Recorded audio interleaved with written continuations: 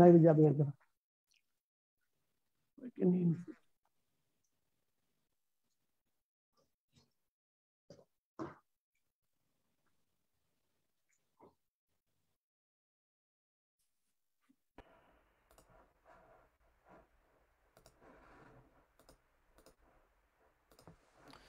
সুপ্রিয় দর্শক, আসসালামু আলাইকুম। আপনারা সকলকে স্বাগত জানাচ্ছি। আমি তানভীর আহমেদ। দর্শক, আপনারা জানেন যে ঢাকা বিশ্ববিদ্যালয় বাংলাদেশের শ্রেষ্ঠ এই বিশ্ববিদ্যালয়টি শতবর্ষ পেরিয়ে 101 বছরে পা দিয়েছে। তো এই মাহেন্দ্রক্ষণে যুক্তরাজ্যে বসবাসরত ঢাকা বিশ্ববিদ্যালয়ে এর সাবেক অর্থাৎ ঢাকা বিশ্ববিদ্যালয়ের এলমনাইদের সংগঠন ঢাকা বিশ্ববিদ্যালয় ক্লাব ইউকে আজকে এই সেমিনারটির আয়োজন করেছে। এই সেমিনারটির মূল প্রতিপাদ্য হচ্ছে Oxford, the east and West. এই শিরোনামটি রাখার পেছনে আমাদের মূল উদ্দেশ্য ছিল যে প্রাচ্যের অক্সফোর্ড বলে আমরা গর্ব করি ঢাকা বিশ্ববিদ্যালয়ের শিক্ষার্থী হিসেবে। আসলে ঢাকা বিশ্ববিদ্যালয় এই প্রাচ্যের অক্সফোর্ড আমরা কেন বলি, অক্সফোর্ডের সাথে আমাদের কি মিল রয়েছে, বা অক্সফোর্ড বিশ্ববিদ্যালয়ের শিক্ষা পদ্ধতির সাথে আমাদের কতটুকু মিল রয়েছে, আমরা আসলে কতটুকু এগিয়ে গেছি, বা সামনের দিনগুলোতে আমরা আসলে আরও কতটুকু এগিয়ে নিয়ে যেতে পারবো, সেই বিষয়গুলো নিয়ে আমরা সরাসরি আজকে আলোচনা করতে চাই। আজকের আমাদের এই আলোচনায় যুক্ত হয়েছেন গণপ্রজাতন্ত্রী বাংলাদেশ সরকারের মাননীয় শিক্ষা উপমন্ত্রী মহিবুল হাসান চৌধুরী। তিনি আমাদের সাথে প্রধান অতিথি হিসেবে আজকে উপস্থিত রয়েছেন। আমাদের সাথে উপস্থিত রয়েছেন ঢাকা বিশ্ববিদ্যালয়ের উপাচার্য শিক্ষা মাকসুদ কামাল, ডক্টর প্রফেসর মাকসুদ কামাল। আমাদের সাথে উপস্থিত রয়েছেন Bangla ট্রিবিউনের head of news Maksud Kamal. আজকের অনুষ্ঠানটির চেয়ারের দায়িত্ব পালন করবেন ঢাকা বিশ্ববিদ্যালয় ক্লাব ইউকের সম্মানিত চেয়ার। ঢাকা বিশ্ববিদ্যালয় ক্লাবের আজকের অনুষ্ঠানটির যে সভাপতিত্ব করবেন বিধান গোস্বামী, যিনি থার্ড সেক্টর কনসালটেন্ট। তিনি আজকের অনুষ্ঠানটি সভাপতিত্ব করবেন। তো আজকের অনুষ্ঠানের সভাপতির অনুমতি নিয়ে আমি অনুষ্ঠানটি পরিচালনা করতে চাই। আমি প্রথমেই ফ্লোর দিচ্ছি বিধান গোস্বামী, থার্ড সেক্টর কনসালটেন্ট এবং আজকের অনুষ্ঠানের চেয়ার।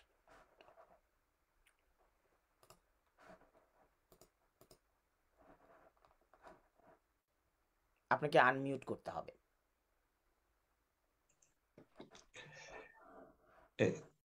গতকাল ছিল ঢাকা বিশ্ববিদ্যালয় দিবস। বিশ্ববিদ্যালয়ের এই মহতী দিনে ঢাকা বিশ্ববিদ্যালয় ইউকে ক্লাবের পক্ষ থেকে আজকে উপস্থিত সবাইকে আমার প্রাণ ঢালা শুভেচ্ছা। আপনারা জানেন, প্রাচ্যের অক্সফোর্ড এবং বাংলাদেশের মুক্তিযুদ্ধে অগ্রণী ভূমিকা পালনকারী ঢাকা বিশ্ববিদ্যালয়ের অনেক শিক্ষার্থী যুক্তরাজ্যে বসবাস করছেন।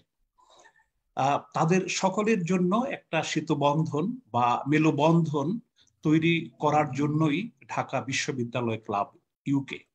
ঢাকা বিশ্ববিদ্যালয় একটা বন্ধুসুলভ, অসাম্প্রদায়িক, অরাজনৈতিক এবং অলাভজনক একটি প্রতিষ্ঠান। এখানে আমাদের একটি পরিচয়, আমরা সবাই ঢাকা বিশ্ববিদ্যালয়ের সাবেক শিক্ষার্থী। আমরা চাই এই সংগঠনের মাধ্যমে ঢাকা বিশ্ববিদ্যালয়ের জন্য কিছু করতে। আমরা ঢাকা বিশ্ববিদ্যালয়ে খুব অল্প বেতনে পড়াশোনা করতে পেরেছি বলেই আজ আমাদের সামনে অনেক সুযোগ এবং সম্ভাবনার দ্বার উন্মোচিত হয়েছে। ঢাকা বিশ্ববিদ্যালয়ের কাছে আমরা ঋণী। আজকে আমাদের সেমিনারে উপস্থিত আছেন গণপ্রজাতন্ত্রী বাংলাদেশ সরকারের শিক্ষা মন্ত্রণালয়ের মাননীয় উপমন্ত্রী, ঢাকা বিশ্ববিদ্যালয়ের উপাচার্য সহ পাশ্চাত্যের বিভিন্ন বিশ্ববিদ্যালয়ের শিক্ষার্থী এবং শিক্ষকবৃন্দ। এখানে অনেকেই আছেন যাদের অধিকাংশই অক্সফোর্ডে পড়ার সুযোগ হয়েছে। তাই আজকে আমরা শুনব যে এই পাশ্চাত্যের বিশ্ববিদ্যালয়গুলিতে যে সমস্ত সুযোগ সুবিধা আছে এবং আমাদের ঢাকা বিশ্ববিদ্যালয় সেই সুযোগ সুবিধাটা কতটুকু অনুপস্থিত। আমরা জানি আমাদের সীমাবদ্ধতা আছে, আর্থিক সঙ্গতির ব্যাপারও আছে, কিন্তু সব মিলেই আমরা চেষ্টা করব আমাদের সমস্যাগুলি আমাদের মাননীয় শিক্ষা উপমন্ত্রী এবং মহামান্য উপাচার্যর সামনে উপস্থাপন করতে। আমার বিশ্বাস যে আমাদের এই উপস্থাপিত সমস্যাগুলি তারা আন্তরিকভাবে নিরসনের বা সমাধানের চেষ্টা করবেন, যাতে আমাদের বর্তমান শিক্ষার্থী যারা আছে তারা এই পাশ্চাত্যের সুযোগ সুবিধার কিছুটা হলেও সান্নিধ্য লাভ করতে পারে। বিগত দিনগুলিতে আমরা এরকম সেমিনারের আয়োজন করেছি যেখানে যুক্ত হয়েছে শিক্ষা মন্ত্রণালয় এবং আমাদের প্রাণের ঢাকা বিশ্ববিদ্যালয়, এবং আপনাদের সহযোগিতা থাকলে এই ধরনের আমরা অনুষ্ঠান চালিয়ে যাব। ঢাকা বিশ্ববিদ্যালয় ক্লাব ইউকে তার প্রক্রিয়া চলমান থাকবে, কিন্তু আপনাদের আন্তরিক সহযোগিতা আমাদের একান্ত প্রয়োজন। পরিশেষে একটি কথা না বললেই নয় যে আমরা গভীর উদ্বেগের সঙ্গে লক্ষ্য করছি যে বাংলাদেশে শিক্ষালয়গুলিতে শিক্ষকদের অপমান করার, অপদস্থ করার একটা প্রক্রিয়া শুরু হয়েছে। আমরা সবাই জানি, এ কথা ভুলে গেলে চলবে না যে শিক্ষায়নগুলি, বিদ্যালয়, মহাবিদ্যালয়, বিশ্ববিদ্যালয়গুলি আমাদের আস্থার আশ্রয়স্থল। কাজেই আমি আমাদের এই সেমিনারের মাধ্যমে গণপ্রজাতন্ত্রী বাংলাদেশ সরকারের সংশ্লিষ্ট কর্তৃপক্ষকে অনুরোধ করব, প্রয়োজন হলে কঠোর আইন প্রণয়ন করেও তাদের শাস্তির ব্যবস্থা করেন। সবাইকে ধন্যবাদ। তানভীর। অসংখ্য ধন্যবাদ। আজকের অনুষ্ঠানের চেয়ার বিধান গোস্বামী। সুপ্রিয় সুধী, আমি আজকের অনুষ্ঠানে যে সমস্ত আলোচকবৃন্দ অর্থাৎ অক্সফোর্ড বিশ্ববিদ্যালয়ের যে সমস্ত স্কলাররা আমাদের সাথে আলোচক হিসেবে, প্যানেলিস্ট হিসেবে যোগ দিয়েছেন, তাদের সাথে একটু পরিচয় করিয়ে দিয়ে মূল আলোচনায় এবং আজকের অনুষ্ঠানটির কিভাবে পরিচালিত হবে সেই ফরম্যাটটি বলবো। আমাদের আজকে অনুষ্ঠানের বিশেষ অতিথি হিসেবে রয়েছেন প্রফেসর ডক্টর মাকসুদ কামাল, যিনি উপাচার্য ঢাকা বিশ্ববিদ্যালয়ে রয়েছেন, Abul Hasan Chowdhury, former state minister foreign affairs, গণপ্রজাতন্ত্রী বাংলাদেশ সরকার রয়েছেন, মাসুদ কামাল, যিনি হেড অফ নিউজ, এবং আমাদের অ্যাডভাইজার, ঢাকা বিশ্ববিদ্যালয় ক্লাব ইউকের অ্যাডভাইজার ডক্টর মোহাম্মদ আব্দুল হান্নান, যিনি formal lecturer, university of Sussex, রয়েছেন সৈয়দ মুজাম্মেল আলী, যিনি বীর মুক্তিযোদ্ধা, প্রবাসের মুক্তিযুদ্ধ আন্দোলনে সক্রিয় ভূমিকা থাকার কারণে সম্প্রতি বাংলাদেশ সরকার সৈয়দ মুজাম্মেল আলীকে সহ আরও 15 জনকে মুক্তিযোদ্ধা হিসেবে স্বীকৃতি দিয়েছেন। মুজাম্মেল আলী থাকবেন। রয়েছেন ব্যারিস্টার হাফিজুর রহমান চৌধুরী, যিনি একজন প্র্যাকটিসিং ব্যারিস্টার এবং ম্যানেজমেন্ট কমিটির সদস্য, ঢাকা বিশ্ববিদ্যালয় ক্লাব ইউকে। আমাদের সাথে রয়েছেন মিজানুর রহমান, মাহফুজুর রহমান, ডক্টর মাহফুজুর রহমান, যিনি associate professor, university of Lincoln এবং ম্যানেজমেন্ট কমিটির সদস্য, ঢাকা বিশ্ববিদ্যালয় ক্লাব ইউকে। রয়েছেন সৈয়দ মাসুদ রেজা, যিনি পিএইচডি গবেষক হিসেবে রয়েছেন সোয়াস ইউনিভার্সিটিতে এবং তিনি ঢাকা বিশ্ববিদ্যালয়ের অ্যাসোসিয়েট প্রফেসর। আপনাকেও স্বাগত জানাচ্ছি। এছাড়াও রয়েছেন আমাদের সাথে অমৃতা পণ্ডিত। অমৃতা পণ্ডিত প্রাইম মিনিস্টার ফেলোশিপ নিয়ে অক্সফোর্ড বিশ্ববিদ্যালয়ে পড়ছেন। তিনি assistant professor, Bangladesh agriculture university. রয়েছেন মিজানুর রহমান, যিনি অক্সফোর্ড ইউনিভার্সিটিতে প্রাইম মিনিস্টার ফেলোশিপ নিয়ে পড়তে এসছেন। তিনি ঢাকা বিশ্ববিদ্যালয়ের লিঙ্গুইস্টিক্স বিভাগের লেকচারার। রয়েছেন নাদিরা নাজনীন রাখি, যিনি অক্সফোর্ড বিশ্ববিদ্যালয়ে একজন স্কলার। তিনি কমনওয়েলথ স্কলারশিপ নিয়ে অক্সফোর্ড বিশ্ববিদ্যালয়ে পড়ছেন। তিনিও ঢাকা বিশ্ববিদ্যালয়ের লেকচারার হিসেবে দায়িত্ব পালন করছেন। আমাদের সাথে রয়েছেন ডক্টর মানজিদা আহমেদ, তিনি MST student, university of Oxford. একই সাথে তিনি লেকচারার, মিডলসেক্স ইউনিভার্সিটি, লন্ডন। এছাড়াও আমাদের সাথে রয়েছেন ঢাকা বিশ্ববিদ্যালয় ক্লাব ইউকের ম্যানেজমেন্ট কমিটির সদস্য ব্যারিস্টার কাজী আশিকুর রহমান। এছাড়াও ঢাকা বিশ্ববিদ্যালয় ক্লাব ইউকের অন্যান্য সদস্যরা উপস্থিত রয়েছেন মোহাম্মদ মহসিন উদ্দিন। এই পর্যায়ে আমি বিনীত অনুরোধ করব ঢাকা বিশ্ববিদ্যালয় ক্লাব ইউকের adviser doctor Abdul Hannan. Doctor Abdul Hannan lecturer, সাবেক lecturer, university of Sussex, doctor Abdul Hannan. আপনার মাইকটি আনমিউট করে নিতে হবে। ডক্টর হান্নান, আপনার আনমিউট করে নিতে হবে।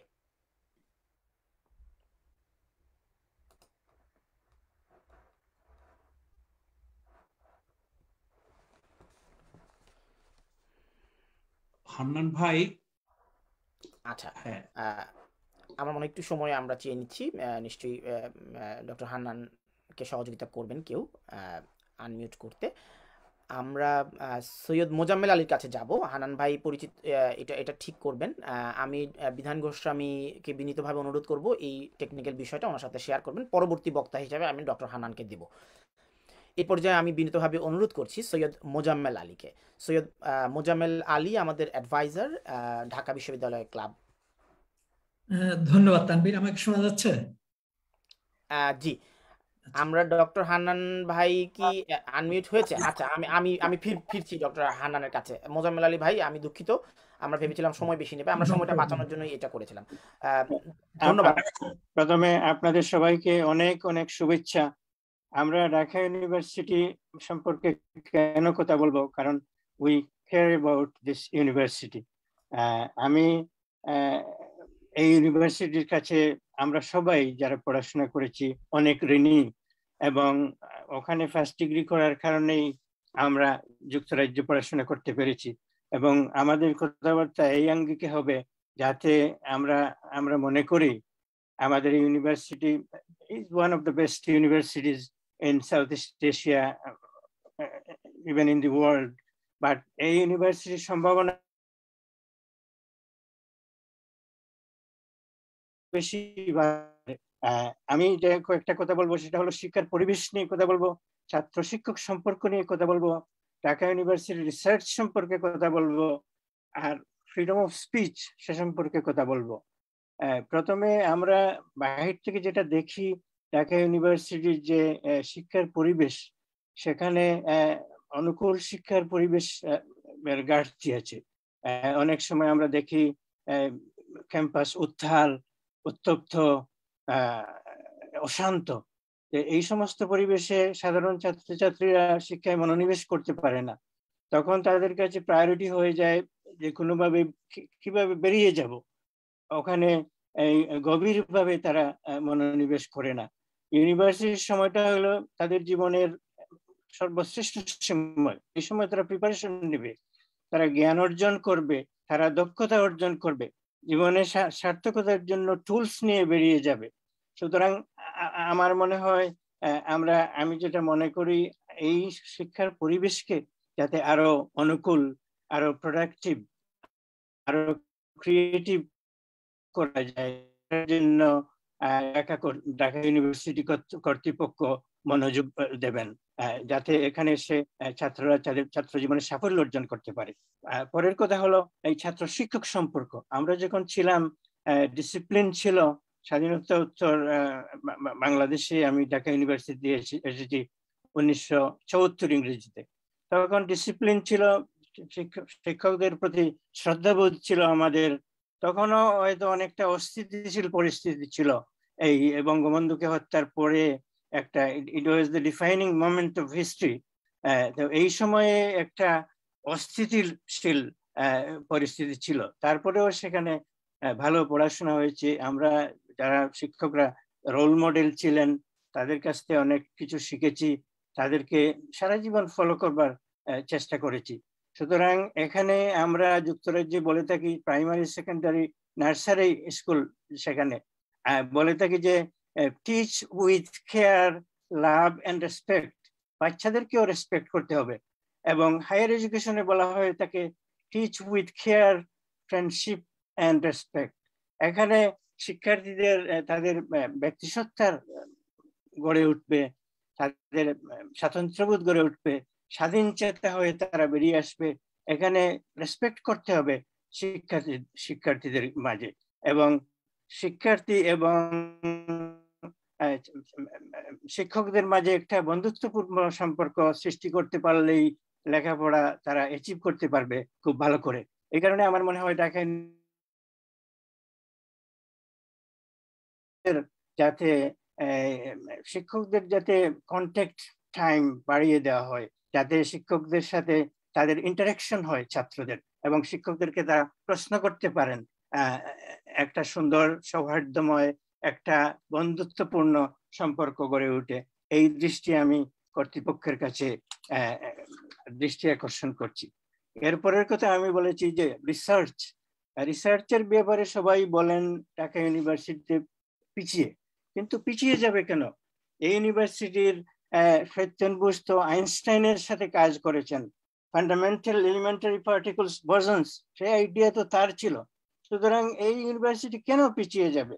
এবং ইউনিভার্সিটিতে গবেষণা যদি পিছিয়ে যায়, তাহলে যে ইনকুইজিটিভ ছাত্রদের মাঝে কিভাবে আসবে, তারা কিভাবে ইনভেস্টিগেট করবে, তারা কিভাবে জ্ঞানের এক্সেল অর্জন করবে, তারা কিভাবে এই আপনার এই রিসার্চ করবে, পাবলিকেশন করবে, এই সমস্ত যদি সুযোগ না থাকে, আপনারা যারা রিসার্চ স্কলার, আপনারা দেশে গিয়ে কিভাবে কন্টিনিউ করবেন? আপনারা যে ডিসিপ্লিন, যে প্যারাডাইমে কাজ করছেন, সেটার যদি একটা কাঠামো দেশে না থাকে, তাতে গিয়ে আপনারা ওটা কন্টিনিউটি কিভাবে করবেন? আপনারা যারা পিএম ফেলোশিপ নিয়ে এসেছেন, কমনওয়েলথ স্কলারশিপ, দেশেও সেখানে ঢাকা ইউনিভার্সিটিতে এই কাঠামো থাকা দরকার কন্টিনিউটি করার জন্য, সেটা অবশ্যই প্রয়োজনীয়। কারণ আপনারা যে ডিসিপ্লিনে কাজ করবেন, একা গিয়ে সেটাকে এক্সটেন্ড করতে পারবেন না, এক্সপেন্ড করতে পারবেন না। সেটাকে একটা কাঠামো যদি থাকে, সেটা কন্টিনিউটি, এবং আপনারা যে রিসার্চ করবেন সেটা সফলভাবে দেশের উন্নয়নে কাজ করতে পারবেন। আরেকটা কথা হলো, রিসার্চ ছাড়া দেশের ডেভেলপমেন্ট হয় না। রিসার্চ এন্ড ডেভেলপমেন্ট, ঢাকা দেশের একটা অন্যতম প্রধান ইউনিভার্সিটি।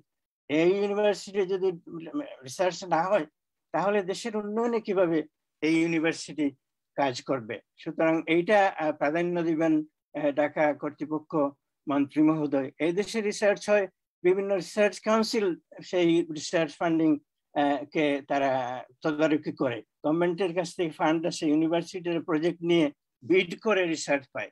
আমি যখন স্টুডেন্ট ছিলাম তখন 2টা রিসার্চ কাউন্সিল ছিল, বাট আজকাল অনেক রিসার্চ কাউন্সিল হয়েছে, বিভিন্ন ডিসিপ্লিনে, social research, physics research, biomedical science research, অনেক রিসার্চ।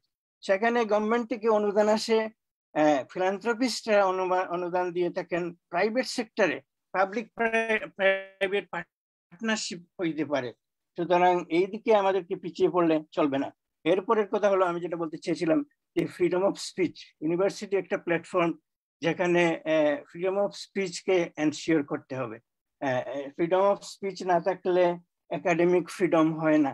এখানে যাতে লোক রেডিক্যাল কথাবার্তা বলতে পারে, চ্যালেঞ্জিং কথাবার্তা বলতে পারে, অধিকার দিতে হবে এবং সেটাকে নিশ্চিত করতে হবে।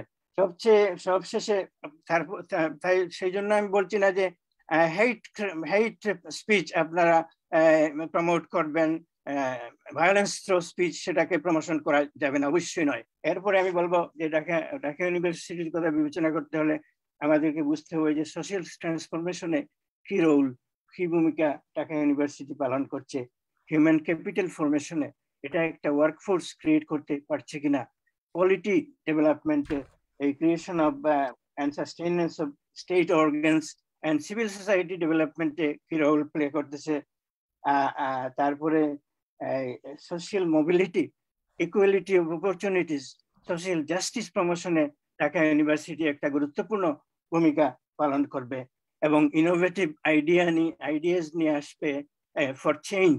আমাদের চেঞ্জ করতে হবে, ঢাকা ইউনিভার্সিটি ইভলভ করতে হবে। ঢাকা ইউনিভার্সিটি সত্যেন সেন আইনস্টাইনের সাথে গবেষণা করেছেন, এবং আমাদেরকে ইভলভ করতে হবে, আস্তে আস্তে পরিবর্তনের দিকে আধুনিকায়ন করতে হবে, এবং দেশের উন্নয়নে, দেশের ডেভেলপমেন্টে আমাদেরকে কাজ করতে হবে। আপনারা সবাই আমার কথা শুনেছেন। আমি বলেছিলাম যে আমি মানডেইন, কমন সেন্স, অর্ডিনারি কথাবার্তা বলবো, কোনো এক্সপার্ট অপিনিয়ন দিতে চাই না, এবং বিধানের সাথে আমি বলেছি যে আমি কোনো রিসার্চ করতে পারবো না। আপনারা আমার কথা শুনলেন, আপনাদের সবাইকে অনেক অনেক ধন্যবাদ, আপনাদের কাছে আমি কৃতজ্ঞ। Thank you very much. Thank you. অসংখ্য ধন্যবাদ ডক্টর আব্দুল হান্নান। আমরা এই পর্যায়ে আবার আমি বিনীতভাবে অনুরোধ করব আমাদের সম্মানিত ঢাকা ইউনিভার্সিটি ক্লাবের অ্যাডভাইজার, মুক্তিযোদ্ধা এবং স্টাডি সার্কেলের চেয়ারপারসন সৈয়দ মুজাম্মেল আলীকে। সৈয়দ মুজাম্মেল আলী। ধন্যবাদ তানভীর, শোনা যাচ্ছে আমাকে? জি। আমি প্রথমেই আমাদের মাননীয় মন্ত্রীর কাছে একটু অ্যাপোলজি চেয়ে একটা কথা বলতে চাচ্ছি। উনি বলছেন র্যাঙ্কিং নিয়ে আলোচনা করাটা বোধহয় ঠিক হবে না। আমি ওনার সঙ্গে একটু দ্বিমত পোষণ করি এবং আমি সে কারণটাও দিচ্ছি। এদেশে একটা অর্গানাইজেশন আছে, Rasel group of universities, there R 24 member, এবং চাইনিজ গভর্নমেন্ট চায়নার থেকে কোনো ছাত্রকে এদেশে আসতে দেয় না ফরেন এক্সচেঞ্জ নিয়ে, unless they have been offered a place by one of the Rasel group of universities. আমেরিকাতে আছে আইভি গ্রুপ, ওখানে আছে 8টা ইউনিভার্সিটি, একই জিনিস তারা অ্যাপ্লাই করে। আপনি যখন ট্যালেন্ট নেবেন, আপনি র্যাঙ্কিং এর দিকে ইগনোর করবেন, এটা বোধহয় মন্ত্রী মহোদয় আপনি একটু আপনার কাছে আমার বিনীত অনুরোধ, আপনি এটা একটু কনসিডার করবেন। কারণ যে ইউনিভার্সিটি 100 বছর আগে মাত্র 847 জন ছাত্র নিয়ে শুরু করেছিল, 100 বছর পরে আজ আমাদের 40,000 ছাত্র। যেখানে আমরা যখন মিড 60s-এ ঢাকা ইউনিভার্সিটির ছাত্র ছিলাম, আমাদের সময় মালয়েশিয়া, নাইজেরিয়ার থেকে অনেক ছাত্র পড়তে আসতেন। আজকে দুঃখের সঙ্গে বলতে হয় বাংলাদেশ থেকে মালয়েশিয়াতে পড়তে যায় আমাদের ছাত্ররা। এটার কারণ আমাদেরকে খুঁজে বের করতে হবে। Dhaka university maybe one of the cheapest in terms of tuition fee, এটা আমি অস্বীকার মোটেও করবো না, কিন্তু education ministry, I think, I am pretty certain, is the second largest recipient of Bangladesh budget. টাকার যে অভাব, এটা কিন্তু আমি খুব একটা মানতে রাজি না। আমি একটা প্রোগ্রাম কিছুদিন আগে করেছিলাম, সেখানে মাননীয় মন্ত্রী, শিক্ষামন্ত্রী ডক্টর দীপুমণি ছিলেন এবং ডক্টর জাফর ইকবাল ছিলেন। আমি ডক্টর জাফর ইকবালকে একটা কথা জিজ্ঞেস করেছিলাম যে স্যার, আমাকে একটা কথা বলেন, আপনাদের সময় কিংবা আমাদের সময় ঢাকা ইউনিভার্সিটির যে স্ট্যান্ডার্ড অফ এডুকেশন ছিল, সেটা এখন বেড়েছে না কমেছে? উনি কিন্তু আমাকে উত্তর দেন নাই। উনি আমাকে বলেছেন, আমি পাবলিকলি এটা সম্বন্ধে আপনাকে উত্তর দিতে চাই না, আপনি যদি আমার সঙ্গে পার্সোনালি যোগাযোগ করেন, এটার উত্তর আমি আপনাকে দিব। I got his answer. এখানে অবশ্য আমি কথা বলাটা বোধহয় আমি অতটা কোয়ালিফাইড না, কারণ এত brilliant students, Oxford graduates, post graduates, এরা এখানে আজকে কথা বলবেন, আমি তাদের কথা শুনবো। আমি সেই জন্যই বিশেষ করে আজকে এখানে এসেছি। কিন্তু আমার দুঃখ যে আমাদের সময়, যে আমি 1965 সনে ঢাকা ইউনিভার্সিটিতে যাই, আমি ফিজিক্সের ছাত্র ছিলাম, আমাদের সময় 60টা সিট ছিল, 60। আমাদের তখন কিন্তু আপনার অ্যাডমিশন টেস্ট দিয়ে ফিজিক্সে ভর্তি হতে হয়েছে। আমি বলছি আজ থেকে 52 বছর আগের, সেই 65-এর কথা, মূলত 35 প্লাস প্রায় 55 ইয়ার্স আগের কথা। তা আমাদের সেই ইউনিভার্সিটি, ঢাকা ইউনিভার্সিটি আজকে কেন র্যাঙ্কিং এ থাকবে না? মন্ত্রী মহোদয়, আপনি এ ব্যাপারে প্লিজ মাইন্ড করেন না, এটা আপনাকে সিরিয়াসলি কনসিডার করতে হবে। আজকে আমাদের ইউনিভার্সিটিতে আমাদের আর এক বক্তা উনি বলেছেন আজকে অস্থিতিশীল। ঢাকা ইউনিভার্সিটি অস্থিতিশীল নতুন কিছু না। 65-এর অনেক বেশি, আরো বেশি আমরা রেবেলিয়াস ছিলাম তখন বাংলাদেশের জন্য, পূর্ব পাকিস্তানের স্বাধীনতার জন্য। কিন্তু তার মধ্যে আমাদের ট্যালেন্ট কিন্তু থেমে থাকে নাই। তখনও কিন্তু প্রচুর, আমি নাম বলতে পারবো, আজকে এখানে সময় নেই, অনেক ট্যালেন্টেড লোক আমাদের ইউনিভার্সিটি থেকে বেরিয়ে এসেছেন। এটা কোনো অজুহাতই হতে পারে না।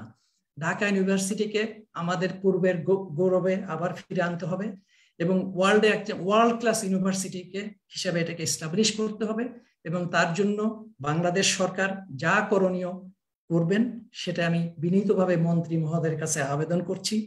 এবং আমাদের যে আপনার প্রো ভাইস চ্যান্সেলর আছে মাসুদ কামাল সাহেব, ওনাকেও অনুরোধ করব এই সমস্ত ব্যাপারে ওনার জন্য একটু কনসিডার করেন। আপনাদের সবাইকে ধন্যবাদ দিয়ে আমি আমার বক্তব্য এখানে শেষ করছি। আপনাকে অসংখ্য ধন্যবাদ আর কৃতজ্ঞতা জানাচ্ছি আমাকে আপনি বেল চাপার সুযোগটি দেননি, এই জন্যে। এই পর্যায়ে আমি বিনীতভাবে অনুরোধ করব আজকের আমাদের ঢাকা বিশ্ববিদ্যালয়ের ক্লাব ইউকের ম্যানেজমেন্ট কমিটির অন্যতম সদস্য ব্যারিস্টার হাফিজুর রহমান, ব্যারিস্টার চৌধুরী হাফিজুর রহমান। ধন্যবাদ তানভীর আহমেদ। আমি প্রথমেই সবাইকে অভিনন্দন জানাই। ঢাকা বিশ্ববিদ্যালয় দিবস গতকাল ছিল, আজকে তার রেশ আছে। এবং ধন্যবাদ জানাই বিধান গোস্বামী এবং তানভীর আহমেদ সহ আমাদের ঢাকা ইউনিভার্সিটি ক্লাব ইউকে এর ম্যানেজমেন্ট কমিটির সবাইকে যে এত সুন্দর একটা আয়োজন করার জন্য। এর আগেও আমরা বেশ কয়েকটি ওয়েবিনার করেছি, তাতে প্রায় 3-4টি কন্টিনেন্ট সংযুক্ত ছিল। তো এই পর্যন্ত ঢাকা বিশ্ববিদ্যালয় ক্লাব অ্যাটলিস্ট গ্লোবাল একটা নেটওয়ার্ক তৈরি করতে সক্ষম হয়েছে, সেজন্য I take pride of it. এবং এখানে মাননীয় উপমন্ত্রী আছেন। আমি যেহেতু ল ফ্যাকাল্টি থেকে পড়াশোনা করছি ঢাকা ইউনিভার্সিটি থেকে, আমি সবাই কথা বলবেন। আমি মনে করি যে বাংলাদেশের বর্তমান যে অবস্থা, সেই স্বাধীনতা থেকেই যদি ধরি যে আমাদের দেশে গণতন্ত্র, আইনের শাসন এবং ন্যায় বিচার প্রতিষ্ঠিত করতে হলে সেখানে সুনাগরিক, সুশিক্ষা এবং সুবিশ্ববিদ্যালয় এবং তার সাথে অবশ্যই সুশিক্ষার একটা বন্ধন আছে। তো আমি যেহেতু ল ফ্যাকাল্টির, আমি শুধু ল ফ্যাকাল্টি নিয়েই কথা বলি। আমি যখন ঢাকা বিশ্ববিদ্যালয়ে পড়াশোনা করি, তো সেই সময়টা আসলে এক ধরনের গণতান্ত্রিক টালমেটাল অবস্থা ছিল। তখন স্বৈর শাসক ক্ষমতা ছিলেন এবং আমাদের যে সেশন 4 বছরের অনার্স, আমরা মাস্টার সহ প্রায় 8 বছর লেগেছে। তো পাশ করে যখন লন্ডনে চলে আসি ব্যারিস্টারি পড়ার জন্য, তো সেই সময় একরকম অন্যরকম ধারণা ছিল যে প্রফেশনাল একটা ডিগ্রি করব বিলেত থেকে এবং বাংলাদেশে গিয়ে প্র্যাকটিস করব, কিন্তু সেই সুযোগ আর হয়নি। আমি বিলেতেই থেকে গেছি, কিন্তু মাঝখানে জুডিশিয়ারিতে জয়েন করে কিছুদিন চাকরিও করেছি সহকারী জজ হিসেবে বরিশাল সদরে। তো আমার কাছে যেটা মনে হয়েছে, এখন আমি ব্রিটেনে 12 অলওয়েজ একটা মেইন স্ট্রিম ব্যারিস্টার চেম্বারে প্র্যাকটিস করি। আমার কাছে যেটা মনে হয় সেটা হলো, মাননীয় উপমন্ত্রীও হয়তো স্বীকার করবেন যে এর আগেও একটা ডিবেট এরকম উঠেছিল যে আমরা যারা বাংলাদেশ থেকে ল পড়াশোনা করছি তারা বাংলাদেশে প্র্যাকটিস করার জন্য ব্যারিস্টারি না করলেও হয়। তো আমি তার এই মতের সাথে আমি একমত এবং এখন এখানে প্র্যাকটিস করি বলেই বুঝি যে আসলে প্রত্যেকটা জাতির সত্তার ভিতরে কিন্তু এক একটা কনফিডেন্সের মাত্রা আছে এবং বেঞ্চমার্ক আছে, কিন্তু সেটা তৈরি করার ক্ষেত্রে বাংলাদেশের শিক্ষা ব্যবস্থা, সে দেশের রাজনৈতিক নেতৃত্ব সেটা ঠিক করবে। তো আমি মনে করি যে আমাদের দেশে যে 4 বছরের অনার্স এবং ন্যাশনাল ইউনিভার্সিটি আন্ডার যে এলএলবি কোর্স গুলো 3 বছরে করে, তারপরে কিন্তু ভোকেশনাল কোনো স্টেজ নেই। হ্যাঁ, 6 মান্থের বা 9 মান্থের একটা পিপিএস এর বিধান আছে, কিন্তু আমি দেখছি অধিকাংশ ক্ষেত্রেই সেটার প্রাতিষ্ঠানিক কোনো রূপ নেই এবং আমাদের শিক্ষার্থীরা আইনি পেশায় প্রবেশ করার আগে তাদের অনেক ধরনের ঝামেলা পোহাতে হয়। তো আমার সুনির্দিষ্ট প্রস্তাব হলো যে বাংলাদেশের ঢাকা বিশ্ববিদ্যালয় সহ 4-5টা ন্যাশনাল ইউনিভার্সিটি থেকে পরীক্ষামূলকভাবে একটা ভোকেশনাল কোর্স যে এলএলবি করার পরে যদি ইন্ট্রোডিউস করা যায়, অবশ্যই সেখানে ফান্ডিং এর ইস্যুস আছে, বাজেটের ব্যাপার আছে এবং আলোচনার ব্যাপার আছে, কিন্তু পরীক্ষামূলকভাবে যদি ঢাকা বিশ্ববিদ্যালয় শুরু করা যায় এবং সেটাকে রেপ্লিকেট করে বাংলাদেশের 5-7টা বড় ইউনিভার্সিটিতে ইন্ট্রোডিউস করা যায়, তাহলে বাংলাদেশের যে জনসংখ্যার আনুপাতিক হার এবং কোর্ট বা আইনজীবী সেই সংখ্যা সেই হিসেবে আমাদের কিন্তু এখনো অপ্রতুল। এবং বিলেতে আমরা যারা প্র্যাকটিস করি প্রত্যেকটা কোর্টেই কিন্তু সুনির্দিষ্টভাবে কয় তারিখে একটা কেস হিয়ারিং হবে, কয় তারিখের ভিতরে এটা জাজমেন্ট আসবে, একটা টাইম ফ্রেম ঠিক করা যায় কেস ম্যানেজমেন্টে। কিন্তু বাংলাদেশের ক্ষেত্রে নিম্নতর আদালত থেকে উচ্চতর আদালত পর্যন্ত এটা খুবই একটা দুরূহ কাজ।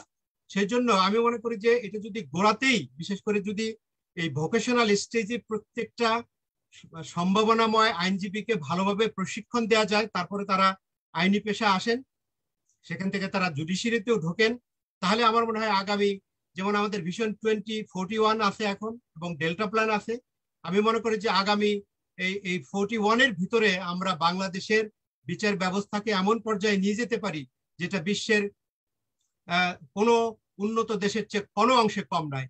একটা উদাহরণ আমি দেই, সেটা হলো যে 1971 সালে বাংলাদেশ স্বাধীন হওয়ার পরে বঙ্গবন্ধু সরকারের পার্লামেন্টে একটা আইন পাশ হয়েছিল, ICT act.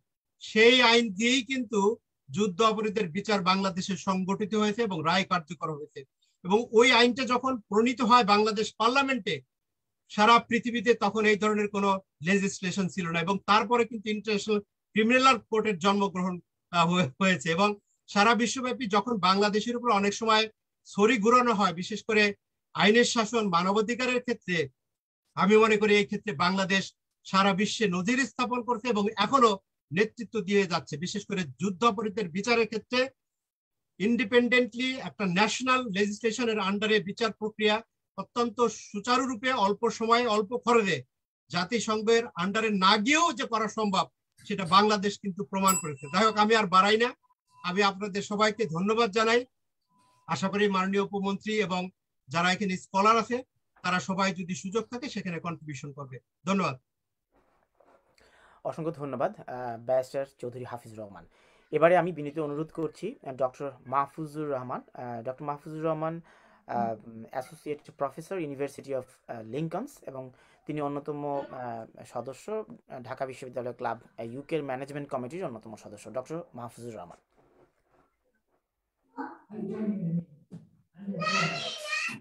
Doctor Mahfuzur Rahman, আপনি কি আছেন?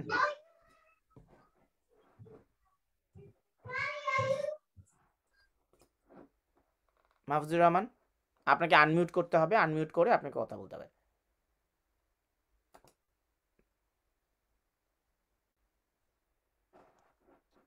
ধন্যবাদ সবাইকে।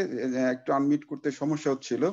তো প্রথমেই আমি আসলে ধন্যবাদ জানাই আমাদের ম্যানেজমেন্ট কমিটির সবাইকে, সম্মানিত অতিথিবৃন্দ এবং যারা আজকে এখানে অংশগ্রহণ করছেন। অভিনন্দন জানাই সারা বাংলাদেশকে পদ্মা সেতুর জন্য। অনেকদিন ধরে এটা একটা আনন্দের একটা বিষয় আমাদের মধ্যে হয়ে যাচ্ছে। খুব ভালো লাগতেছে যে এই সেতুটা যে সফলভাবে আমরা করতে পেরেছি। তো তার মানে বাধা যদি আসে সেটা ওভারকাম করার যথেষ্ট সক্ষমতা বাংলাদেশ এবং বাংলাদেশের বর্তমান সরকারের যে আছে সেটা আমরা দেখিয়ে দিতে পেরেছি। এখানে আমি কতগুলো বিষয় একটু বলতে চাই। এক নাম্বার হচ্ছে যে আমরা সবসময় যেটা করি যে আমরা কেন ভালো করতে পারিনি অথবা কেন আসলে একটা টার্গেট বা একটা জিনিস আমাদের হয়নি সেটা নিয়ে আমরা অনেক সময় আসলে ব্যয় করি। তো এর চেয়ে আমরা ভবিষ্যতে কিভাবে ভালো করব পার্টিকুলারলি ঢাকা ইউনিভার্সিটির জন্য সেইটা আমাদেরকে এখন থেকে চিন্তা করতে হবে। সমস্যাটা আসলে যদি আমরা ঠিক করি যে সামনে আমাদের একটা গোল পোস্ট আছে, এখন ওখানে গিয়ে আমি গোল দিব, আমাদের এইটাও খেয়াল রাখতে হবে যে গোল পোস্টটা আসলে চেঞ্জ হয়ে যাচ্ছে কিনা। কারণ এখন কিন্তু কোনটা করলে ভালো হবে বা কোন টার্গেট গুলো দেয়া হবে অথবা অ্যাসেসমেন্ট ক্রাইটেরিয়াটা আসলে কি, এই জিনিসটা কিন্তু আস্তে আস্তে আস্তে আস্তে চেঞ্জ হচ্ছে। তো আসলে সেই দিকে আমাদের লক্ষ্য রাখতে হবে যে আসলে কি চাচ্ছেন ভবিষ্যতের জন্য।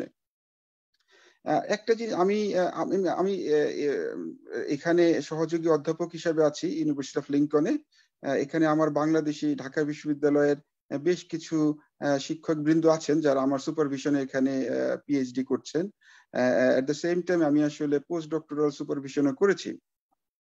তো আমার কাছে যেটা মনে হয় যে এই বিষয়গুলো নিয়ে যদি আমরা প্রাক্তন যারা আমরা মানে শিক্ষক এবং ছাত্রছাত্রী যারা আছে ইউকেতে তাদের সাথে যদি ঢাকা বিশ্ববিদ্যালয় আসলে একটা মিটিং সেট করতে পারে যে আসলে কি করা যায়, ওখানে কিভাবে কাজ হয় এবং সেগুলো আমরা এখানে কিভাবে করতে পারি, সেটা অনেক ফলপ্রসূ হবে বলে আমার কাছে মনে হয়। আর একটা বিষয় হচ্ছে আমি at the same time Commonwealth কমিশনের একজন অ্যাডভাইজার। সো আমি আসলে অনেক সময় অ্যাসেস করি যে অ্যাপ্লিকেশন গুলো যে আসে কমনওয়েলথের জন্য সেগুলো আমি অনেক সময় দেখি। বাংলাদেশের অ্যাপ্লিকেশন গুলো কিন্তু খুব ভালো হয় নর্মালি। তার মানে আসলে ওরা প্রপোজাল যখন লিখে বা যখন কোনো একটা লক্ষ্য থাকে তখন আসলে ভালো করতে পারে। এগুলো নিয়েও কাজ করা সম্ভব। সর্বশেষ আমি যেটা বলতে চাচ্ছি, ইম্প্যাক্ট কেস স্টাডি বা ইম্প্যাক্ট কি রিসার্চের হোক অথবা যে কোনো কাজের হোক বা প্রজেক্টের হোক, এইটা এখন খুব খুব খুব বেশি গুরুত্ব দিয়ে দেখা হয়। ঢাকা বিশ্ববিদ্যালয়ের শিক্ষকবৃন্দ ওনরা কিন্তু অনেক প্রজেক্টের সাথে ইনভলভ, কিন্তু যেহেতু ওনরা ব্যক্তিগতভাবে করতেছে অথবা ওই ইম্প্যাক্টটা যেহেতু শোকেস করতেছে না, সেই জন্য কিন্তু একটা পিছিয়ে যাচ্ছি আমরা। তার মানে আমরা আসলে যা করছে ঢাকা বিশ্ববিদ্যালয় এই মুহূর্তে সেটা আসলে যথেষ্ট ভালো অবস্থানে যাওয়ার জন্য আসলেই যথেষ্ট, কিন্তু আমার মনে হয় যে ওগুলো ঠিক মতো আসলে তুলে ধরা হচ্ছে না, এটা একটা বিষয়। ঢাকা বিশ্ববিদ্যালয়ের যেসব এখানে যারা পিএইচডি স্টুডেন্ট আছে তাদেরকে যেমন আমরা বলতে পারি যে তারা যখন কোনো কনফারেন্সে প্রেজেন্ট করে তারা যেন দুইটা ডেজিগনেশন ইউজ করে, তার মানে যে ইনস্টিটিউটে তারা আসলে পিএইচডি করছে সেটা, এবং ঢাকা বিশ্ববিদ্যালয়ে তাদের যে আরেকটা ডেজিগনেশন আছে সেটাও যাতে ইউজ করে। এর ফলে কি হবে যে আমাদের সাইটেশন বাড়বে, ঢাকা ইউনিভার্সিটির রিপ্রেজেন্টেশন বাড়বে। টোটাল সাইটেশনের জন্য এখানে যখন তারা কোনো কনফারেন্স পেপার প্রেজেন্ট করে সেখানে যেন ঢাকা বিশ্ববিদ্যালয় তাদের যেই পেপার গুলো আছে সেগুলোও যাতে সাইট করে। আমার মনে হয় এই ধরনের কিছু পলিসি যদি নেওয়া হয় তাহলে খুব দ্রুত ঢাকা বিশ্ববিদ্যালয় আসলে অনেক উপরে উঠে যাবে, কারণ অবদান, গবেষণার পরিবেশ, এই জিনিসগুলো ঢাকা বিশ্ববিদ্যালয়ে বিদ্যমান আছে। আমার কাছে যেটা মনে হয় এগুলো আসলে অন্যান্য বিশ্ববিদ্যালয় যেভাবে তুলে ধরে, তাদের যারা পিআর এর লোক আছেন তাদের সহ যেভাবে তুলে ধরা হয়, এটার জন্য একটা কমিটি গঠন করে, আমরাও করি এখানে, যে যেই কমিটির কাজই হচ্ছে ঢাকা বিশ্ববিদ্যালয়, আমাদের বিশ্ববিদ্যালয়গুলোর বিভিন্ন অবদানগুলোকে সোশ্যাল মিডিয়া, নিউজ পেপার, অন্যান্য জায়গায় তুলে ধরা। আর আরেকটা জিনিস হলো যে যখন আমরা এখানে যে সেমিনার গুলো করি ঢাকা বিশ্ববিদ্যালয়ে, ওখানে যদি একাডেমিক সেমিনার করা হয় পাশাপাশি, দুটো একসাথে হইতে পারে। যেমন আমি আগামী মাসে বাংলাদেশে, অগাস্ট মাসে, পুরো অগাস্ট মাসে আমি বাংলাদেশে থাকবো। এখন ওই সময় যদি ঢাকা বিশ্ববিদ্যালয়ে যদি আমাদের 15ই আগস্ট উপলক্ষে তারা যদি নর্মাল একটা সেমিনার করে, সেটা যেমন খুব ভালো। এট দ্য সেম টাইম যদি একাডেমিক কনফারেন্স করা যায় যেখানে যদি পেপার প্রেজেন্ট আমরাও করি, কারণ এজাইল লিডারশিপে বঙ্গবন্ধুর যে অবদান সেটা তুলে ধরার দরকার আছে বলে আমি মনে করি। কারণ ওই রকম এজাইলিটি ইন লিডারশিপ ওই সময় সচরাচর দেখা যায় না। দেখুন, উনি সব ধর্ম, সব মত, সব শ্রেণী, সবাই অ্যাকচুয়ালি যাতে অংশগ্রহণ করতে পারে সেই ধরনের একটা পরিবেশ ওই সময় তিনি তৈরি করেছিলেন, যখন আসলে এই বিষয়গুলো নিয়ে কোথাও আলোচনা হয় নাই। এত বড় একটা আমাদের উদাহরণ আমাদের সামনে আছে যে একটা এজাইল লিডারশিপ স্টাইল। আমার তো মনে হয় ওটা দিয়ে একটা থিওরি বা কনসেপচুয়াল মডেলও ডেভেলপ করা সম্ভব যদি আমরা আসলে চেষ্টা করি। এটার উপরে একটা একাডেমিক সেমিনার করা যেতে পারে, এবং যেটা বললাম যদি আমাদেরকে ইনভাইট করা হয় আমরা অবশ্যই অংশগ্রহণ করব। সর্বশেষ যেটা বলতে চাচ্ছি, আসলে ঢাকা বিশ্ববিদ্যালয় অনেক ভালো অবস্থানে আছে। এই বিষয়টা তানভীর ভাই যেমন আমাদের এখানে তুলে ধরছেন, অন্য সবাইকে চেষ্টা করতে হবে এই অবদানগুলোকে যেন তুলে ধরা যায়। ধন্যবাদ সবাইকে, থ্যাংক ইউ। অসংখ্য ধন্যবাদ। এই পর্যায়ে আমি আমাদের আজকের অনুষ্ঠানের আলোচক এবং ঢাকা বিশ্ববিদ্যালয়ের অ্যাসোসিয়েট প্রফেসর এবং পিএইচডি গবেষক সোয়াস ইউনিভার্সিটির সৈয়দ মাসুদ রেজাকে অনুরোধ করব। সৈয়দ মাসুদ রেজা।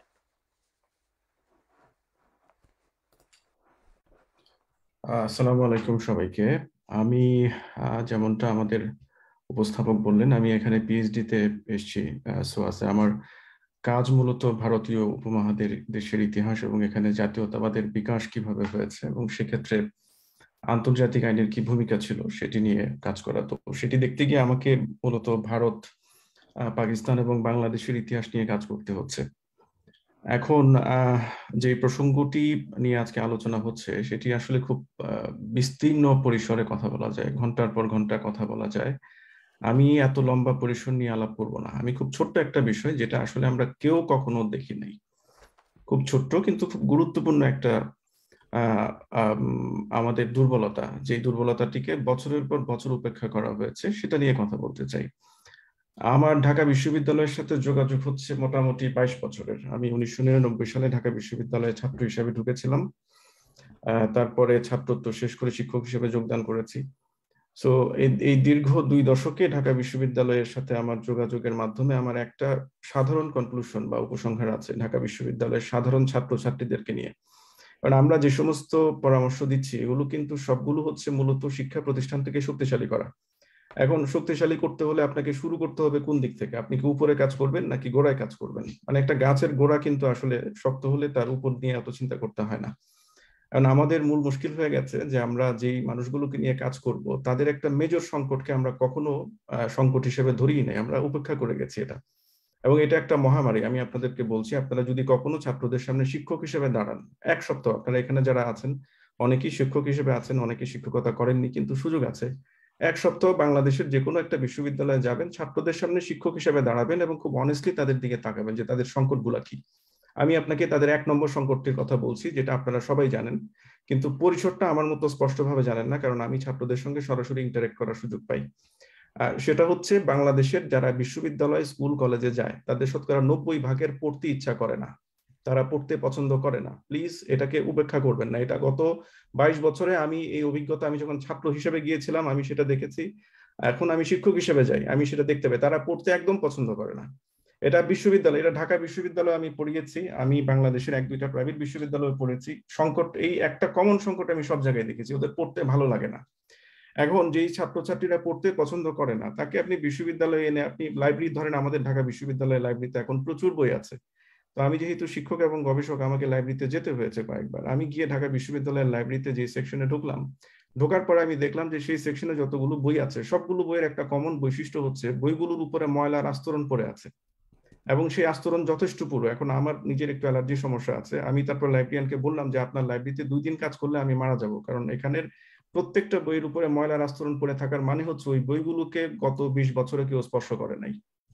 আমি বোধহয় আপনাদের সংকটটা বোঝাতে পারছি। এখন একটা বিশ্ববিদ্যালয়ের অধিকাংশ ছাত্রছাত্রী বা দেশের সবগুলো বিশ্ববিদ্যালয়ের অধিকাংশ ছাত্রছাত্রী যদি পড়তে পছন্দ না করে, তাকে নিয়ে আপনি যত সিস্টেম বানানোর চেষ্টা করেন, যত নতুন পদ্ধতি সেখানে ইম্প্রোভাইজ করেন, লাভ নাই তো, কারণ ছাত্ররা তো পড়তে চায় না। এটা খুব জরুরি বিষয়, কিন্তু এটাকে অনেকে উপেক্ষা করবেন। কেউ কেউ আমার সাথে তর্ক করতে পারেন, যেহেতু আমরা বাঙালি আমরা কুতর্ক পছন্দ করি, বলতে পারেন না ঢাকা বিশ্ববিদ্যালয়ের ছাত্র তো বিসিএস এর জন্য পড়ে। ভাই, বিসিএস এর পড়া ঢাকা বিশ্ববিদ্যালয়ের পড়া না, এই বিষয়ে আমার ঘন্টার পর ঘন্টা ভাবনা আছে। বিশ্ববিদ্যালয়ে যে ছাত্রটি অ্যানথ্রোপোলজিতে ভর্তি হয়েছে, সে যদি অ্যানথ্রোপোলজির বই না পড়ে বিসিএস এর পড়া পড়ে, এটা তো বিশ্ববিদ্যালয়ের জন্য ক্রেডিট না, এটাকে আমি ডিসক্রেডিট মনে করি। এখন যে ছাত্রটির পড়ার হ্যাবিট নাই তাকে আপনি কোন প্রেসক্রিপশন দিবেন, কোন প্রেসক্রিপশন দিলে তার উপকার হবে? আপনি আমাকে র্যাঙ্কিং এর কথা বলেন, এখন র্যাঙ্কিং এর জন্য বিশ্ববিদ্যালয়কে দোষারোপ করে কোনো লাভ নাই। আমার কাছে একটা বিশ্ববিদ্যালয়ের ছাত্র যদি আসে, সে আসে হচ্ছে আমি আপনাদেরকে সংকটটার মূল জায়গাটাতে নিয়ে যাই, তাহলে বুঝতে পারবেন। ঢাকা বিশ্ববিদ্যালয় সহ বাংলাদেশের যে কোনো বিশ্ববিদ্যালয় একজন ছাত্র যখন যায়, তাই যাওয়ার আগে সে 12 বছর পড়াশোনা করে আসছে। ইন্টারমিডিয়েট পাশ করে যায়, তো ইন্টারমিডিয়েট পর্যন্ত ধরে নিচ্ছে 12 বছর। 13তম বছরে এসে সে ঢাকা বিশ্ববিদ্যালয়ে ফার্স্ট ইয়ারে ভর্তি হয়। এখন ধরেন একটা ছেলে বা মেয়ে, সে বিশ্ববিদ্যালয়ে পড়ার আগে 12 বছর পর্যন্ত তার একটা অভ্যাস তৈরি হয়েছে, সেটা হচ্ছে না পড়ে পাশ করার অভ্যাস। এখন বলবেন না পড়ে পাশ করে কিভাবে? এটা আমরা কম বেশি সবাই জানি, বাঙালি কিন্তু পরীক্ষার একদিন আগের রাতে পড়তে বসে, এবং পরীক্ষার আগের রাতে পড়ে যে পাশ করা যায় এটার অভিজ্ঞতা আপনাদের 2-1 জনের থাকার কথা, আমার আছে। আমি জানি যে পরীক্ষার আগের রাতে পড়ে না পড়ে পাশ করা যায়। হয়তো আপনি ফার্স্ট হবেন না, সেকেন্ড হবেন না, পাশ করে যাবেন কিন্তু। কারণ আমরা পরীক্ষা, আমাদের কনসেপচুয়াল ক্ল্যারিটি যদি একটু থাকে, খুব বেশি থাকার দরকার নেই, পরীক্ষার আগের রাতে আপনি বিষয়গুলো পড়ে গেলে শিক্ষকরা পাশ করিয়ে দেন। এখন একটা ছাত্র যদি 12 বছর এই করে করে, অর্থাৎ পরীক্ষার আগের 2-3 রাত আগের রাতে পড়ে সে পাশ করে যায়, 12 বছর এইভাবে যখন পাশ করে সে বিশ্ববিদ্যালয়ে এসে পৌঁছায়, সে ঢাকা বিশ্ববিদ্যালয়ে চান্স পেয়ে যেতে পারে, পাওয়াটা খুব ডিফিকাল্ট না। যেই সংকটটা তৈরি হবে সেটা হচ্ছে তার একটা শক্তিশালী অভ্যাস আছে, সেই অভ্যাসটা হচ্ছে না পড়ে পাশ করার অভ্যাস। এই অভ্যাস আপনি কোন ওষুধ দিয়ে ঠিক করবেন আমাকে আগে এটা বলেন।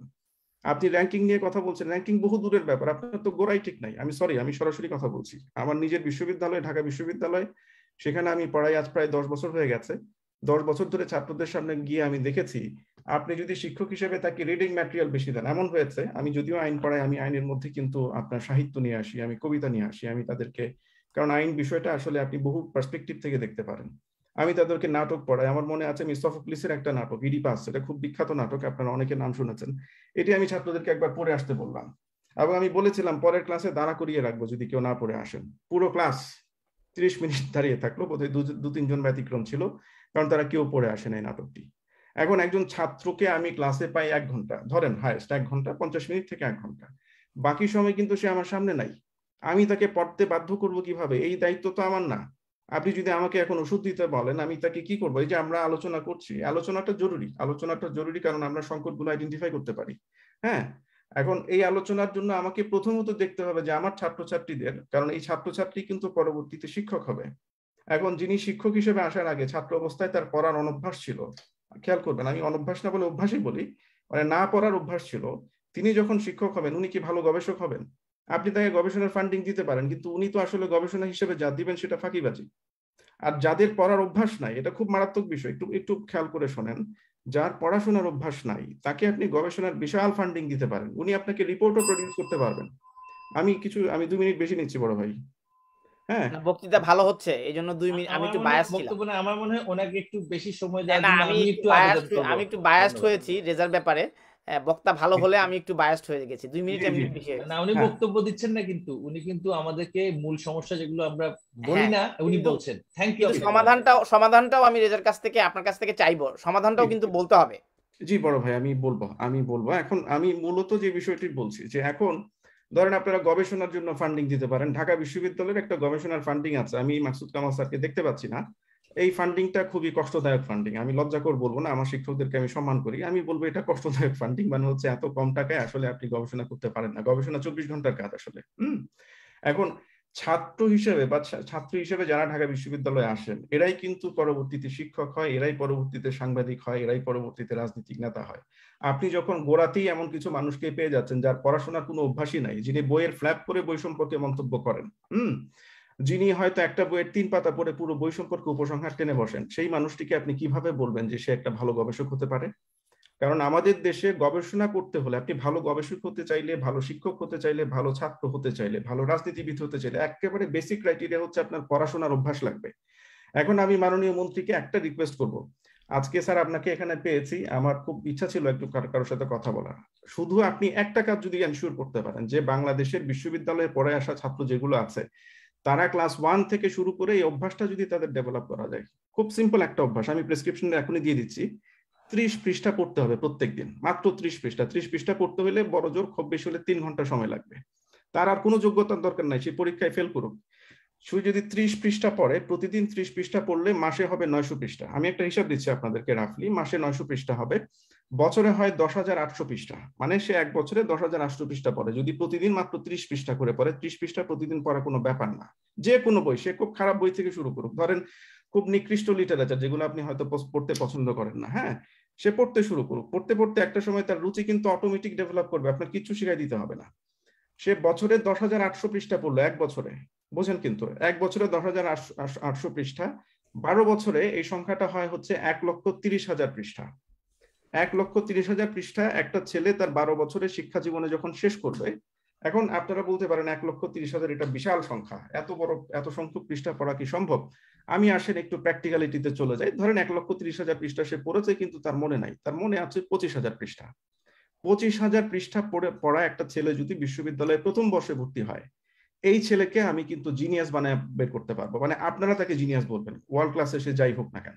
25,000 পৃষ্ঠা জ্ঞান যার মাথায় আছে, এবং তার সঙ্গে আপনি যোগ করেন হচ্ছে যে ঢাকা বিশ্ববিদ্যালয়ে থাকা অবস্থায় সে প্রতিদিন 30 পৃষ্ঠা করে পড়বে। যেই ছেলে ঢাকা বিশ্ববিদ্যালয়ে থাকা অবস্থায় প্রতিদিন 30 পৃষ্ঠা করে পড়ে, তার পক্ষে এখনকার অক্সফোর্ড বিশ্ববিদ্যালয়ে চান্স পাওয়া বা পড়াশোনা করা খুব সম্ভব। প্রতিদিন 30 পৃষ্ঠা করে পড়তে হবে, এবং এই বেসিক কোয়ালিটির প্রাইমারি স্কুলের স্টুডেন্টদেরকে আর কোনো যোগ্যতা তৈরি করার দরকার নাই, তার কিচ্ছু দরকার নাই, শুধু তাকে প্রতিদিন 30 পৃষ্ঠা পড়ার একটা হ্যাবিট, যেটা কিন্তু আমাদের কোন স্কুলে করা হয়। আমি একটু থামাচ্ছি সৈয়দ মাসুদ রেজা, এই 30 পৃষ্ঠা কি আপনি কি কোর্সের অন্তর্ভুক্ত করতে চাচ্ছেন? এবং এই 30 পৃষ্ঠা পড়ে না আসলে কি তার মার্কিং এর ক্ষেত্রে, টিউটোরিয়ালের ক্ষেত্রে কালো দাগ লাল দাগ পড়বে? এটা কিভাবে বাস্তবায়ন সম্ভব? আমি বলছি তানভীর ভাই, এই কারিকুলামটা তৈরি করতে হবে প্রাথমিক শিক্ষা থেকে। হ্যাঁ, সেটা হচ্ছে এটা মিলাই হোক, অসুবিধা নাই, সে পাঠ্য বই পড়ুক 30 পৃষ্ঠা, অসুবিধা নাই। হ্যাঁ, এর সঙ্গে ধরেন বাংলাদেশের যেমন ধরেন আমাদের কিছু ভাই ইতিমধ্যেই রিডিং হ্যাবিট ইমপ্রুভমেন্ট নিয়ে আমরা কাজ শুরু করেছি, এবং বিশ্ব সাহিত্য কেন্দ্রের সাথে মিলেই আমরা কিন্তু অনেক বই সরাসরি স্কুলগুলোকে দিচ্ছি। এবং আপনি যে কথাগুলো বলছেন, আমি আপনার সাথে এটা নিয়ে এই আলোচনার বাইরে যদি একটু আমাদেরকে একটু সময় দেন আপনি, এটা আমরা কিভাবে আর একটু এক্সপ্যান্ড করতে পারি। ইতিমধ্যে আমরা একটা, আপনি যে সাজেশনটা দিয়েছেন রিডিং হ্যাবিট ইমপ্রুভমেন্ট, এটার জন্য আমরা এই যে বই দেয়া এবং বই পড়া এবং বইয়ের উপরে তাদেরকে একটা সিনপসিস রেডি করার যে প্র্যাকটিসটা ইতিমধ্যেই কিন্তু আমরা সেকেন্ডারি এডুকেশন ডেভেলপমেন্ট প্রোগ্রামের অংশ হিসেবে কিন্তু শুরু করেছি। এটা এখনো কমপ্লিটলি রোলড আউট হয় নাই, পাইলটিং হয়ে গিয়েছে গত বছর। পাইলটিং এর সফলতা দেখে এখন কিন্তু আমরা এটা আমি একটু যোগ করছি মহিবুল হাসান, এখানে বাধ্যতামূলক প্রাইমারি থেকে ইয়ার 1 থেকে স্কুল থেকে বই দিয়ে দেওয়া হয়, এবং তার শিক্ষক এটা নোট করেন প্রতি সপ্তাহে সে পড়ে আসছে কিনা, ওইটার উপর ভিত্তি করে তার অ্যাসেসমেন্টটা করা হচ্ছে এটা ইয়ার 1 থেকে ইংল্যান্ডে কার্যকর। সেটাকে বলা হয় কন্টিনিউয়াস অ্যাসেসমেন্ট। আমাদের কিন্তু যে অ্যাসেসমেন্টের প্রসেসে কিন্তু একটা বড় সমস্যা আছে, সেটা আমার সময় আসলে আমি বলবো। আমাদের অ্যাসেসমেন্টটা পুরোপুরি হচ্ছে মেমোরি বেসড অ্যাসেসমেন্ট। আমাদের কিন্তু আমাদের যে অ্যাসেসমেন্টে কিন্তু বড় ধরনের ঘাপলা আছে, সেটা উনি জানেন মাসুদ রেজা সাহেব।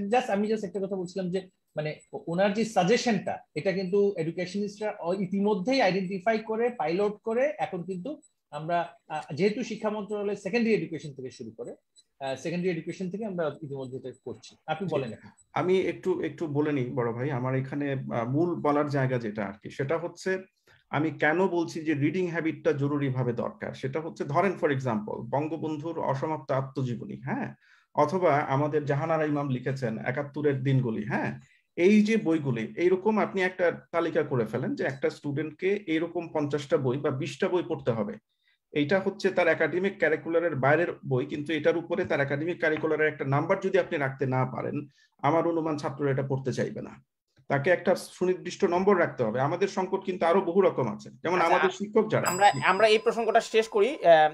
সৈয়দ রাজা, অন্য কোনো পয়েন্ট আছে কিনা? আমরা বুলেট পয়েন্টে যাই, তাহলে আমরা আগাতে পারবো। জি জি।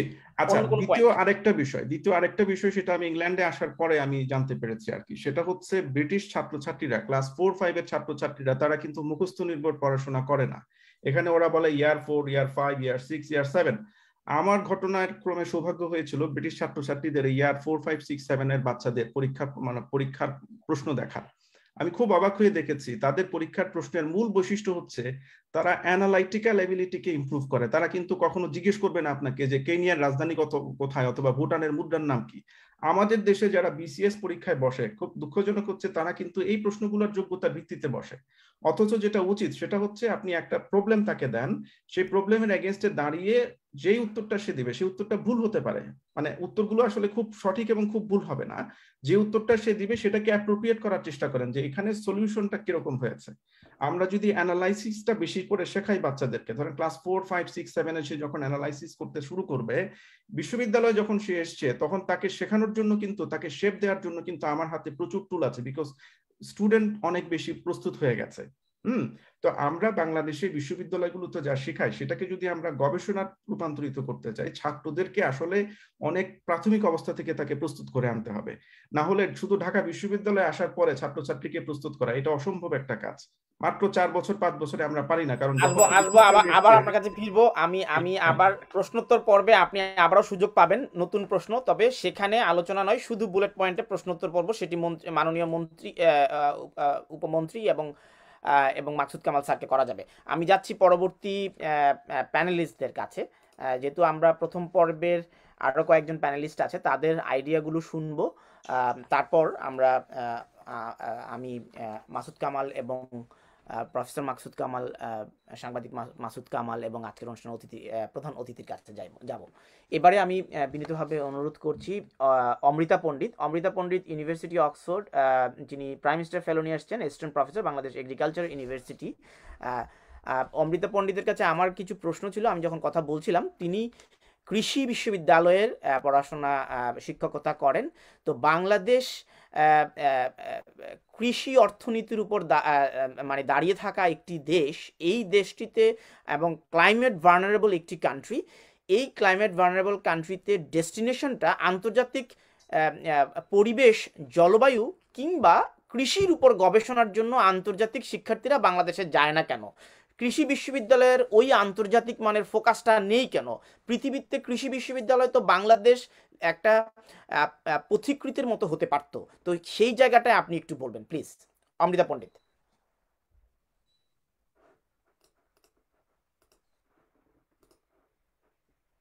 ধন্যবাদ মডারেটর সাহেবকে।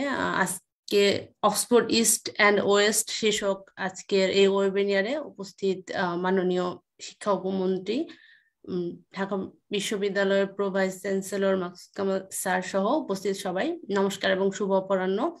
এবং আমি মডারেটর সাহেবকে ধন্যবাদ জানাচ্ছি। আসলে আমি ঢাকা ভার্সিটির অ্যালামনাই না, বাট এই ওয়েবিনারে আমাকে আমন্ত্রণ জানানোর জন্য। আর হ্যাঁ, আমি বাংলাদেশ কৃষি বিশ্ববিদ্যালয়ে পড়াশোনা করেছি এবং তারপর সেখানে শিক্ষক হিসেবে কর্মরত আছি।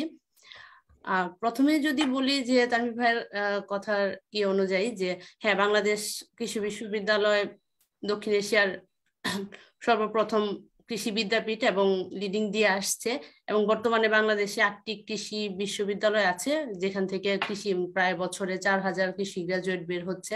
সেই সাথে নতুন আরো 2টি কৃষি বিশ্ববিদ্যালয় হবিগঞ্জে এবং কুড়িগ্রামে বাংলাদেশ সরকার প্রতিষ্ঠা করেছেন। এই জন্য আমি সরকারকে আসলে ধন্যবাদ জানাতে চাই যে তারা কৃষি শিক্ষার উপর এই গুরুত্বটা দিচ্ছেন। আর আমি যদি বলি যে আমার এখানে পিএইচডিটা হচ্ছে রিসার্চ নির্ভর, সেহেতু আমি বিশ্ববিদ্যালয়ের আমি শিক্ষকতা করে এসেছি, কিন্তু এখানে এসে যেটা হয়েছে যে এখানে আমি নিজে মানে ছাত্র হিসেবে পড়াশোনা বা হচ্ছে পড়ানোর সুযোগটা হয়নি। আমি 5 মাস আগে জয়েন করেছি অক্সফোর্ডে। সো প্রথমে আমি একটা পয়েন্টের দিকে আলোকপাত করতে চাই, সেটা হচ্ছে যে রিসার্চের ব্যাপারে। যে আমি এখানে এসে এই 5 মাসে আমার যতটুকু মনে হয়েছে যে আমি বাংলাদেশে ইউনিভার্সিটির পরিবেশে রিসার্চ করে এবং এখানে রিসার্চের মধ্যে যদি একটু পার্থক্য বলি, তারপর আমি তানভীর ভাইয়ের কথায় যাচ্ছি।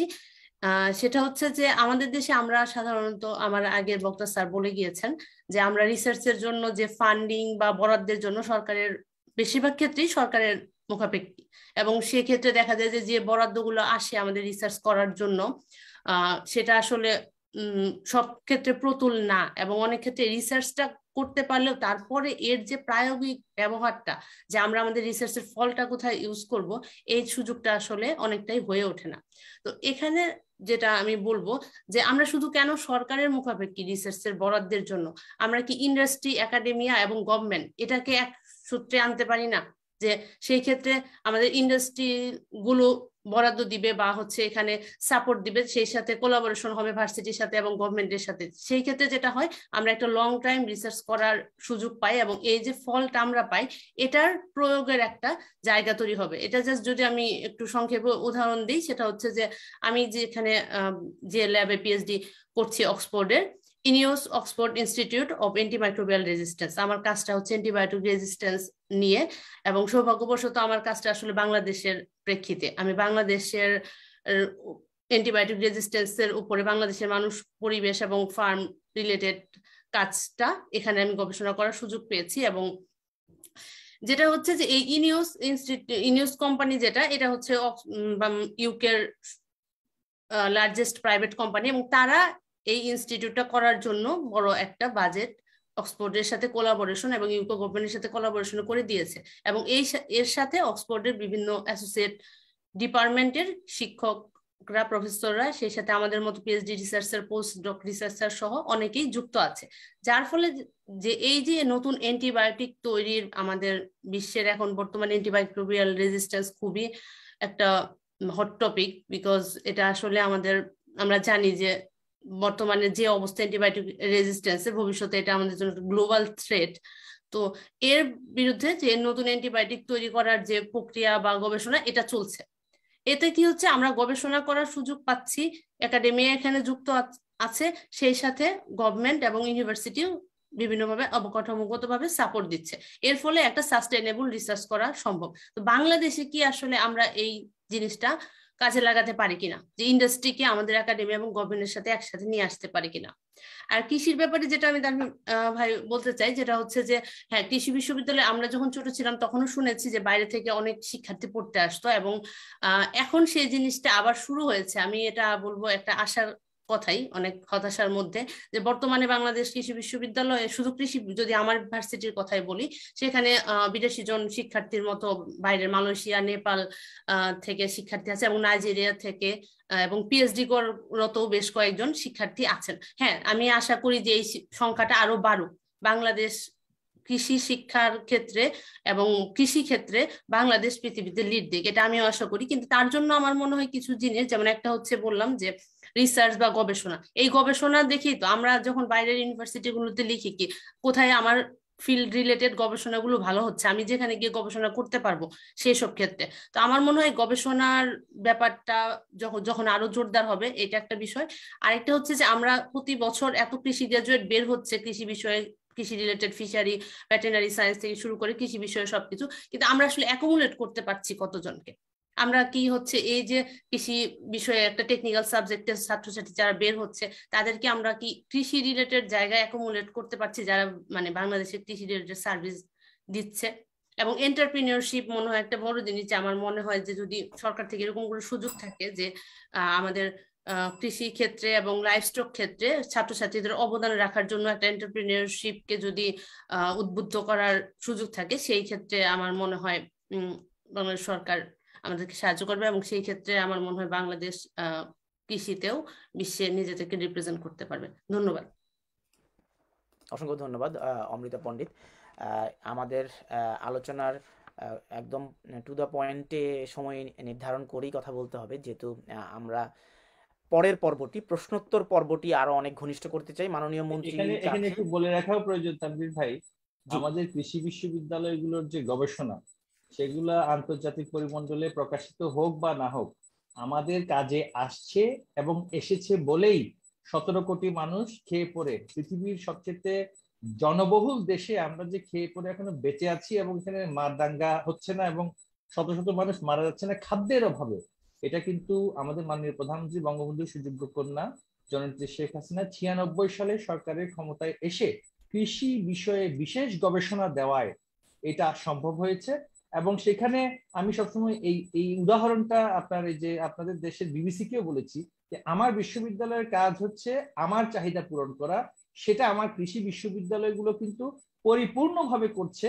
সেটা টাইমস আর গার্ডিয়ান কি মনে করলো সেটাতে আমাদের কিছু যায় আসে না, কিন্তু আমার কৃষি বিশ্ববিদ্যালয়গুলো কিন্তু আমাদের চাহিদা, এই যে শুধুমাত্র মানে এই যে সাপ্লাই চেইন থেকে শুরু করে, শুধুমাত্র যে আমাদের মানে ন্যাচারাল সায়েন্সের অ্যাচিভমেন্ট না, কৃষিতে সাপ্লাই চেইন থেকে শুরু করে তারপর এগ্রিকালচারাল ইঞ্জিনিয়ারিং থেকে শুরু করে আমাদের কিন্তু কৃষি সেক্টরে মাননীয় প্রধানমন্ত্রী বদান্যতায় কিন্তু ব্যাপক অর্জন আছে।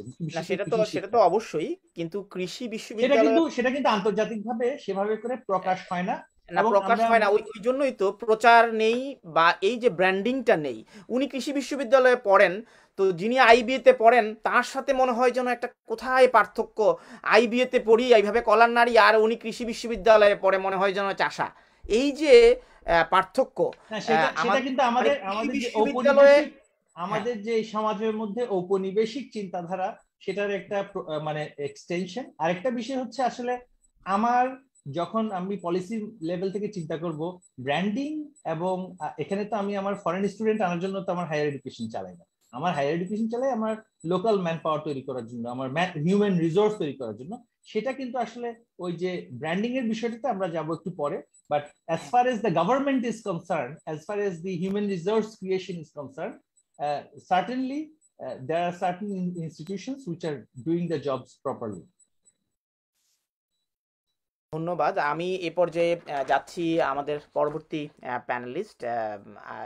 সবচেয়ে বেশি এই ওয়েবিনারটি করার পেছনে সবচেয়ে বেশি অনুপ্রেরণা পেয়েছি এবং সহযোগিতা পেয়েছি, যেমন তার সাথে আমি প্রথম আলোচনা করেছিলাম মিজানুর রহমান, এবং খুবই এনথুজিয়াস্টিক এবং খুবই হেল্পফুল। তিনি সবসময় এই বিষয়গুলো নিয়ে ঢাকা বিশ্ববিদ্যালয় ক্লাবের সাথে যুক্ত হয়েও তিনি সবসময় পরামর্শ নিয়ে যুক্ত থাকেন। মিজানুর রহমান, যিনি পিএম ফেলোশিপ নিয়ে অক্সফোর্ড বিশ্ববিদ্যালয়তে পড়ছেন, লিঙ্গুইস্টিক্সের লেকচারার, ঢাকা বিশ্ববিদ্যালয়। মিজানুর রহমান।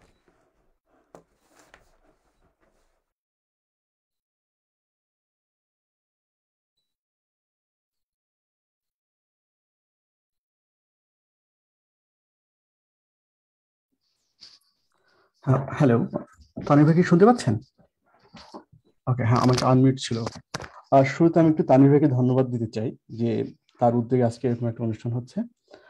আর আজকে অনুষ্ঠানের প্রধান অতিথি, বিশেষ অতিথি এবং প্যানেলিস্ট বর্গ সবাইকে আমি সালাম জানাচ্ছি। আমার সবচেয়ে বেশি ভালো লাগছে যে এই অনুষ্ঠানটা এমন একটা দিনে হচ্ছে যার একদিন আগেই ঢাকা বিশ্ববিদ্যালয়ে তার 101 বছর পূর্ণ করে আজকে 102তম বর্ষে প্রবেশ করলো। আমরা যখন আমি আসলে তানভীর ভাইয়ের সাথে যখন কথা বলছিলাম, তো আমাদের মূল উদ্দেশ্য ছিল যে আমরা যারা অক্সফোর্ডে আছি আমরা আমাদের অভিজ্ঞতাগুলো শেয়ার করব, যাতে করে এখান থেকে যদি কিছু পাওয়া যায় বা কিছু টেক অ্যাওয়ে নেওয়া যায়, যেটা দিয়ে হয়তো ঢাকা বিশ্ববিদ্যালয়ে কোথাও প্রয়োগ করা যেতে পারে এবং যাতে করে সেখানকার শিক্ষার মান বাড়ানো সম্ভব হলেও হতে পারে। তো সেক্ষেত্রে আমি খুব বেশি সময় নিব না, আমি জাস্ট আমার কয়েকটা এক্সপিরিয়েন্সের কথা শেয়ার করব, যেটা হয়তো আপনাদের কারোর কাছে ভালো লাগতেও পারে। তো প্রথম যেটা হলো যে অক্সফোর্ড বিশ্ববিদ্যালয়ে আমি শিক্ষা বিভাগে আছি এবং আমার পড়ার বিষয় হলো MSc in applied linguistics and second language acquisition. তো এই ডিপার্টমেন্টে আমি যেটা করি যে একটা দ্বিতীয় ভাষা অথবা বিদেশি ভাষা শুধু ইংরেজি নয়, যে কোনো ভাষা বিষয়ে মানে পড়ানোর ক্ষেত্রে বা টিচারদেরকে যে সকল থিওরিটিক্যাল বিষয় জানা দরকার বা প্রায়োগিক বিষয় নিয়ে জানা দরকার সেটার উপর আলোকপাত করা হয়। তো আমার এখানে আসার পর প্রথম যে জিনিসটা খুব ভালো লেগেছে সেটা হলো এদের পড়াশোনা হলো সম্পূর্ণ অ্যানালিটিক্যাল।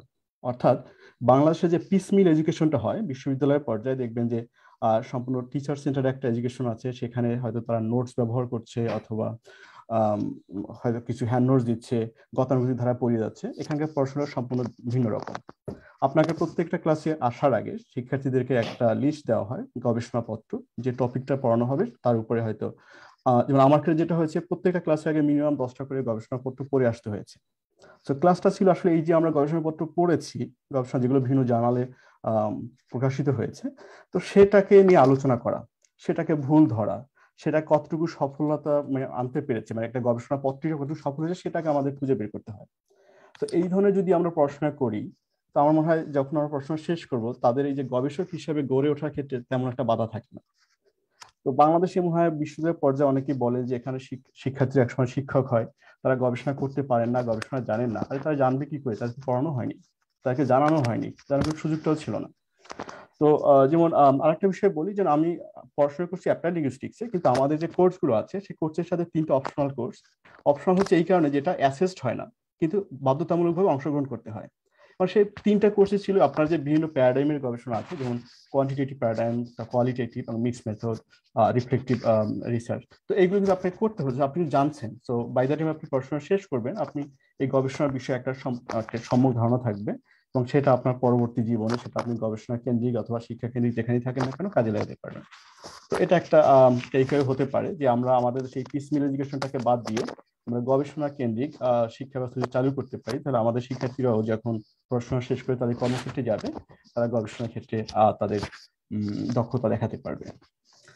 দ্বিতীয় যে বিষয়টা হলো সেটা এখানে যেমন আমরা যখন শিক্ষার্থী এখানে ভর্তি হয়, তো তাদের প্রথম কাজটা হলো তাকে একটা একাডেমিক এনভায়রনমেন্ট দেয়া। যেমন অক্সফোর্ড বিশ্ববিদ্যালয়ের একটা কলেজিয়েট শিক্ষা ব্যবস্থা এবং আমাদের প্রায় 39টার মতো কলেজ আছে। তো প্রত্যেকটা কলেজই চেষ্টা করে তাদের অনার্স এবং মাস্টার্স পর্যায়ে যে শিক্ষার্থীরা আসে তাদের সবাইকে অ্যাকোমোডেশন দেওয়া। এবং এক্ষেত্রে যারা অনার্সে আসে তাদের কিন্তু প্রথম বছরে কোনো পরীক্ষা হয় না। হ্যাঁ, যেখানে আপনারা যারা অক্সফোর্ড আছেন তারা জানেন ওদের কিছু মক টেস্ট হয় এবং সেই মক টেস্টে তারা যে মানে লেখাটা লিখে সেটাকে তাদের টিউটর অথবা সুপারভাইজার অথবা ডিপার্টমেন্ট শিক্ষকরা দেখে এবং তাকে ফিডব্যাক দেয়। অর্থাৎ তাদেরকে শেখানো হয় হাউ টু লার্ন, মানে লার্নিং টু লার্ন। তো আমাদের দেশে কিন্তু এই জায়গাটা নেই। আমাদের শিক্ষিত আমরা অনার্স পাস করি, মাস্টার্স পাস করি, আমরা জানি না যে আমাদের কিভাবে একটা একাডেমিক লেখা লিখতে হয় বা আমাদের কাছে কি কি ধরনের লেখা চাওয়া হচ্ছে।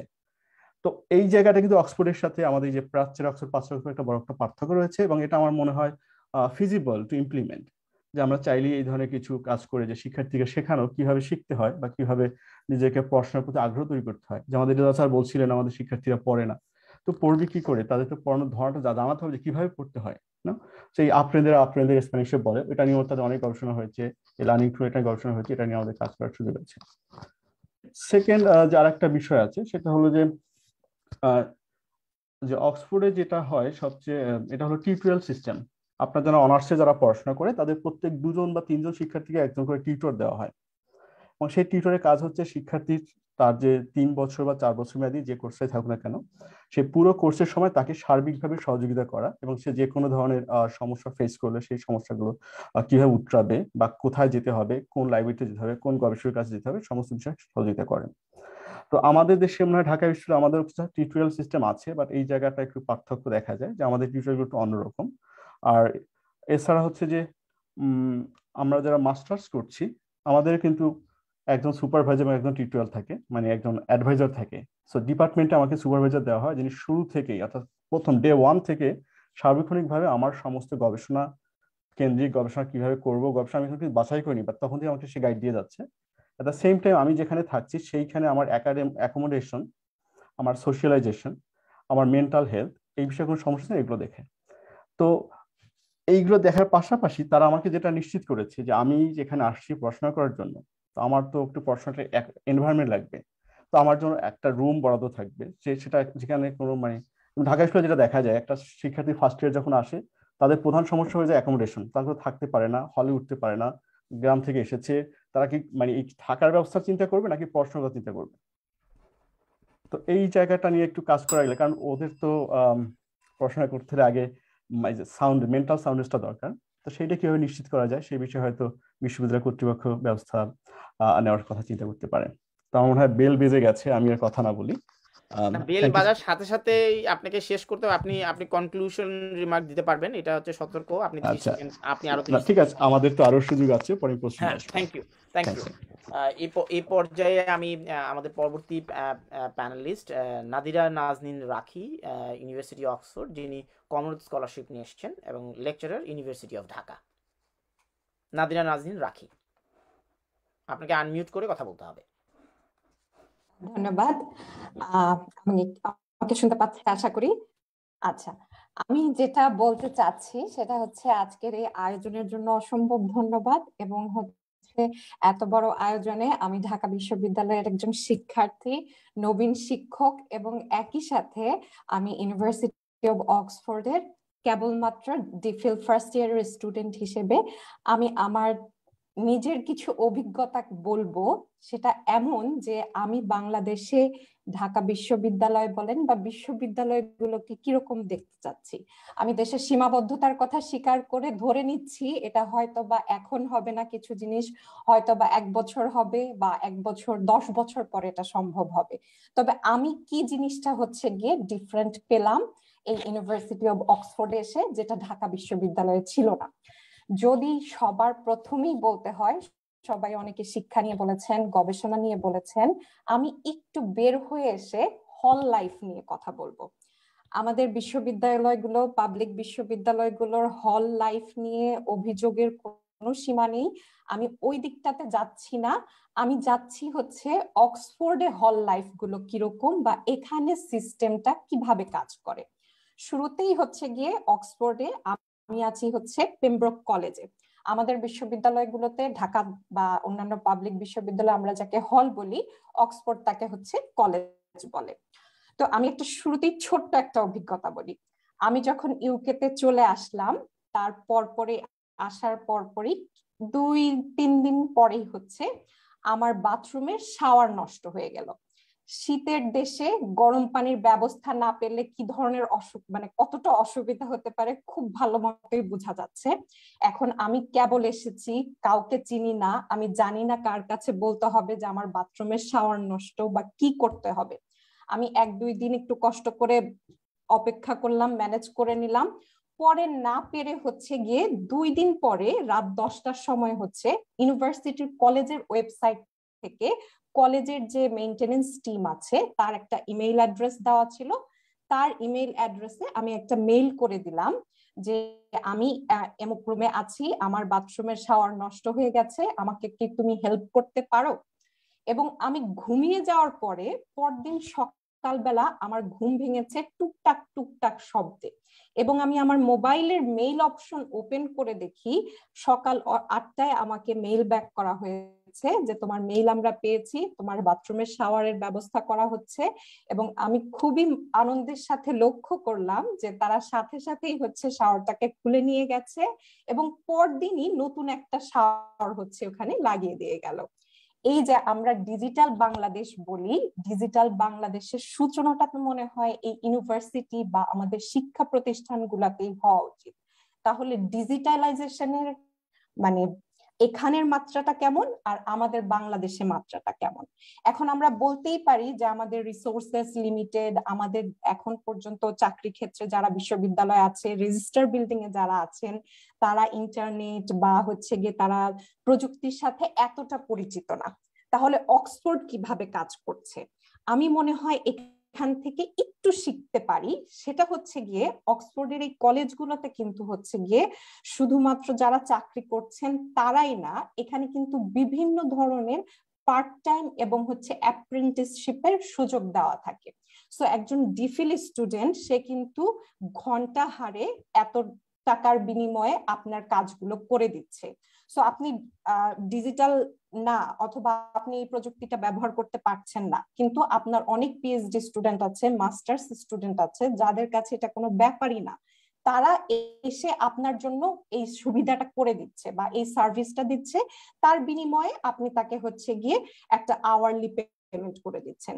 এটা স্টুডেন্টদের জন্য যেরকম হচ্ছে পার্ট টাইম বা ইনকামের একটা ভালো সুযোগ, তার সাথে সাথে কিন্তু শিক্ষা প্রতিষ্ঠানগুলো বা কলেজের সার্ভিস উন্নয়নের ক্ষেত্রে এটা চমৎকার একটা বিষয়।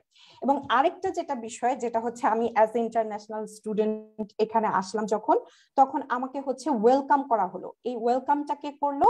মেইল করা হলো হচ্ছে গিয়ে MCR থেকে, মানে মিডল কমন রুম।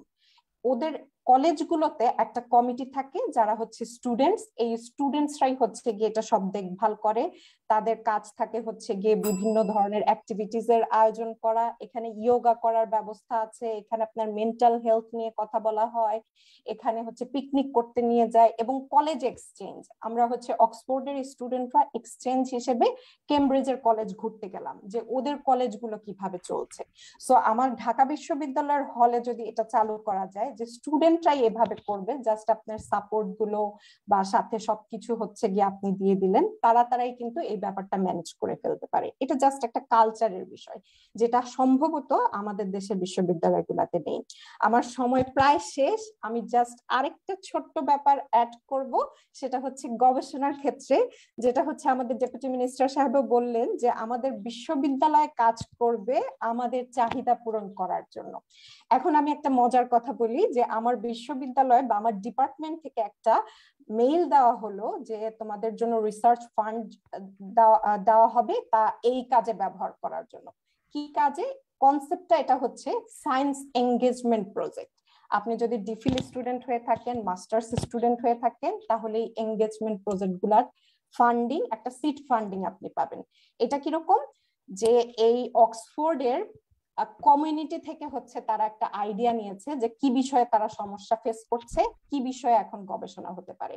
সেখানে কিছু হচ্ছে লিস্ট দেওয়া আছে, যেমন হচ্ছে একজন অ্যালজাইমারের রোগী কিভাবে বাজার করতে পারে, সেই ব্যাপারে কিছু হেল্প করা যায় কিনা, বা আশেপাশে খুব সাইকেল চুরি হয়, সেই সাইকেল চুরি কিভাবে রোধ করা যায়।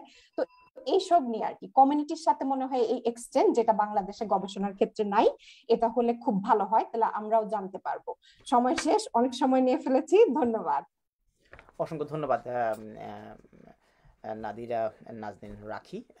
এবারে আমি বিনীতভাবে অনুরোধ করব doctor মানজিদা Ahmed. Doctor মানজিদা Ahmed MST student, university of Oxford, এবং মানজিদা Ahmed lecturer, Middlesex university London এবং ঢাকা বিশ্ববিদ্যালয় ক্লাব ইউকের একজন সদস্য। আপনাকে ফ্লোর দিচ্ছি ডক্টর মানজিদা।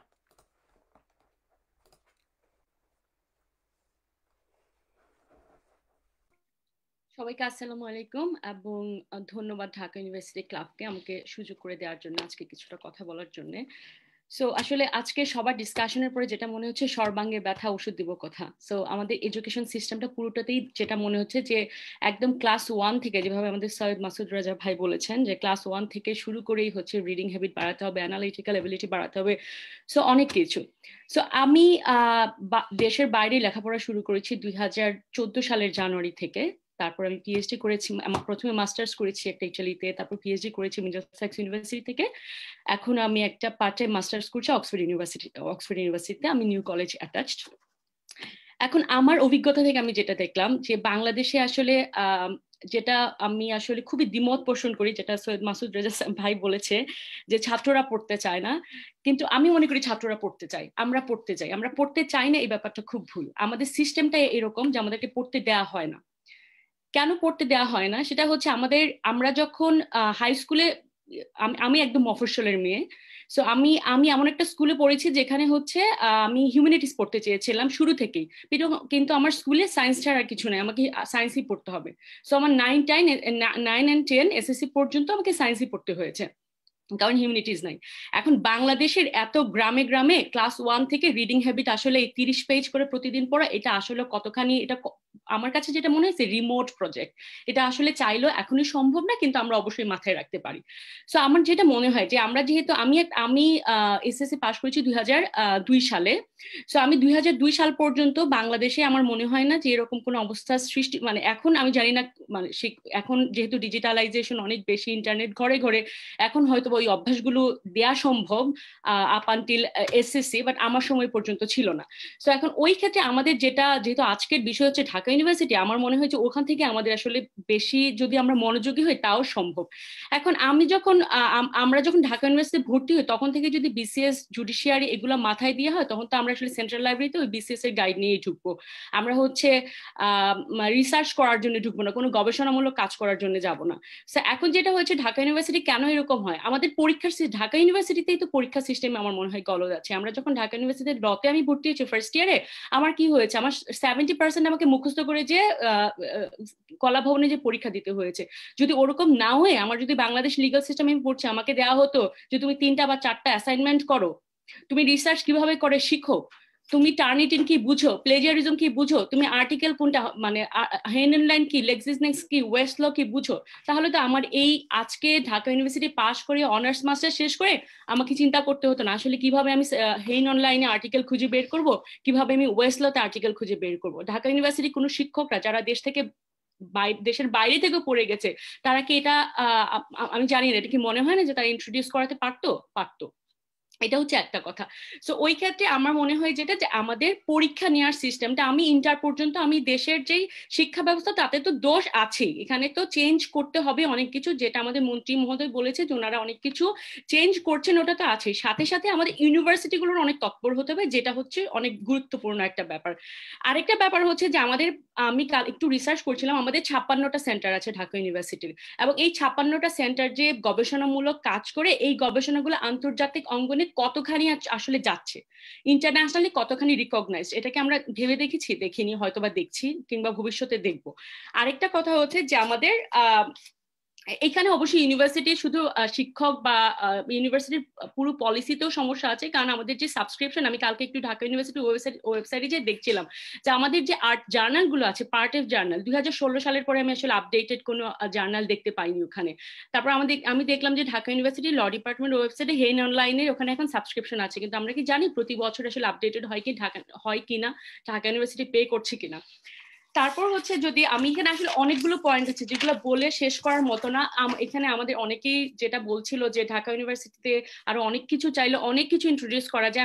আমি যখন মিডলসেক্স ইউনিভার্সিটিতে পিএইচডি করছি, আমি 5 বছর ধরে মিডলসেক্স ইউনিভার্সিটি শিক্ষকতা করছি। গত বছর থেকে আমি পার্মানেন্ট হয়েছি ফুল টাইম লেকচারার। এর আগে যখন আমি পিএইচডি করছিলাম আমি আওয়ারলি পেইড লেকচারার হিসেবে পড়িয়েছি, যেটা আপনারা বলছিলেন যে হচ্ছে একটু ইনকাম করার একটা সুযোগ, ইনকাম প্লাস এক্সপিরিয়েন্স দুইটাই হয়, যেটা ঢাকা ইউনিভার্সিটিতে হয় না। ঢাকা ইউনিভার্সিটির একটা সবচেয়ে বড় আরেকটা দুর্বলতার জায়গা হচ্ছে আমরা মনে হয় যে খুব গোপনে ঢাকা ইউনিভার্সিটি পিএইচডি করি, কিন্তু কেন?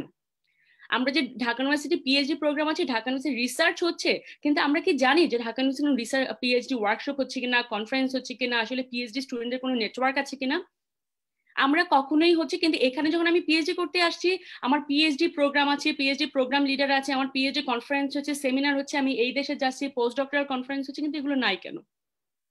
আমরা কেন ফরেন স্টুডেন্ট অ্যাট্রাক্ট করতে পারছি না? আমরা ঢাকা ইউনিভার্সিটির জার্নাল গুলো আছে, কেন আমরা হচ্ছে যারা ওয়ার্ল্ড এক্সপার্ট তাদেরকে একটু বিনয়ের সাথে বলতে পারি না আপনি কি একটা লেখা দিবেন আমার ঢাকা ইউনিভার্সিটির জার্নালে? কেন আমরা সাহস করে বলতে পারি না? কারণ আমি জানি আমি বললে উনি হয়তো বলবে না, আমি আমার কেন সময় নষ্ট করবো ঢাকা ইউনিভার্সিটির জার্নালে একটা লেখা দিয়ে। তো এই জায়গাগুলো আমার মনে হয় যে আমরা ইন্টার পর্যন্ত এখানেও আমি ইউকের বিশ্ববিদ্যালয়ে পড়াই, সত্যি কথা বলতে ইউকের ছাত্রছাত্রীরা যে খুব পড়তে চায় ব্যাপারটা ওরকম না। ওদের যে রিডিং এবং রাইটিং অ্যানালাইটিক্যাল এবিলিটি অনেক কিছু বেশি, ওদেরকে 1 থেকেই হচ্ছে রিডিং এর জন্য অনেক ইন্সপায়ার করে। আমার এখানে সাসেক্স ইউনিভার্সিটি প্রফেসর আছেন এবং ইউনিভার্সিটি অফ লিঙ্কনের আছেন, আমি মিডলসেক্স ইউনিভার্সিটির। আমি বলতে পারি এখানকার ছেলেমেয়েরা, ব্রিটিশ ছেলেমেয়েরা, আমার ক্লাসে 80% ছেলেমেয়ে ব্রিটিশ, তারাও যে খুব পড়তে চায় ব্যাপারটা ওরকম না। কিন্তু আমরা তাদেরকে শিখাই, আমরা ফার্স্ট ইয়ার থেকেই তাদেরকে শিখাই কিভাবে রিসার্চ করতে হবে, যাতে করে পোস্ট গ্রেড করতে করতে ওরা জেনে যায় যে আসলে কিভাবে রিসার্চ করতে হবে, পিএইচডি শুরু করলে যাতে ওদেরকে কষ্ট পেতে না হয়, যে কষ্টটা আমার পেতে হয়েছিল। তো আসলে অনেকগুলো পয়েন্ট বলার আছে, এত পয়েন্ট আসলে বলে শেষ করা যাবে না, যেহেতু আমরা সময়ও কম আর আমাদের প্রশ্ন করার সুযোগ আছে, হয়তো আমি আর কিছু প্রশ্ন করব যখন আমাকে সুযোগ দেওয়া হবে। ধন্যবাদ সবাইকে। অসংখ্য ধন্যবাদ। আমি মাকসুদ কামাল স্যারের কাছে যাব, তার আগে আমাদের আজকের অনুষ্ঠানের অতিথি এবং আজকের এই অনুষ্ঠানের media partner Masud Kamal head of news Bangla Tribune. আজকের এই অনুষ্ঠানটি বাংলা ট্রিবিউন এবং 71 টেলিভিশন মিডিয়া পার্টনার হিসেবে রয়েছে। অনুষ্ঠানটি আপনারা দেখছেন ঢাকা ইউনিভার্সিটি ক্লাব ইউকের ফেসবুক পেজে এবং বাংলা ট্রিবিউনের ফেসবুক পেজ থেকে। আমি এ পর্যায়ে বিনীতভাবে অনুরোধ করছি Masud Kamal, head of news, Bangla Tribune. এর পরপরই আমরা যাব প্রফেসর ASM মাকসুদ কামালের কাছে। ধন্যবাদ আপনাকে। এবং আমি আসলে দীর্ঘ সময় ধরে শুনছিলাম, মন দিয়ে শুনছিলাম, হয়তো খুব বেশি একটু বুঝিনি, কারণ আমরা তো অত মেধাবী লোক নই। সাংবাদিকতা করতে করতে যতটুকু মেধা আছে সেটাও নষ্ট হয়ে গেছে। তো আমি এই জায়গায় আমি মনে করি যে আমার এখানে থাকাটা হয়তো মানে আমার জন্য ভালোই লেগেছে, কারণ আমি নিজেও এই বিশ্ববিদ্যালয়ে পড়েছি। আমি বিশ্ববিদ্যালয় থেকে বেরিয়ে এসেছি আজকে থেকে 35 বছর আগে। তো অনেক আগে বেরিয়েছি, কিন্তু এখনো স্মৃতিগুলি কিন্তু আছে। তো আমি আসলে না এই আলোচনাগুলো শুনতে শুনতে একটু কনফিউজড হয়ে গেছি। কনফিউজড হয়েছে এই কারণে যে দুটো বিষয়। একটা বিষয় হলো আমাদের মানে মনে হলো যেন আমাদের মন্ত্রী মহোদয় উনি একটা কথা বলার চেষ্টা করছিলেন যে আমাদের চাহিদা মিটালে তো আমরা পারছি, আমাদের চাহিদা মিটছে, অথবা আমরা হ্যাপি, আমরা ওই মানে আপনাকে অন্য কে কি বললো না বললো, র্যাঙ্কিং আসলো কি না আসলো, এটা নিয়ে খুব একটা মাথা ঘামাচ্ছি। তো এটা আমার কাছে ঠিক, আমি ঠিক এইভাবে ভাবতে চাই না। তো ওনারা নীতি নির্ধারক মানুষ, ওনারা হয়তো এইভাবে ভাবেন। তো এই ভাবনাগুলো আমাদের মনে হয় একটু হলেও ব্যথিত করে। আমরা মনে করি তাহলে এটা বিশ্ববিদ্যালয় কেন? এটা তো কোনো জাতীয় বিদ্যালয় না, বিশ্ববিদ্যালয় বলছি কেন এটাকে? আমরা কি বিশ্বের সঙ্গে নিজেদেরকে তাল মেলানোর চেষ্টা করব না? করবো তো। এখন সেই দিকটা কিন্তু আমাদেরকে তাল মিলাতে হবে। আমরা আমাদের স্টুডেন্টকে তাহলে বাইরে পাঠাচ্ছি কেন? তারা তো বাইরে থেকে বিশ্ববিদ্যালয়ে তো সারা দুনিয়ার সঙ্গে তাল মিলাবে নিজেকে, সারা দুনিয়ার সঙ্গে একটা কম্পিটিশন থাকবে, শিক্ষা দীক্ষা থাকবে, বিভিন্ন সাবজেক্টে থাকবে, এবং সেখান থেকে আমরা জ্ঞানের বিনিময় হবে।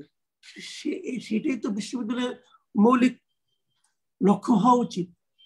যাই হোক, এ নিয়ে ওনারা ভালো বুঝবেন, আমি যেটা বুঝিনি সেটা আমি বললাম। আর আমার যেটা অবজারভেশন, যে আমাদের বিশ্ববিদ্যালয়গুলো মূল সমস্যাগুলি, বিশ্ববিদ্যালয়গুলো আমি ঢাকা বিশ্ববিদ্যালয় নিয়ে বলি, ঢাকা বিশ্ববিদ্যালয়ের মূল সমস্যাটা আমার বিবেচনায় এখন, যেমন আমি যখন ছিলাম তখন কিন্তু বিশ্ববিদ্যালয়ের ছাত্র রাজনীতি আজকের চেয়ে কম ছিল না, বরং বেশি ছিল। আমরা একদম এরশাদের স্বৈরাচার বিরোধী আন্দোলন, সে আন্দোলনের সঙ্গে সরাসরি জড়িত ছিলাম, রাজপথে থেকেছি, মিছিল মিটিং করেছি।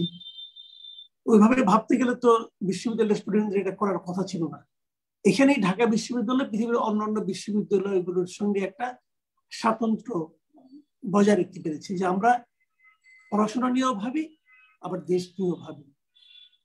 পড়াশোনা নিয়ে যেরকম ভাবি, নিজের জীবন নিয়ে যেরকম ভাবি, আমার পরিবারের, আমার সমাজের জীবনযাত্রা নিয়েও ভাবি। এটাই বোধহয় একটা বৈশিষ্ট্য।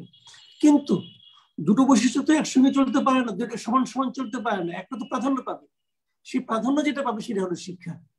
আবার যখন ওরকম কোনো ক্রাইসিস আসবে, মানে আমাদের সামাজিক জীবনে ক্রাইসিস মোমেন্ট গুলো, তো সেটা নিয়ে ভাববো। কিন্তু আমার কাছে মনে হয় এখন যেটা, যে আমাদের মূল সময় ঢাকা বিশ্ববিদ্যালয়ে আজকে জানি অনেককে আমি হতাশা প্রকাশ করতে দেখি, তার মূল কারণ হলো রাজনীতি। আমাদের শিক্ষার মধ্যে রাজনীতি ঢুকে গেছে। শিক্ষা এবং রাজনীতি দুটো এতভাবে মিশে গেছে যে পৃথক করা যাচ্ছে না, যে কোনটা রাজনীতি কোনটা শিক্ষা। আমরা ভুলে যাব একটু বলতে চাই মাসুদ ভাই, আমি বলি নাই যে আমরা র্যাঙ্কিং নিয়ে কনসার্ন না। আমি বলেছি, আমার বক্তব্য যেটা ছিল সেটা হচ্ছে যে র্যাঙ্কিংটা অনেক দূরের আলোচনা, আমাদের তার আগেই আরো অনেক ইস্যুস আছে।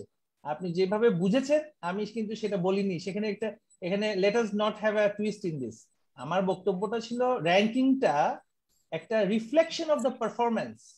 We have to first resolve the performance first. আমি বলি নাই যে we are not concerned about the ranking. Ranking is only a manifestation of underperformance. ঠিক আছে, আমি বুঝতে পেরেছি। সুতরাং এইটা কোনোভাবেই আমার বোঝার কারণ একটা আলোচনা গণমাধ্যমে বেশি চমকের সাথে আসছে। আমাদের ভিসি মহোদয় একটা মন্তব্য হয়তো বা, যে উনি বলেছেন যে র্যাঙ্কিংটা ইজ নট মাই প্রায়োরিটি। তো কনটেক্সট বিহীন এই কথাটা যদি আবার চলে আসে তাহলে কিন্তু আমি মিসকোটেড হয়ে যাব। আমার কথাটা ছিল যে ranking is merely a reflection of the performance. আমরা পারফরম্যান্সটার কথাটা বলছি। হ্যাঁ, পারফরম্যান্সটা ঠিক হলে র্যাঙ্কিংটা ভালো হবেই। র্যাঙ্কিংটা is not the first priority, priority is to fix the problem. জি ঠিক আছে, ঠিক আছে। তাহলে আমি আপনার যদি এটা বলে থাকেন, আমি যদি বুঝতে ভুল করে থাকি, তাহলে তো ওটা নিয়ে আলোচনা চলে না। আমি ওই জায়গাটা প্রত্যাহারই করে নিচ্ছি, আমি কোনো বিরোধে যেতে চাই না।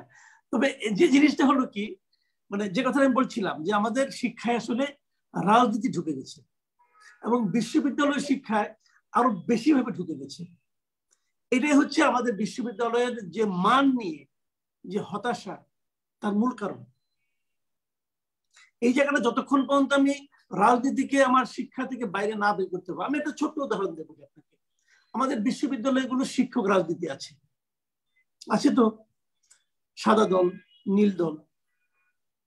তো যখন যে সরকার থাকে, সেই সরকারকে যে রঙের দল সমর্থন করে, সেই রঙের কোনো শিক্ষক ছাড়া কি ওই সময় ডিন, প্রভোস্ট অথবা প্রক্টর অথবা ভিসি প্রভিসি হতে পারবেন?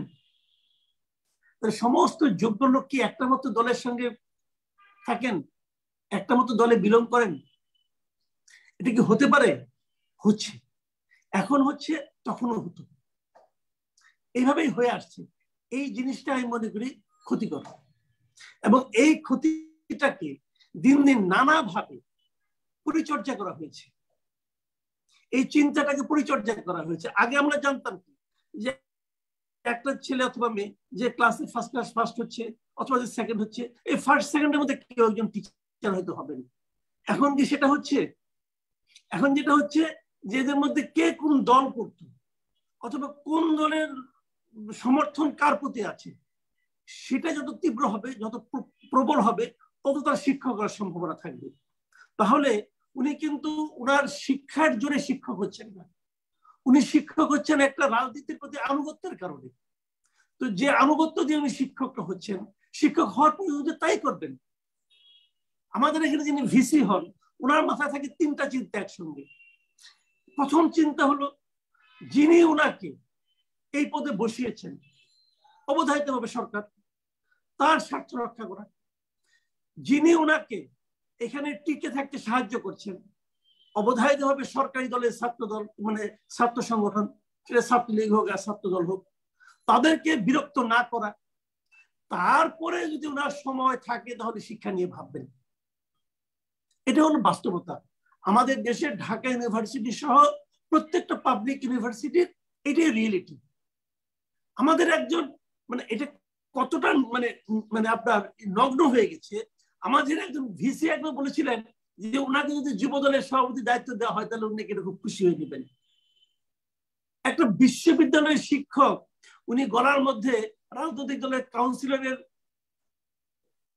ঝুলিয়ে ওই সম্মেলনে উপস্থিত থাকেন প্রথম সারিতে, এবং পরে আবার উনি বলেন যে এটা করে উনি গর্বিত। আমি বলছি না মানুষ রাজনীতির বাইরে থাকবে, মানুষ রাজনীতির মধ্যে থাকবেই, সবার রাজনৈতিক চিন্তা থাকবে, চেতনা থাকবে। আমার প্রশ্ন হচ্ছে, ওই ভিসি সাহেবের মূল পরিচয় কোনটা?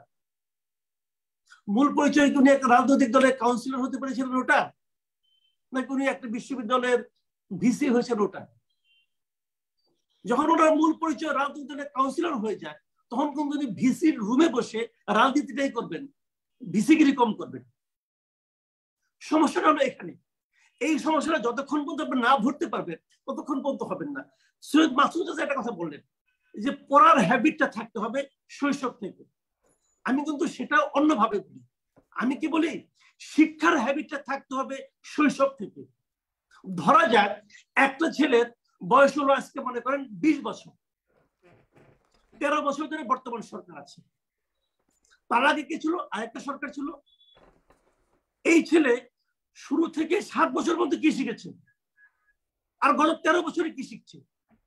আমাদের শিক্ষা ব্যবস্থা চলছে এখন অ্যাডহক ভিত্তিতে, যে আমি ক্ষমতায় এসেছি, শিক্ষাটাকে আমি আমার মতো করে সাজাবো, এবং উনি ওনার মতো করে সাজাচ্ছেন। আপনি বলেন 20 বছরের একটা ছেলে, সে প্রথম 7 বছর কি শিখেছে? ইতিহাস। সে মুক্তিযুদ্ধ, আমাদের সবচেয়ে গর্বের ইতিহাসটা কি? মুক্তিযুদ্ধের ইতিহাস। পৃথিবীর অনেক দেশে এরকম ইতিহাস নাই। সেই ইতিহাসটাকে কতভাবে শেখানো হচ্ছে, একবার এপিক আর একবার ওপিক, মাঝে মাঝে কোনো পথ নেই। 50 বছর আমি শিক্ষা ব্যবস্থাটাকে স্থির করতে পারি নাই যে আমি কিভাবে শিখাবো। আচ্ছা বলেন, কয়েকদিন আগে প্রাইমারি স্কুলে একটা পরীক্ষা হবে, বোর্ডের পরীক্ষা, ক্লাস 8ম শ্রেণীতে আরেকটা বোর্ডের পরীক্ষা হবে। এই পরীক্ষা দিয়ে নাকি আমরা একটা সার্টিফিকেট পাবো, এই সার্টিফিকেট দিয়ে নাকি আমি অন্তত আর কিছু না হোক ড্রাইভারই তো করতে পারবো, ট্রাক ড্রাইভার হতে পারবো, ভালো। এখন আমরা এটা বন্ধ করলেন কেন? যদি বন্ধই করলেন, চালু করেছিলেন কেন? কোনটা ভুল ছিল? চালু করা ভুল নাকি বন্ধ করা ভুল? যদি চালু করা ভুল হয়ে থাকে তাহলে যারা চালু করেছিলেন তাদেরকে জিজ্ঞাসা করেন আপনি কেন চালু করেছিলেন। সেই চালু করে নিয়ে কি আজকে আপনি অনুতপ্ত? জাতির কাছে আপনার সেই অনুতাপ আপনি প্রকাশ করবেন? যদি না করেন তাহলে আমি কাকে দায়ী করব? প্ল্যানটা কি? 50 বছর হয়ে গেছে একটা জাতির, এই জাতি কিন্তু এখনো শিশু নেই। 50 বছরে আপনি একটা এডুকেশন সিস্টেম চালু করতে পারেননি এখন পর্যন্ত। তো এর দায়িত্ব আপনি যদি প্রাইমারি লেভেলে একটা ছেলে মেয়েকে নিয়ে নড়াচড়া করেন, ইউনিভার্সিটিতে ভর্তি হতে গেলে তাকে যে কোচিং করতে হবে, কেন কোচিং করতে হবে? কেন কোচিং? এই প্রশ্নের কোনো জবাব নাই, কেউ জবাব দিতে পারে না। প্রত্যেকটা মন্ত্রী ক্ষমতায় আসার পর বসাবে বলে কোচিং সিস্টেম ভালো না, কোচিং সিস্টেম ভালো কেউ বলে? কেউ বলে না। কিন্তু বন্ধ করতে পারে না কেন? হাজার হাজার কোটি টাকার ব্যবসা এখানে হয়, সে ব্যবসায়ীরা আপনার চেয়ে পাওয়ারফুল এই জন্য বন্ধ করতে পারেন না, নতুবা সেই ব্যবসায়ীদের কাছ থেকে শেয়ার আপনিও পান, আপনি লাভবান, এই জন্য ব্যবসা করতে পারেন, বন্ধ করতে পারেন না। পৃথিবীর কোন দেশে এরকম আছে? কোচিং সিস্টেমের উপর নির্ভর করছে আমাদের পড়াশোনার ব্যবস্থা। ক্লাস 7, 8 যাই দেখেন কতগুলো বই, আজকে থেকে কত বছর আগে নোট বই বন্ধ করা হয়েছে। নোট বই বন্ধ করে তারপর আপনি চালু করছেন ঢাকা বিশ্ববিদ্যালয়ে। আপনি তো সর্বত্র চলে গেলে হবে না, আমাদের আলোচনাটা আপনি এখন তো এটা পল্টনের ময়দানের মতো ভাষণ দিলে হবে না ভাই। আমি ঢাকা বিশ্ববিদ্যালয়ের মধ্যে যদি থাকি তাহলে ভালো হবে। আমি ঢাকা বিশ্ববিদ্যালয়ে আসছি ভাই, পল্টনের ময়দান আপনার কাছে এখন মনে হচ্ছে কারণ আপনার পছন্দ হচ্ছে না, তো এই জন্য কি করবেন? না, পছন্দ হওয়ার বিষয় না, আমার তো আলোচনাটা তো ভাই, আমার এখানে তো আলোচনাটা একটু আমার কথা হলো কি শুনেন, একটু না একজন বক্তা বলেছেন যে একদম প্রথম শ্রেণী থেকে রিডিং হ্যাবিট তৈরি করতে হবে। আমি বলেছি শিক্ষার হ্যাবিটটা তৈরি করতে হবে। শিক্ষার হ্যাবিটটা আপনি পদে পদে নষ্ট করে দিয়ে তারপরে বলবেন যে আবার প্রাচ্যের অক্সফোর্ড কেন অক্সফোর্ড হচ্ছে না, এটা তো হবে না ভাই। সবটা তো ইন্টাররিলেটেড। আপনি গাছটা বড় হয়ে গেছে বললে ভালো হতো, আপনি অনেক চিৎকার করছেন তো আমাদের সবার কানেও লাগছে। মাননীয় উপমন্ত্রী আপনার কাছে আসবো, আমি শেষ করছি। মাসুদ কামাল শেষ করতে দেই আমরা।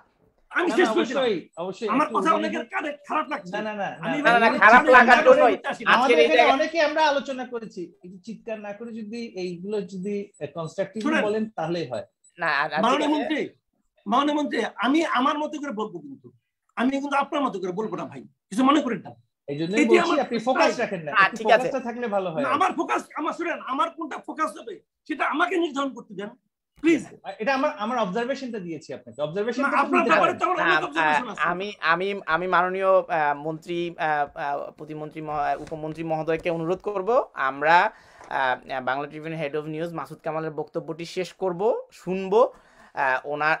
ওনার বক্তব্যটি ওনার মতো করেই দেওয়ার স্বাধীনতাটা থাকতে হবে।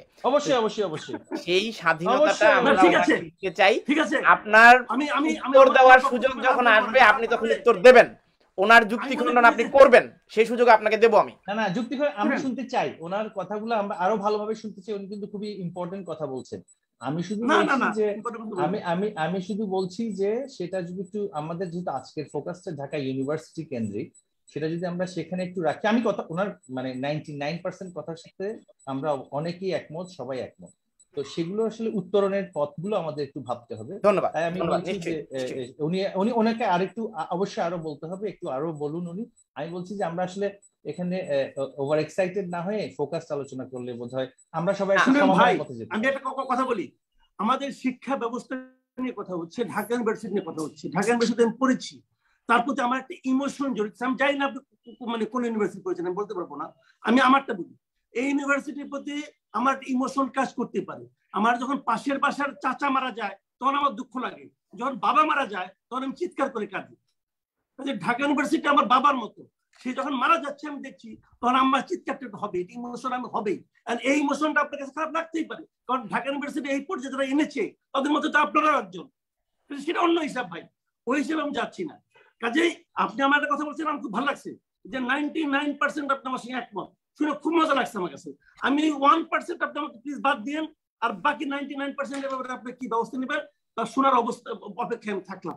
সবাইকে ধন্যবাদ। অসংখ্য ধন্যবাদ। আজকের আমাদের সম্মানিত সাংবাদিক, head of news, Bangla Tribune, আপনার বক্তব্যের ইতিবাচক দিক হচ্ছে মাননীয় প্রতিমন্ত্রী মহোদয়, আমি বারবার প্রতিমন্ত্রী বলছি, উপমন্ত্রী মহোদয় 99% একমত হয়েছেন।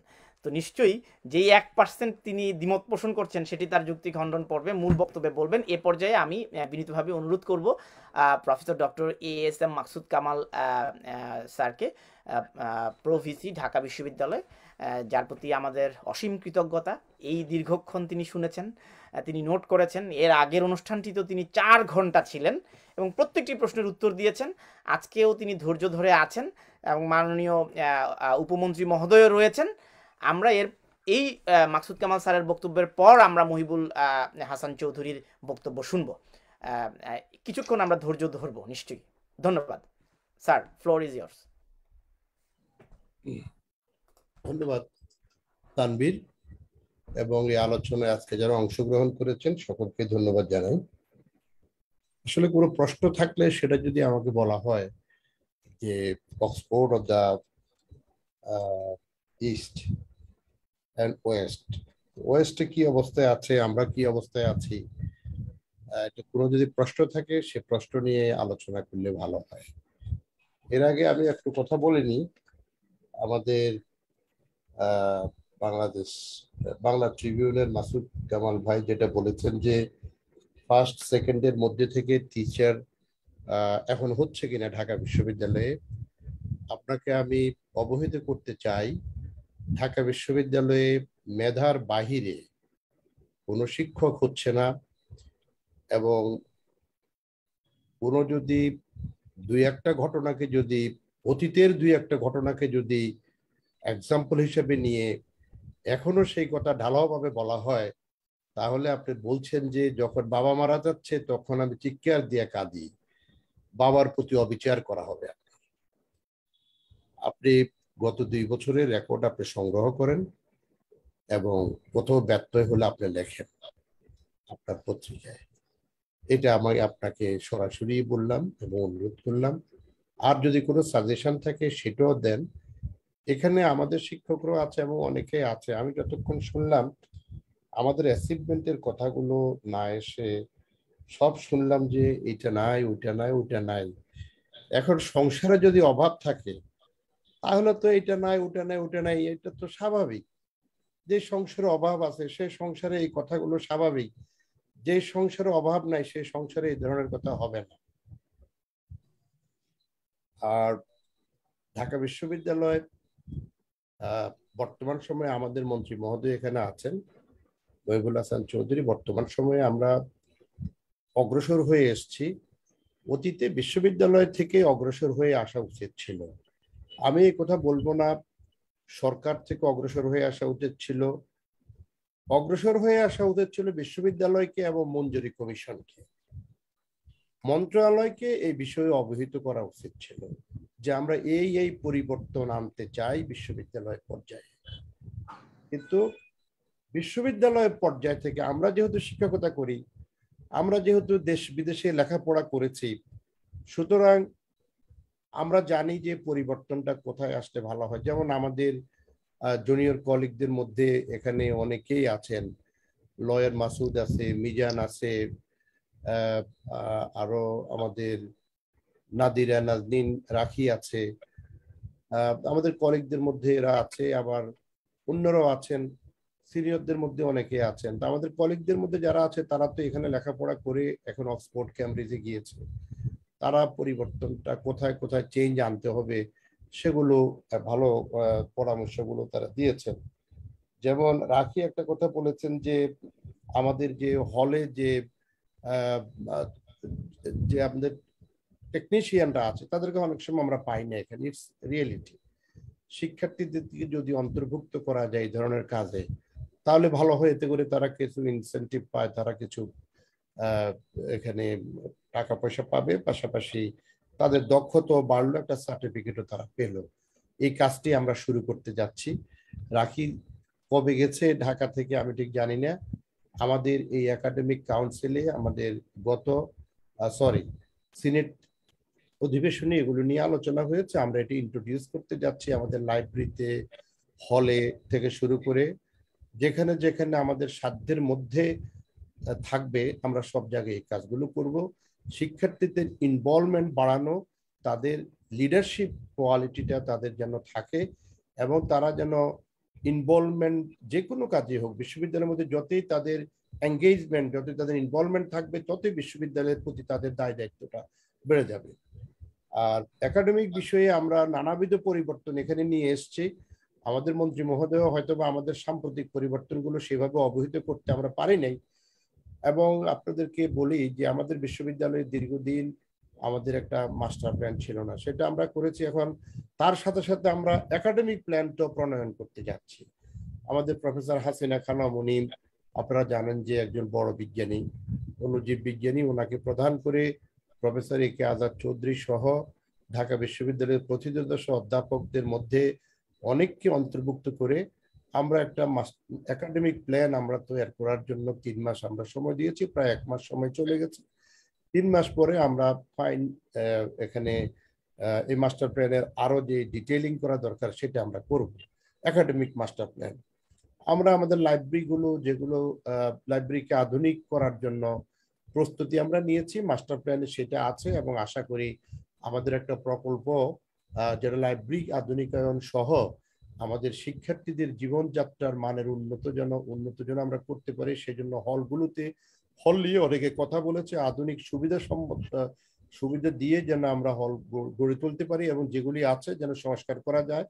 মাননীয় প্রধানমন্ত্রী হল সংস্কারের জন্য ঢাকা বিশ্ববিদ্যালয় সহ দেশের অন্যান্য বিশ্ববিদ্যালয়গুলোকে, বিশেষ করে করোনার পরবর্তী সময়ে দীর্ঘদিন শিক্ষার্থীরা যখন হলে ছিল না, হলের ক্ষতি হয়ে গেছে, মাননীয় প্রধানমন্ত্রী প্রত্যেকটি বিশ্ববিদ্যালয়ে হলগুলোকে টাকা দিয়েছেন সংস্কারের জন্য, বিশ্ববিদ্যালয়কে আরো সৌন্দর্য বাড়ানোর জন্য। ঢাকা বিশ্ববিদ্যালয় বড় বিশ্ববিদ্যালয় হিসেবে আমরাও ভালো বরাদ্দ পেয়েছি এবং সেই সংস্কার কাজ চলছে। আর মাস্টার প্ল্যানের আওতায় আমরা নতুন নতুন কিছু হল তৈরি করার প্রক্রিয়া আমরা শুরু করেছি। যন্ত্রপাতি ক্রয় করার জন্য আমরা বিজ্ঞান অনুষদের যে ডিপার্টমেন্ট, 32টি ডিপার্টমেন্ট ইনস্টিটিউট আছে, সেখানেও আধুনিক যন্ত্রপাতি ক্রয় করে যাতে করে গবেষণা কাজকে আরো আধুনিক করা যায় এবং ভালো জার্নালে যেন আমরা প্রকাশ করতে পারি, প্রিসিশন বেসড ওয়ার্ক যেন আমরা করতে পারি, সেই জন্য আমরা সেদিকে নজর দিয়েছি এবং আমাদের এই বিষয়ে একটা প্রকল্প মন্ত্রণালয়ে আছে। এর বাইরে জার্নালগুলোকে আমরা আধুনিক করার চেষ্টা করছি। জার্নালগুলোর এডিটোরিয়াল বোর্ডে আমরা পরিবর্তন এনেছি। এডিটোরিয়াল বোর্ডে আমরা নিয়ম করে দিয়েছি যেন বিদেশি যে অনুষদভুক্ত জার্নাল হবে ওই অনুষদের সাবজেক্টগুলোর সাথে সংশ্লিষ্ট বিখ্যাত প্রফেসর যারা আছেন তাদেরকে যেন এডিটোরিয়াল বোর্ডে রাখা হয়, তাদের সম্মতি নেওয়া হয় এবং জার্নালগুলো যেন রিভিউ সিস্টেম সেটিকে আরো যেন স্বচ্ছ করা হয়। তো এইভাবে 11টি জার্নাল যেগুলো ডিওআই ছিল না, এটা অত্যন্ত দুঃখজনক। আমরা ডিজিটাল অবজেক্ট আইডেন্টিফায়ারের ব্যবস্থা করেছি যাতে করে সাইটেশনটা বাড়ে। এরপর আমরা চেষ্টা করব ক্রমশ ভালো ইন্ডেক্সিং এর জন্য, এরপর আমরা চেষ্টা করব ইম্প্যাক্ট ফ্যাক্টরের জন্য। এই সহযোগিতাগুলো আমরা এবার মন্ত্রণালয় থেকে এবং মঞ্জুরি কমিশন থেকে আমরা যেভাবে প্রস্তাব দিয়েছি ঠিক সেইভাবে আমরা সহযোগিতা পেয়েছি। যে কথাটি অ্যাকচুয়ালি আমি বলতে চাই, এরপরে যদি কেউ প্রশ্ন করে আমি উত্তর দেব। শতবর্ষে যখন আমরা উপনীত হয়েছি, আপনারা বিদগ্ধজন যারা আছেন তারাও বিভিন্ন সময়ে বিভিন্ন পরামর্শ দিয়েছে বিশ্ববিদ্যালয়কে। আমরাও শিক্ষকতা করতে গিয়ে আমরাও সেটা উপলব্ধি আমরা সেটা করেছি যে আমাদের এখানে পরিবর্তন আনা দরকার এবং সেই পরিবর্তনের মধ্যে দিয়ে মন্ত্রী মহোদয় যেটা বলছেন, মাসুদ কামাল ভাইও যেটা বলছেন যে র্যাঙ্কিং গ্লোবালাইজেশনের এই যুগে র্যাঙ্কিং এটা প্রয়োজন আছে। কিন্তু আমাদের দেশে যেটা হলো, আমরা অ্যাকচুয়ালি র্যাঙ্কিং এ যাওয়ার সময় আমাদের এই যে কার্নেগির ক্লাসিফিকেশন, একটা ক্লাসিফিকেশন আছে বিশ্ববিদ্যালয়গুলোর জন্য, কার্নেগি মেলনের ক্লাসিফিকেশন। আমাদের অবস্থান হলো R3-র নিচে বিশ্ববিদ্যালয়গুলোর যে অবস্থা। R1 বিশ্ববিদ্যালয় মিনস এখানে শুধু গবেষণা কাজ হবে, খুব অল্প বিস্তর সেখানে সার্টিফিকেট দেওয়া হবে। R2 বিশ্ববিদ্যালয় মিনস গবেষণা এক্সটেন্সিভ হবে, সার্টিফিকেট দেওয়া হবে। R3 মিনস এখানে গবেষণা কম হবে এখানে সার্টিফিকেট ধর্মী বিশ্ববিদ্যালয় হবে। এম মিনস শুধু এখানে টিচিং ইউনিভার্সিটি হবে। আমাদেরটা এম এবং R3 মাঝামাঝি অবস্থানে আছে। এই অবস্থান থেকে আপনি যদি এখন র্যাঙ্কিং এর দিকে আপনাকে যেতে হয়, তাহলে মন্ত্রী মহোদয় যে কথাটি বলেছে, র্যাঙ্কিং এ যাওয়ার জন্য যে ধরনের অবকাঠামো দরকার, অবকাঠামো ইন সেন্স এটা হলো আপনার physical as well as academic অবকাঠামো যেটা দরকার, যেটা হলো একাডেমিক প্ল্যান, এগুলো তৈরি করে তারপরে আপনি ধীরে ধীরে যদি অগ্রসর হন, আমার মনে হয় সেটি বেশি সময়ের প্রয়োজন হবে না। এখানে আলোচনা কেউ একজন বলেছেন যে আমাদের ডকুমেন্টেশনে আমরা poor. This is the reality, this is the reality. আমাদের কাজ যা আছে, আমাদের ডকুমেন্টেশন নাই। আরেকজন বলেছে যে আমাদের পিএইচডির জন্য পিএইচডি স্টুডেন্টদের নেটওয়ার্ক নাই কেন, এবং পিএইচডি কিগুলো কেন ওপেন আমরা বলি না, ডিপার্টমেন্টে যে প্রেজেন্টেশন গুলো হয় এগুলো আমরা কেন আরো বেশি পরিমাণে সবাইকে জানাই না। যেখানে যে বিশ্ববিদ্যালয়গুলো র্যাঙ্কিং এ সর্বোচ্চ, প্রত্যেকটা বিশ্ববিদ্যালয়ে ডেডিকেটেড স্কলারশিপ, প্রত্যেকটা বিশ্ববিদ্যালয়ে ডেডিকেটেড স্কলারশিপ আছে। তারা প্রফেসর যে ল্যাবে আছেন সেই ল্যাবের স্কলারশিপ পায়, অথবা তারা বিশ্ববিদ্যালয়ের স্কলারশিপ পায়, অথবা অন্য কোনো স্কলারশিপ পায়। আমাদের এখানে যে পিএইচডি গুলো হয়, এই পিএইচডি গুলো একটা পিএইচডি সম্পাদন হতে আমাদের 7 বছর, 8 বছর, 6 বছর কোন রকমের ডিমেতালে পিএইচডি গুলো হয়। এগুলোর উপর খুব একটা গুরুত্ব দেওয়া হয় না। এই পিএইচডি গুলোর উপর কোনো ধরনের পাবলিকেশনও হয় না। পিএইচডি থেকে যদি পাবলিকেশন না হয়, তাহলে তো ভিজিবিলিটি অফ দ্য ইউনিভার্সিটি সেটা পারবে না। তো আমরা এখন নতুন একটা আইন, আমাদের 19 তারিখেই আমাদের বিশ্ববিদ্যালয় একাডেমিক কাউন্সিল হবে, এটি সম্পাদন আমরা করেছি।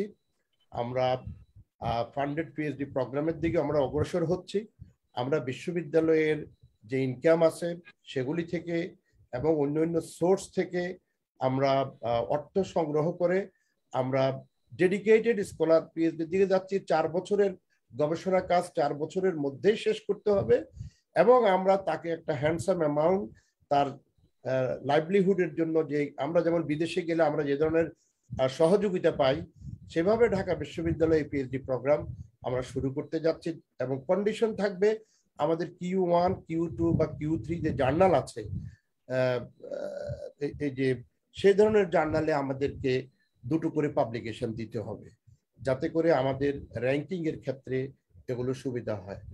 র্যাঙ্কিং এর জন্য আমরা ধীরে ধীরে আমরা অগ্রসর হচ্ছি, এবং আগামী 2-1 বছরের পরেই আপনারা ঢাকা বিশ্ববিদ্যালয়ের annual performance agreement plus annual performance indicator, আগে আমাদের এগুলো ছিল না, এখন মঞ্জুরি কমিশনার বলছে অ্যানুয়াল পারফরমেন্স এগ্রিমেন্ট করার প্রয়োজন আছে, আমরা সেটা করছি। পাশাপাশি annual performance indicator for every academic leader. For example, একজন ডিনের অ্যানুয়াল পারফরমেন্স কি হবে, চেয়ারম্যানের কিংবা পরিচালকের অ্যানুয়াল পারফরমেন্সটা কি হবে, এবং অ্যানুয়াল পারফরমেন্স এগ্রিমেন্টের আওতায় কোন একটা অনুষদ কতটা ডক্টরাল ডিসার্টেশন হবে এই বছর, কতটা মাস্টার্স হবে, এগুলোকে আমরা এখন নির্ধারণ করেছি। আমরা দীর্ঘ আলোচনার মধ্যে দিয়ে, এবং এগুলো যেন মানসম্মত হয়। কেউ একজন আমাদের টার্নেটিনের কথা বলেছেন, আমাদের বিশ্ববিদ্যালয়ের প্রত্যেকটি রিসার্চ ওয়ার্ক, ইভেন ছাত্রদের এখন যে টার্ম পেপার অথবা প্রজেক্টের রিপোর্ট, প্রত্যেকটি এখন টার্নেটিনে আমরা দেখে তারপর সেটিকে আমরা অনুমোদন করে প্রত্যেকটি ডিপার্টমেন্ট, বিশ্ববিদ্যালয়ে প্লেজারিজমের যে নীতিমালা সেটাও একাডেমিক কাউন্সিলে অনুমোদন হবে। তার আগেই আমরা আমাদের টার্নেটিন ব্যবহার করে আমরা মোটামুটি আমরা সতর্ক করেছি। এবং আমাদের আপনারা জানেন যে এখন যে জার্নালগুলো প্রকাশিত হয় ঢাকা বিশ্ববিদ্যালয়ে, পার্টিকুলারলি 11টা জার্নালকে আমরা ঠিক করেছি। 34টা এখান থেকে জার্নাল বের হয়, আমরা হয়তোবা ধীরে ধীরে অন্য জার্নালগুলোকে আমরা ডিসকার্ড করব। 11টা জার্নাল আমরা রেখেছি, যে জার্নালগুলোতে আমরা এখন রিভিউ প্রসেসের মধ্যে দিয়ে যায়, এবং এলসিবিআর কিংবা ফ্রান্সিস এন্ড টেইলর যেইভাবে একটা জার্নালের ফরম্যাটিংটা করে, আমাদের ফরম্যাটিংটা কিন্তু সেভাবে হয়ে গেছে। প্রত্যেকটা আর্টিকেলের এই বছর থেকে ঠিক এই সংখ্যা, এই জুলাইয়ের সংখ্যা থেকে প্রত্যেকটা আর্টিকেলের DOI নাম্বার আছে এখন। সুতরাং আপনি ইচ্ছা করলে যে প্লেজারাইজ ডকুমেন্ট আপনি পাবলিশ করবেন, সেটা কিন্তু আর সম্ভব হবে না। তো এরপরে যদি কোনো প্রশ্ন আসে সেটি আমি বলবো। আমি মোদ্দা কথা যেটা বলতে চাই, আপনাদের যে অনুভূতি এবং প্রত্যয়, আমাদেরও অনুভূতি এবং প্রত্যয় আমাদের একই রকম। আমাদের আরেকটু বেশি এই জন্য বলবো যেহেতু আমাদের অ্যাকাউন্টেবিলিটি এবং দায়বদ্ধতা আছে। আমি যেহেতু প্রশাসনে আছি, যখনই কোনো কথা বলবেন স্বাভাবিকভাবে সেটাকে বুঝেই নিতে হবে এই দায়বদ্ধতা আমার, প্রশাসনের একজন যেহেতু আমি। তো সেই জন্য আমাদেরও এখন অবজারভেশন আপনাদের মতো, এবং আমরা আশা করি আমরা ভবিষ্যতে আমরা ভালো করতে পারবো। আর এই জন্যে বিশ্ববিদ্যালয় থেকে যে উদ্যোগ নেওয়ার প্রয়োজন ছিল, আমরা উদ্যোগ নিয়ে নেই। আপনারা যদি বলেন সরকার করছে না, মঞ্জুরি কমিশন করছে না, এটা কিন্তু বিশ্ববিদ্যালয়ের শিক্ষক হয়ে, প্রশাসনের একজন হয়ে উদ্যোগটা নেওয়ার ছিল আমাদের। আমি আমার বিশ্ববিদ্যালয়ের পরিবর্তনটা কি চাই, এই ধরনের পরিকল্পনা কিন্তু ছিল না, বিধায় আমরা গোচরীভূত করতে পারি নাই রেলেভেন্ট যারা আছে তাদের। এখন আমরা ক্রমশ সে পথে অগ্রসর হচ্ছি। আমরা সরকারকেও ধীরে ধীরে জানাচ্ছি, আমরা হয়তোবা যদি বন্দুক চাই আমরা হয়তোবা পিস্তল পাবো, কিন্তু আমরা এখন সেই পথে আমরা এখন পাচ্ছি, এবং আমরা সহযোগিতা, মঞ্জুরি কমিশন এখনো সহযোগিতা করে আমাদের ঢাকা বিশ্ববিদ্যালয়ে এখন 500টি গবেষণা প্রকল্প চলছে। আমরা শর্ত দিয়েছি এই 500টি গবেষণা প্রকল্প থেকে আমাদের 500টি আর্টিকেল পাবলিশ করতে হবে। এই 500টি গবেষণা প্রকল্পের সাথে একজন প্রিন্সিপাল ইনভেস্টিগেটর আছে, তার সাথে কো ইনভেস্টিগেটর আছে, তার সাথে 2জন শিক্ষার্থী জড়িত আছে। তো অল টুগেদার আমাদের একটা বড় অংশ এই গবেষণার সাথে জড়িত আছে, এবং শর্ত হলো আমাদের ডিওয়াই ভুক্ত, আমরা সর্বনিম্ন ডিওয়াই ভুক্ত বলেছি। আর ইমপ্যাক্ট ফ্যাক্টরের জার্নালে যদি প্রকাশিত করে তাহলে সেখান থেকে আমরা ইনসেন্টিভ দেওয়ার কথা ভাবছি। ওপেন অ্যাক্সেস জার্নালে ঢাকা বিশ্ববিদ্যালয় থেকে এর আগে কোনো অর্থ দেওয়া হতো না। যে কোনো আর্টিকেল যদি পাবলিশ করতে যায় ভালো জার্নালে, তার জন্য যেন ওপেন অ্যাক্সেস হয়। আর সেজন্য আমাদের সাইটেশনও কম ছিল। গত বছর থেকে আমরা জার্নালকে, যে কোনো আর্টিকেলকে ওপেন অ্যাক্সেস করার জন্য আমরা সেটা সাবস্ক্রাইব না করে, সেটা যাতে ওপেন অ্যাক্সেস, সেটা যেন যে কেউ দেখতে পারে এবং যে কেউ রেফারেন্স হিসেবে ব্যবহার করতে পারে সেটা দেখে, সেই পদ্ধতিটাও আমরা এখন এখানে অনুসরণ করছি। সর্বসাকুল্যে আমরা বলবো আমরা চেষ্টা করছি, এবং আশা করি আপনাদের প্রাণের বিশ্ববিদ্যালয়ের, যেহেতু ঢাকা বিশ্ববিদ্যালয়কে নিয়ে কথা হচ্ছে, এই বিশ্ববিদ্যালয়ের একটা পরিবর্তন আপনারা দেখবেন। আর ঢাকা বিশ্ববিদ্যালয়কে অনুসরণ করে অন্যান্য বিশ্ববিদ্যালয়গুলো তাদের কর্মকাণ্ড পরিচালনা করে পরিবর্তন অন্য বিশ্ববিদ্যালয়গুলোতেও থাকবে। যদি কোনো প্রশ্ন থাকে সেটি আমি আসবো। আপনাদেরকে ধন্যবাদ। অসংখ্য ধন্যবাদ professor doctor ASM Maksud Kamal, আপনার গঠনমূলক আলোচনা। নিশ্চয়ই এবার আমরা মন্ত্রী মহোদয়, আজকের অনুষ্ঠানের প্রধান অতিথি মহিবুল চৌধুরী, মাননীয় উপমন্ত্রী, গণপ্রজাতন্ত্রী বাংলাদেশ সরকার, শিক্ষা মন্ত্রণালয়, আপনাকে বিনীতভাবে অনুরোধ করছি আপনার প্রারম্ভিক এবং গঠনমূলক বক্তব্য। তারপর কিন্তু আপনি প্রশ্ন নেবেন, আপনি যাবেন না। হ্যাঁ, ধন্যবাদ। আসলে তানভীর ভাই, আমি প্রথমেই একটু আমাদের মাসুদ কামাল ভাইয়ের আগে যিনি বলছিলেন, মাসুদ কামাল সাহেব, আমি ওনার কাছে একটু ক্ষমা চেয়ে নিচ্ছি কিছুটা, যে আসলে উনি যেভাবে প্রাণ থেকে ওনার যে অনুভূতিটা প্রকাশ করেছেন, অনুভূতি প্রকাশের প্রতি উত্তরে আমিও হয়তোবা কিছুটা প্রতিক্রিয়াশীল হয়ে ওনাকে একটা কথা বলেছি যে এটা তো পল্টনের বক্তব্য হয়ে গেল। অসুবিধা নেই, পল্টনের বক্তব্য জুমে যদি আমরা দিতে পারি তাহলে অসুবিধা কি, পল্টনে অন্তত ট্রাফিক জ্যাম হবে না। তা আমি ক্ষমা প্রার্থী, আসলে এই শব্দটা আমার ব্যবহার করা উচিত হয় নাই। তবে ওনার অনুভূতির সাথে আমি একমত, তথ্যগতভাবে অনেক বিষয়ে আমি একটু দ্বিমত আছে। আমাদের আমাদের প্রোভাইস চ্যান্সেলর মাসুদ কামাল স্যার বলেছেন, আমি আসলে কিছু বিষয় এখানে আনতে চাই। প্রথমত আসবো যে আমাদের একটা স্বাভাবিক প্রবণতা হচ্ছে যে কোনো কিছুকে রাজনীতির সমস্যা বলেই সমস্যাটা এক ধরনের বলে দেয়া, যে এটা রাজনৈতিক কারণে হচ্ছে, রাজনীতি হচ্ছে সবচেয়ে বড় সমস্যা। এইটা আমার মনে হয় একটা ভুল পজিশন। কারণ যখন সমস্যাটা হচ্ছে ম্যানেজমেন্টের, যখন সমস্যাটা হচ্ছে পারফরমেন্সের, তখন কিন্তু সেখানে পলিটিক্যাল আইডিওলজি বা পলিটিক্যাল অ্যাফিলিয়েশনটা আসলে অত বেশি সমস্যার কারণ না।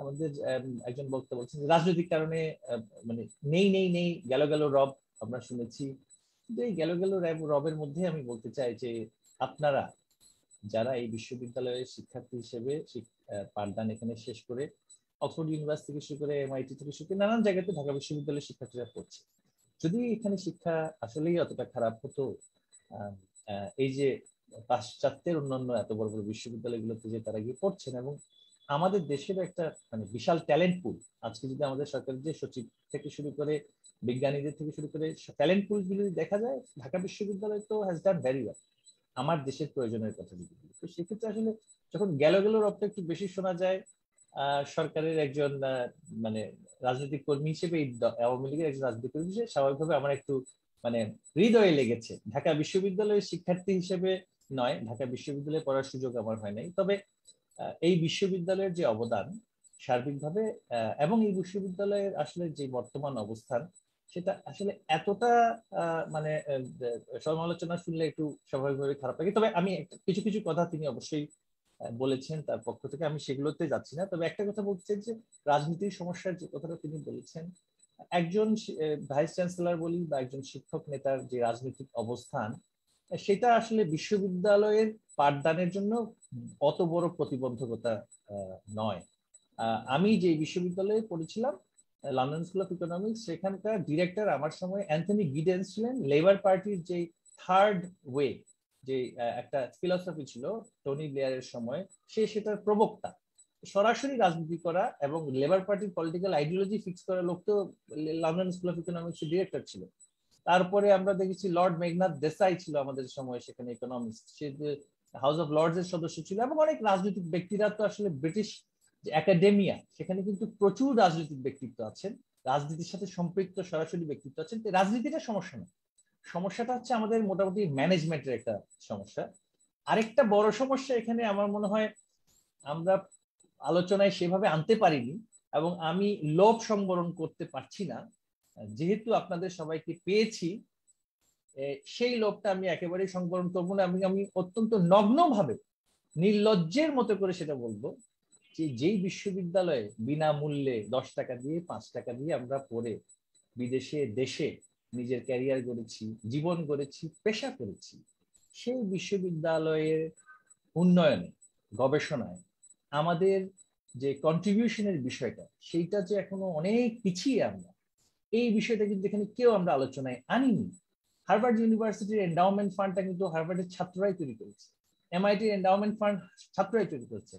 আরেকটা কথা এখানে বলা প্রয়োজন যে আসলে আমি সরকারের পক্ষ থেকে বলছি, Dhaka university is autonomous university, বা জাতিপিতা বঙ্গবন্ধু শেখ মুজিবুর রহমান জ্ঞান চর্চার পরিবেশ উন্মুক্ত রাখার জন্য ঢাকা বিশ্ববিদ্যালয়, চট্টগ্রাম বিশ্ববিদ্যালয়, রাজশাহী বিশ্ববিদ্যালয়, জাহাঙ্গীরনগর বিশ্ববিদ্যালয় এবং আমাদের দুটো টেকনিক্যাল ইউনিভার্সিটি এগ্রিকালচার এবং প্রকৌশল আমাদের বুয়েট, তারা কিন্তু একেবারেই স্বায়ত্তশাসিত। এবং মাকসুদ কামাল স্যার একটা কথা বলেছেন যে আমরা একটা আইন করছি, এই যে আইন করার স্বাধীনতাটা কিন্তু সংসদের আছে, আর ঢাকা বিশ্ববিদ্যালয় এবং এই বিশ্ববিদ্যালয়গুলো আছে। এই যে তারা যে নিজেরা তাদের ব্যবস্থাপনাটা যে তাদের নিজস্ব, সরকারের কিন্তু এখানে সরাসরি হস্তক্ষেপের কোনো সুযোগ নেই। সরকার শুধুমাত্র সুপারিশ করতে পারে, সরকার সহযোগিতা করছে, আর্থিক যে বিষয়টা আছে সেটা সরকার দেখছে, আর্থিক সহযোগিতা। তবে বিশ্ববিদ্যালয় কিন্তু স্বায়ত্তশাসিত প্রতিষ্ঠান হিসেবে তাদের একাডেমিক স্ট্যান্ডার্ড, তাদের পারফরমেন্স, সেগুলো তারাই নিজেরাই নির্ধারণ করে। আর এখানে মূল্যায়ন পদ্ধতি নিয়ে আলোচনা এসেছে, পড়ার রিডিং হ্যাবিটস নিয়ে আলোচনা এসেছে, বিদেশি শিক্ষার্থীদের বিষয়ে আলোচনা এসেছে, শিক্ষকদের প্রশিক্ষণের বিষয়ে আলোচনা এসেছে, অনেক বিষয় এখানে এসেছে।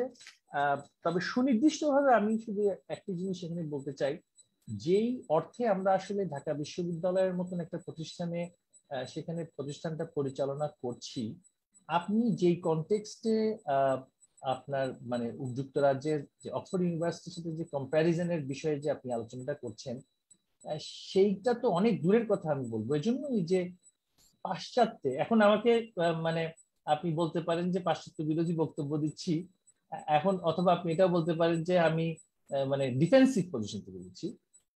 এই কথাটা একটু আমি বলার প্রয়োজন আছে, সেটা হচ্ছে যে বেশিরভাগ ইংরেজি ভাষাভাষী দেশগুলোতে উচ্চশিক্ষাটা কিন্তু একটা তাদের অর্থনীতির একটা গুরুত্বপূর্ণ অংশ, যেখানে কিন্তু তারা সেটা থেকে আয় করে, যাদের জিডিপির একটা বড় অংশ, বিশেষ করে ইংরেজি ভাষী দেশগুলোতে। মার্কিন যুক্তরাষ্ট্র, যুক্তরাজ্য, কানাডা, অস্ট্রেলিয়া, তারা ইংরেজি ভাষী তারা কিন্তু মূলত উচ্চশিক্ষায় যেই ধরনের অর্থনীতি তাদের পরিচালিত হয়, উচ্চশিক্ষাটা কি তারা কিন্তু এক ধরনের মানে সার্ভিস হিসেবে কিন্তু বিদেশি শিক্ষার্থীদের কাছে সেটা বিক্রি করে। তো যেই ফিস তারা চার্জ করে, এমনকি তাদের নিজেদের শিক্ষার্থীদের কাছ থেকেও এখন এই ফিস চার্জ করা শুরু করেছে। যখন আমি পড়েছিলাম আমার বিশ্ববিদ্যালয়ে, তখন টিউশন ফিসটা শুরু হয়। টিউশন ফিসের জন্য ছাত্ররা অনেক আন্দোলন করে। আমরা যারা ফরেন স্টুডেন্টরা ছিলাম, আমরা অনেক বলেছি যে তোমরা তো বিনামূল্যে পড়ছো, আর আমরা 10 টাইমস আমরা তখন কিন্তু তাদের টিউশন ফিস দিচ্ছি। অল্প কিছু স্টুডেন্ট এখানে স্কলারশিপ পাচ্ছে। আজকে এখানে প্রধানমন্ত্রী ফেলোশিপ নিয়ে যারা এখানে পড়তে এসেছেন, তাদেরকে তো আমাদের মাননীয় প্রধানমন্ত্রী বঙ্গবন্ধু সুযোগ্য কন্যা তিনি একটা আলাদা একটা ফেলোশিপ স্কিম শুরু করে হায়ার এডুকেশন, হায়ার রিসার্চের জন্য কিন্তু এই অক্সফোর্ড ইউনিভার্সিটি থেকে শুরু করে নানান জায়গায় পড়তে পাঠাচ্ছেন। এটা কিন্তু আগে হয়নি, তো এগুলো হয়নি। এবং উচ্চশিক্ষায় মানের উন্নয়নের জন্য আমাদের মাননীয় প্রধানমন্ত্রী এই যে নতুন ফেলোশিপ স্কিম শুরু করেছেন, নানান কিছু করছেন, উচ্চশিক্ষায় বাজেট বরাদ্দ দিচ্ছেন, এগ্রিকালচার ইউনিভার্সিটি গুলো করছেন, সায়েন্স এন্ড টেকনোলজি করছেন, এগুলো তো অনেক প্রোগ্রেস। তো আমরা যদি এখন শুধু বলি যে গেল রব এবং আসলে কোনো প্রোগ্রেস নেই, শিক্ষা ব্যবস্থা ধ্বংস হয়ে যাচ্ছে, সেটার সাথে আমি আসলে দ্বিমত পোষণ করি। আমাদের স্কুল এডুকেশনে চ্যালেঞ্জ আছে, আমাদের অ্যাসেসমেন্টে অনেক বড় চ্যালেঞ্জ আছে। পুরো অ্যাসেসমেন্ট প্রসেসটাতে মেমোরি বেসড। আমার সৌভাগ্য হয়েছে আমি একেবারে জেলা স্কুলেও পড়েছি, সরকারি স্কুলেও পড়েছি, একেবারে মানে বালিকা উচ্চ বিদ্যালয়ে পড়েছি, আবার পাশাপাশি আমি মানে আমার সৌভাগ্য হয় যে ইংলিশ মিডিয়ামেও আমার পড়ার সৌভাগ্য হয়। সেটা আমি পড়েছি একেবারে শেষের দিকে, এসে 15 বছর বয়সে গিয়ে। তো তার আগে পর্যন্ত আমি স্ট্যান্ডার্ড এডুকেশন সিস্টেমে ছিলাম। তো আমি এটা বলতে চাই যে আসলে আমাদের অ্যাসেসমেন্ট প্রসেসে কিন্তু অনেক চ্যালেঞ্জ আছে। আমরা চাইলেই কিন্তু কারিকুলাম চেঞ্জ করে দিলে, এখন আমি ফিনল্যান্ড থেকে কারিকুলাম নিয়ে আসলে কিন্তু আমার টিচার কিন্তু সেটা সেকেন্ডারি লেভেলে সেটা কিন্তু তার প্যাডাগজিক্যাল চ্যালেঞ্জ গুলো কিন্তু মিটিগেট করতে পারছেন না। আমরা এখন এক্সপেরিয়েন্সিয়াল লার্নিং থেকে শুরু করে এই সমস্ত অ্যানালিটিক্যাল টুলস আমরা আনছি, আমরা টিচিং লার্নিং এক্সপিরিয়েন্সটা উন্নত করার চেষ্টা করছি, সেকেন্ডারি কথা বলছি। কিন্তু সেখানে আমাকে টিচারের লিমিটেশনটাও বুঝতে হবে, টিচার্সের ট্রেনিং এর বিষয়টা বুঝতে হবে। আর আমরা হায়ার এডুকেশনে যদি যাই, এখন হায়ার এডুকেশনের চ্যালেঞ্জগুলো কিন্তু এই যে এখানে বলা হচ্ছে যে সেকেন্ডারি পর্যায়ে যে সমস্ত শর্টকামিংস, সেগুলো কিন্তু হায়ার এডুকেশনে গিয়ে কিছুটা রিফ্লেক্টেড হচ্ছে। তো সেইখানে পরিবর্তন আনার জন্য আমাদের বিশ্ববিদ্যালয়ের প্রতি আমাদের আস্থা আছে। তবে আমাদের সকলের অনুরোধ, সরকারের পক্ষ থেকে অনুরোধ, যেহেতু জনগণের অর্থে এই বিশ্ববিদ্যালয় পরিচালিত হয়, জনগণের আমরা প্রতিনিধি হিসেবে আমরা বিশ্ববিদ্যালয়ের কাছে শুধু অনুরোধ করতে পারি, সুপারিশ করতে পারি। বিশ্ববিদ্যালয় কিন্তু স্বায়ত্তশাসিত, এটা কিন্তু আপনাদের সবাই মাথায় রাখতে হবে যে বিশ্ববিদ্যালয়ের প্রশাসন সম্পূর্ণরূপে কিন্তু স্বায়ত্তশাসিত। সেখানে সরকারের হস্তক্ষেপ করার কোনো ধরনের আইনগত কোনো সুযোগ নেই। আমাদের পক্ষ থেকে যেই আমরা যে সুপারিশগুলো করছি, যেমন academic master plan, academic master plan ছাড়া কিন্তু আমার ফিজিক্যাল মাস্টার প্ল্যান করা উচিত নয়। যে আমার একটা একাডেমিক অবজেক্টিভ থাকতে হবে, যে আমি কি করতে চাই। আমি লাইব্রেরির কথা এখানে এসেছে, লাইব্রেরিটা কিভাবে এফেক্টিভ করবো, আমার সেখানে কারিকুলামের ক্ষেত্রে কিন্তু অনেকগুলো কোয়ালিটেটিভ চেঞ্জেস আনতে হবে। কারিকুলাম গুলোকে যুগোপযোগী করার কাজ ইতিমধ্যে আমাদের মাসুদ কামাল সাহেবরা শুরু করেছেন, আমাদের ভিসি স্যারও একমত, একাডেমিক কাউন্সিল একমত, এগুলো কিন্তু ইনক্রিমেন্টালি কিন্তু হচ্ছে। আরেকটা চ্যালেঞ্জ এখানে আসছে যে আমাদের এখানে অক্সফোর্ড ইউনিভার্সিটি একজন বলেছিলেন যে কমিউনিটি এনগেজমেন্ট রিসার্চের ক্ষেত্রে, সেই ক্ষেত্রে কিন্তু রিসার্চের বিষয়টা আমি পরে আসছি। আগে আমি যদি শুধু টিচিং পার্টে থাকি, টিচিং পার্টে আমাদের চ্যালেঞ্জগুলো মানে অনেক। আমরা যেই বাজেটে আসলে টিচিং লার্নিং এক্সপিরিয়েন্সটা আমাদের একজন শিক্ষার্থী পাচ্ছে, সেটা কোনোভাবেই মানে এখন সেখানে যদি আমরা প্রত্যাশা করি যে আপনি অক্সফোর্ড ইউনিভার্সিটির বা পাশ্চাত্যের বিশ্ববিদ্যালয়গুলোর সেগুলোর ফ্যাসিলিটিস গুলো আমরা দিতে পারবো, সেটা কিন্তু সঠিক হবে না। আমরা মানে পাশ্চাত্যের বিশ্ববিদ্যালয়গুলো যে ধরনের ফিস চার্জ করে, আমাদের বিশ্ববিদ্যালয় কিন্তু ফিস চার্জ তো দূরের কথা, আমরা কিন্তু সাবসিডাইজ মডেলে হায়ার এডুকেশন। এটা কিন্তু গ্রেট লেভেলার। একজন গ্রাম থেকে উঠে আসা একজন শিক্ষার্থী ঢাকা বিশ্ববিদ্যালয়ে পড়ার ফলে তার বাংলাদেশের প্রশাসন থেকে শুরু করে একাডেমিক কমিউনিটি থেকে শুরু করে তার একটা অ্যাক্সেস তৈরি হচ্ছে। এবং এই যে একটা সুযোগ ঢাকা বিশ্ববিদ্যালয় দিচ্ছে, আমরা যদি এখানে ফর প্রফিট মডেল আনি, আমরা যদি প্রাইভেট ইউনিভার্সিটির মডেলটা সেখানে আনি, আমার ঢাকা ইউনিভার্সিটির যে টিচিং ফ্যাকাল্টি আছে, টিচিং ফ্যাকাল্টি কিন্তু অনেক উন্নত, এবং সকলে যদি আপনি পিএইচডি দেখেন, বেশিরভাগ ক্ষেত্রে কিন্তু পৃথিবীর অন্যতম বিশ্ববিখ্যাত বিশ্ববিদ্যালয়গুলো থেকে তারা পিএইচডি করে আসছেন। এখন এই ফ্যাকাল্টি যদি এখন ফর প্রফিট মডেলে যদি মানে ফিস চার্জ করার মাধ্যমে যদি এখন দেয়া শুরু করে কোনো অংশেই ঢাকা বিশ্ববিদ্যালয়ের সুবিধা মানে কমবে না, বরঞ্চ অনেক অনেক বাড়ানো যাবে। বিদেশি শিক্ষার্থী থেকে আসা শুরু করে আমার যে ফ্যাকাল্টি, সেই ফ্যাকাল্টি যদি আমি মার্কেট করি, বিদেশি শিক্ষার্থী এখানে প্রচুর আসবে, কিন্তু আমরা তো সেটা লক্ষ্য না। আর আমাদের যে ক্যাপাসিটি ঢাকা ইউনিভার্সিটি, সেই ক্যাপাসিটির চাইতে অনেক বেশি শিক্ষার্থী সেখানে পড়ছে। আমরা সাধুবাদ জানাই বিশ্ববিদ্যালয় কর্তৃপক্ষকে, সেখানে কিন্তু আমাদের এখন কিন্তু শিক্ষার্থীর সংখ্যাটা কিছুটা কমানোর জন্য তারা চেষ্টা করছেন, তারা কিছুটা কমিয়েছে না। কিন্তু আবার আরেকটা আর্গুমেন্ট হচ্ছে যে হায়ার এডুকেশনের সুযোগ সংকুচিত হওয়া না হওয়াটা নিয়ে, সেটা নিয়ে কিন্তু একটা বিশাল রাজনৈতিক একটা দাবি আছে। আমাদের অনেক রাজনৈতিক দলগুলো কিন্তু মনে করেন যে হায়ার এডুকেশনের সুযোগ সংকুচিত হওয়া উচিত নয়। সেটা যদি সংকুচিত হয়ে যায়, তখন কিন্তু আমরা যেটা সুযোগটা যেটা সৃষ্টি করে দিতে পারছি ঢাকা বিশ্ববিদ্যালয়ে ভর্তির মাধ্যমে, নানান ধরনের সুযোগ জীবনে সৃষ্টি হওয়া, পেশাগতভাবে একাডেমিকলি, সেগুলো কিন্তু কমে যাবে। তো এখানে অনেক আলোচনা এসেছে, তবে আমরা একটা বিষয় নিশ্চিত করতে চাই যে আমরা we are working together with the university administration. এটা কোনোভাবেই ভাবা উচিত হবে না যে আমাদের মানে কোয়ালিটি ডাউনওয়ার্ড, কিন্তু এটা একই সাথে আমরা স্বীকার করছি র্যাঙ্কিং বলি বা আন্তর্জাতিক মান বলি, সেখানে আমাদের বিশ্ববিদ্যালয় পিছিয়ে আছে, সার্বিকভাবে পিছিয়ে আছে। কিন্তু সেই পিছিয়ে থাকাটাকে আমরা এগিয়ে নিতে হবে। বর্তমানে আমাদের পাশ্চাত্যের মডেলের যে মানে বিশ্ববিদ্যালয়গুলো আছে, কোনোভাবেই আমরা যাতে করে সেই মডেলটা মানে সেই মডেলটা আমরা কোনোভাবেই কিন্তু আমরা সেই মডেলগুলো আনতে পারছি না। এইটা কিন্তু একটা ফান্ডামেন্টাল চ্যালেঞ্জ, কারণ সেইগুলো সবগুলোই যেভাবে ফিস চার্জ করে। এখন আপনি থেমস ভ্যালি ইউনিভার্সিটিতেও কিন্তু ইউনাইটেড কিংডমে এখন ফি পেইং, এখন ফ্রি এডুকেশন আর হায়ার এডুকেশনে নাই। আমার কিন্তু almost not only just free, আমরা কিন্তু সাবসিডাইজ হায়ার এডুকেশন। তো সেই ক্ষেত্রে কিন্তু আমরা সেই কম্প্যারিজনটা আনা সমীচীন হবে না। হয়তোবা কন্টিনেন্টাল মডেলের যে সমস্ত বিশ্ববিদ্যালয়গুলো আছে, সেগুলোর সাথে আমরা কিছুটা মানে তুলনা করতে পারি, যেখানে পাবলিক বিশ্ববিদ্যালয়গুলো রাষ্ট্র কর্তৃক সাবসিডাইজড হয়, বিশেষ করে জার্মানিতে, ফ্রান্সে, নর্ডিক কান্ট্রিগুলোতে, যেখানে রাষ্ট্র কর্তৃক একটা মানে বাজেটারি অ্যালোকেশন দেওয়া হয় এবং সেভাবে করে কিন্তু সেখানে পড়াশোনাটা হয়। সেখানে কিন্তু কম পড়াশোনা কোনোভাবে হচ্ছে না। কিন্তু সেই সমস্ত দেশের বিশ্ববিদ্যালয়গুলোকে আপনি এই সমস্ত মানে মার্কেটিং র্যাঙ্কিং এ আপনি পাবেন না, কারণ সেখানে আসলে সেই উচ্চশিক্ষার ক্ষেত্রে সেই ফর প্রফিট মডেলটা নাই। ফর প্রফিট মডেলটা বলছি এই জন্য যে হাই টিউশন ফিস এবং সেই ফিস বিষয়গুলো কিন্তু কন্টিনেন্টাল মডেলের নাই। আমাদের ঢাকা বিশ্ববিদ্যালয় কোনোভাবেই যে সেটা করাটা সমীচীন হবে না, তবে অনেকগুলো গুণগত পরিবর্তন এখানে প্রয়োজন আছে। শিক্ষার্থীদের মানে হল জীবনের যে বিষয়টা আমরা দেখছি যে সেখানে অনেক স্ট্রাকচারিং করার প্রয়োজন আছে। আমাদের শিক্ষার্থীদের যে পরিবেশটা, সেটা যদি উন্নত না হয়, তাদের পড়াশোনার প্রতি কিন্তু মনোযোগটা সেটা বাড়বে না। আমাদের শিক্ষার্থীদের মধ্যে যে রিডিং হ্যাবিটটা, যে পড়াশোনা করার যে লাইব্রেরি ওয়ার্ক করার যে ন্যাকটা, সেটা কিন্তু তৈরি হবে কারিকুলামের মাধ্যমে।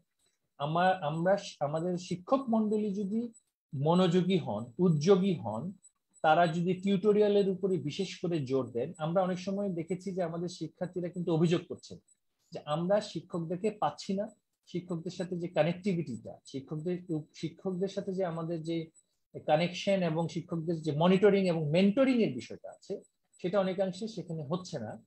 সেটা কিন্তু শিক্ষক স্বল্পতার জন্য নাকি শিক্ষার্থীদের ব্যাপকতার জন্য, সেটা কিন্তু একটা আমাদের ভাবতে হবে। কারণ আনুপাতিক হারে যেভাবে আমাদের শিক্ষার্থী আছে ঢাকা বিশ্ববিদ্যালয়ে, সেটা অনেক বেশি। এত বেশি শিক্ষার্থী দিয়ে আসলে যে পরিমাণ শিক্ষক মন্ডলী আছে আর যে সমস্ত ফ্যাসিলিটিস গুলো আছে, সেটার মধ্যে কতটুকু আমি কোয়ালিটি হায়ার এডুকেশন দিতে পারবো, সেটা এই চ্যালেঞ্জটা কিন্তু আমরা কিন্তু রয়েই যাবে। আর শিক্ষার্থীদের মধ্যে অনেক পরিবর্তন আনতে হবে, শিক্ষার্থীদের মধ্যে অনেক মনোজাগতিক পরিবর্তন আনতে হবে। আমাদের শিক্ষার্থীদের মধ্যে একটা সেন্স অফ এন্টাইটেলমেন্ট অনেক সময় চলে আসে যে আমি ঢাকা ইউনিভার্সিটি স্টুডেন্ট, সুতরাং আমার একটা স্কিল ডেভেলপমেন্টের ক্ষেত্রে আমার ঝোঁকটা একটু কম থাকে, কারণ আমি বিশ্ববিদ্যালয়ের সার্টিফিকেশন পেলে আমার একটা চাকরি সম্ভব, আমি গভর্নমেন্ট জবের জন্য এলিজিবল, আমি বিসিএস এর দিকে যাব, ক্যাডার সার্ভিসে যাব, অথবা হাই পেইং প্রাইভেট সেক্টরের দিকে যাব। আমাদের স্টুডেন্টদের মধ্যে স্কিলস ডেভেলপ করার জন্য যে ধরনের মাইক্রো ক্রেডেনশিয়ালস গুলো করার দরকার, অনেকগুলো স্কিলস কোর্স করার দরকার, সেই ধরনের মানসিকতা কিন্তু তৈরি হচ্ছে না। আমাদের ঢাকা বিশ্ববিদ্যালয়ের শিক্ষার্থীরা মানে সবাই না, অনেকেই আমরা কিন্তু সেইভাবে যেমন অক্সফোর্ড ইউনিভার্সিটির স্টুডেন্টরাও কিন্তু পাবে কাজ করে, অনেক ধরনের অড জব করে, পার্ট টাইম জব করে। আমাদের বিশ্ববিদ্যালয়ে সেটা কিন্তু অনেক সময় হয় না, প্রাইভেট টিউশনই করা হয়।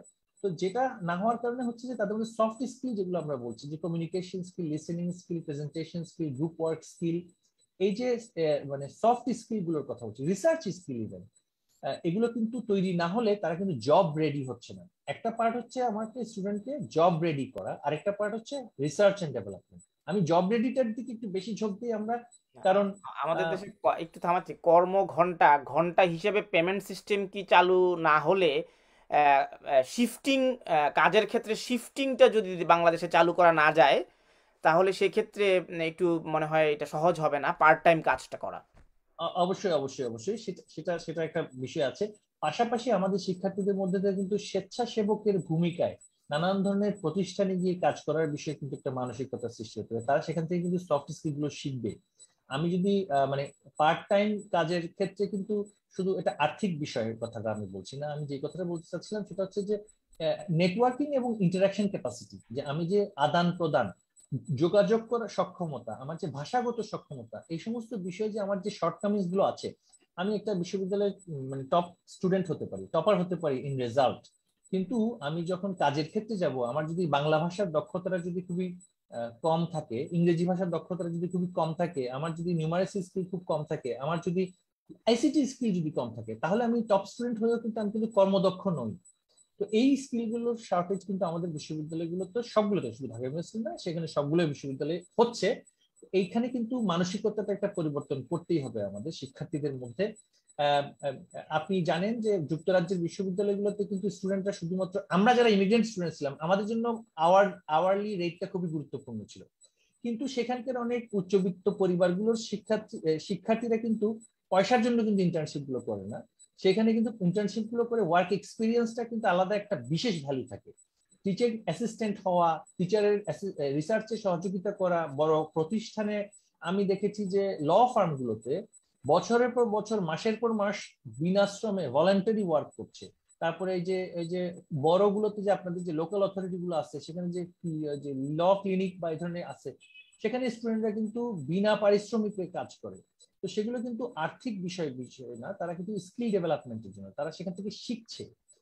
অনুরূপভাবে ইন্ডাস্ট্রিতে অনেকগুলো স্যান্ডউইচ প্রোগ্রাম আছে, সেখানে ইন্ডাস্ট্রিতে কাজ করে তারা টাকা পায়। কিন্তু আবার অনেক শিক্ষার্থীরা যারা বিশেষ করে ইন্ডাস্ট্রি রেলেভেন্ট ডিগ্রিগুলো করে, তারা কিন্তু সেখানে কিন্তু বিনা পারিশ্রমিকেও কিন্তু সেখানে কাজ করছে, আপনি মেইন স্ট্রিম স্টুডেন্ট যারা আছে।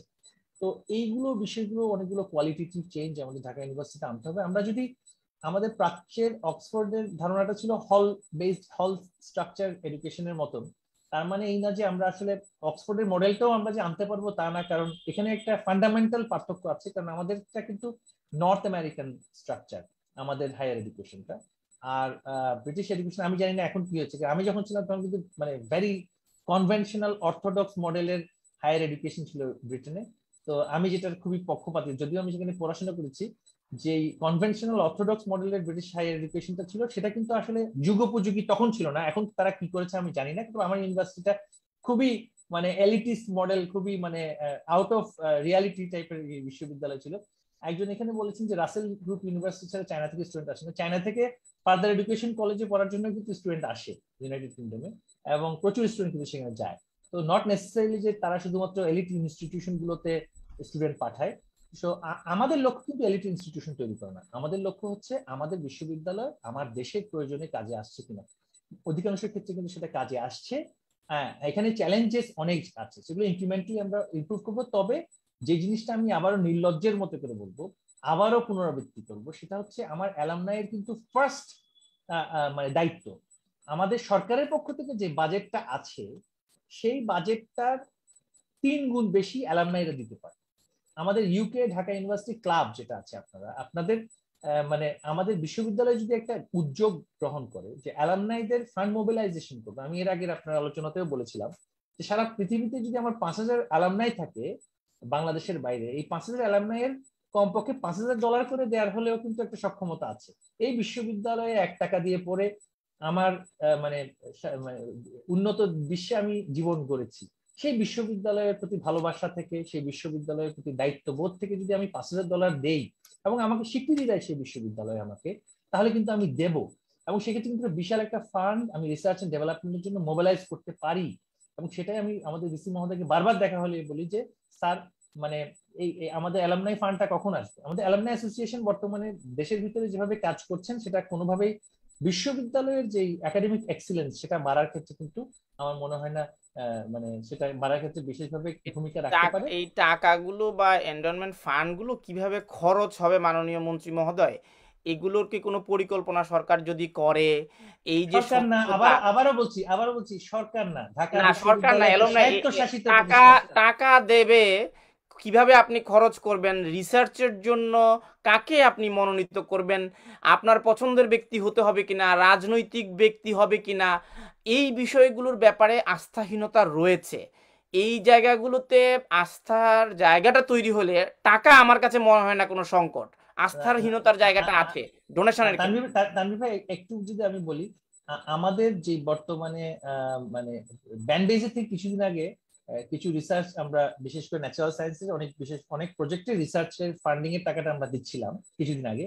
তো একজন রাজনৈতিক ব্যক্তি কর্মী সেখানে আমাকে পিছন থেকে ডেকে নিয়ে বললেন যে লিডার, যিনি টাকাটা নিয়ে গেলেন উনি কিন্তু আমার চিরাং ইউনিভার্সিটিতে ছাত্র শিবির করতেন, এবং সেই ছাত্র শিবির থেকে কিন্তু মানে নেতা ছিলেন, পরে এখন he is a very good researcher.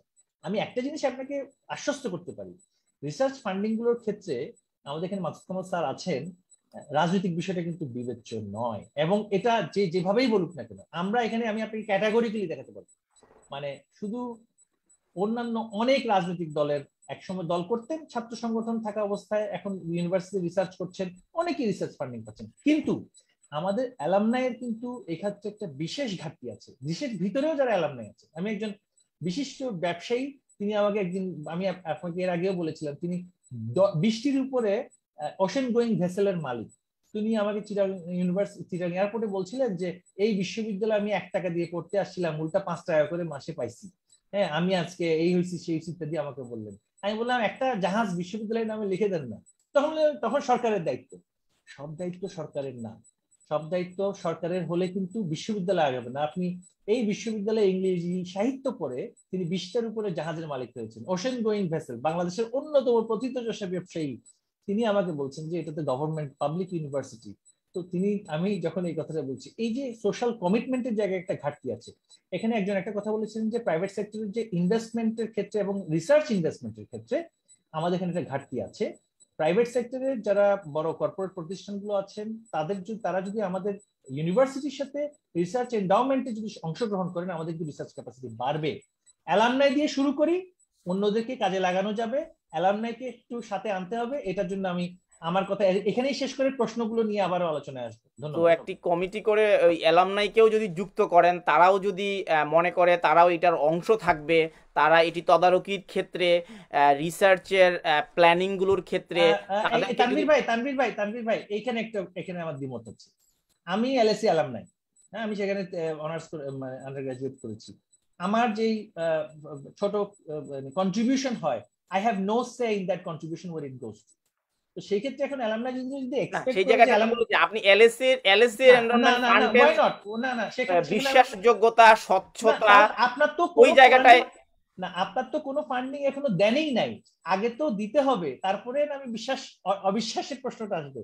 আমরা তো ফান্ডিং পাই নাই, আমরা যেখানে ফান্ডিং পাই নাই, আপনি করাপশন হওয়ার আগে যদি আমি করাপশনের অ্যালিগেশন আনি, let us have an endowment first. আমার তো এখানে ম্যাথস ডিপার্টমেন্টের কিন্তু পুরো বিল্ডিং করে দিয়েছেন, সেখানে তাদের কোনো অভিযোগ আছে? আমার কিন্তু এই যে আমাদের রহমান হকের যে আমাদের রেজা রহমান সাহেব, মুজিবুর রহমান তার বাবার নামে পুরো বিল্ডিং করে দিয়েছে। এটি তো অবশ্যই আমি সাধুবাদ যারা ডোনেশন করেছে তারা কেউ কিন্তু বলছে না তাদের অর্থ কোনোভাবেই মানে লোপাট হয়েছে বা অপ্রয়োজনীয় খাতে খরচ হয়েছে বা বিনষ্ট হয়েছে।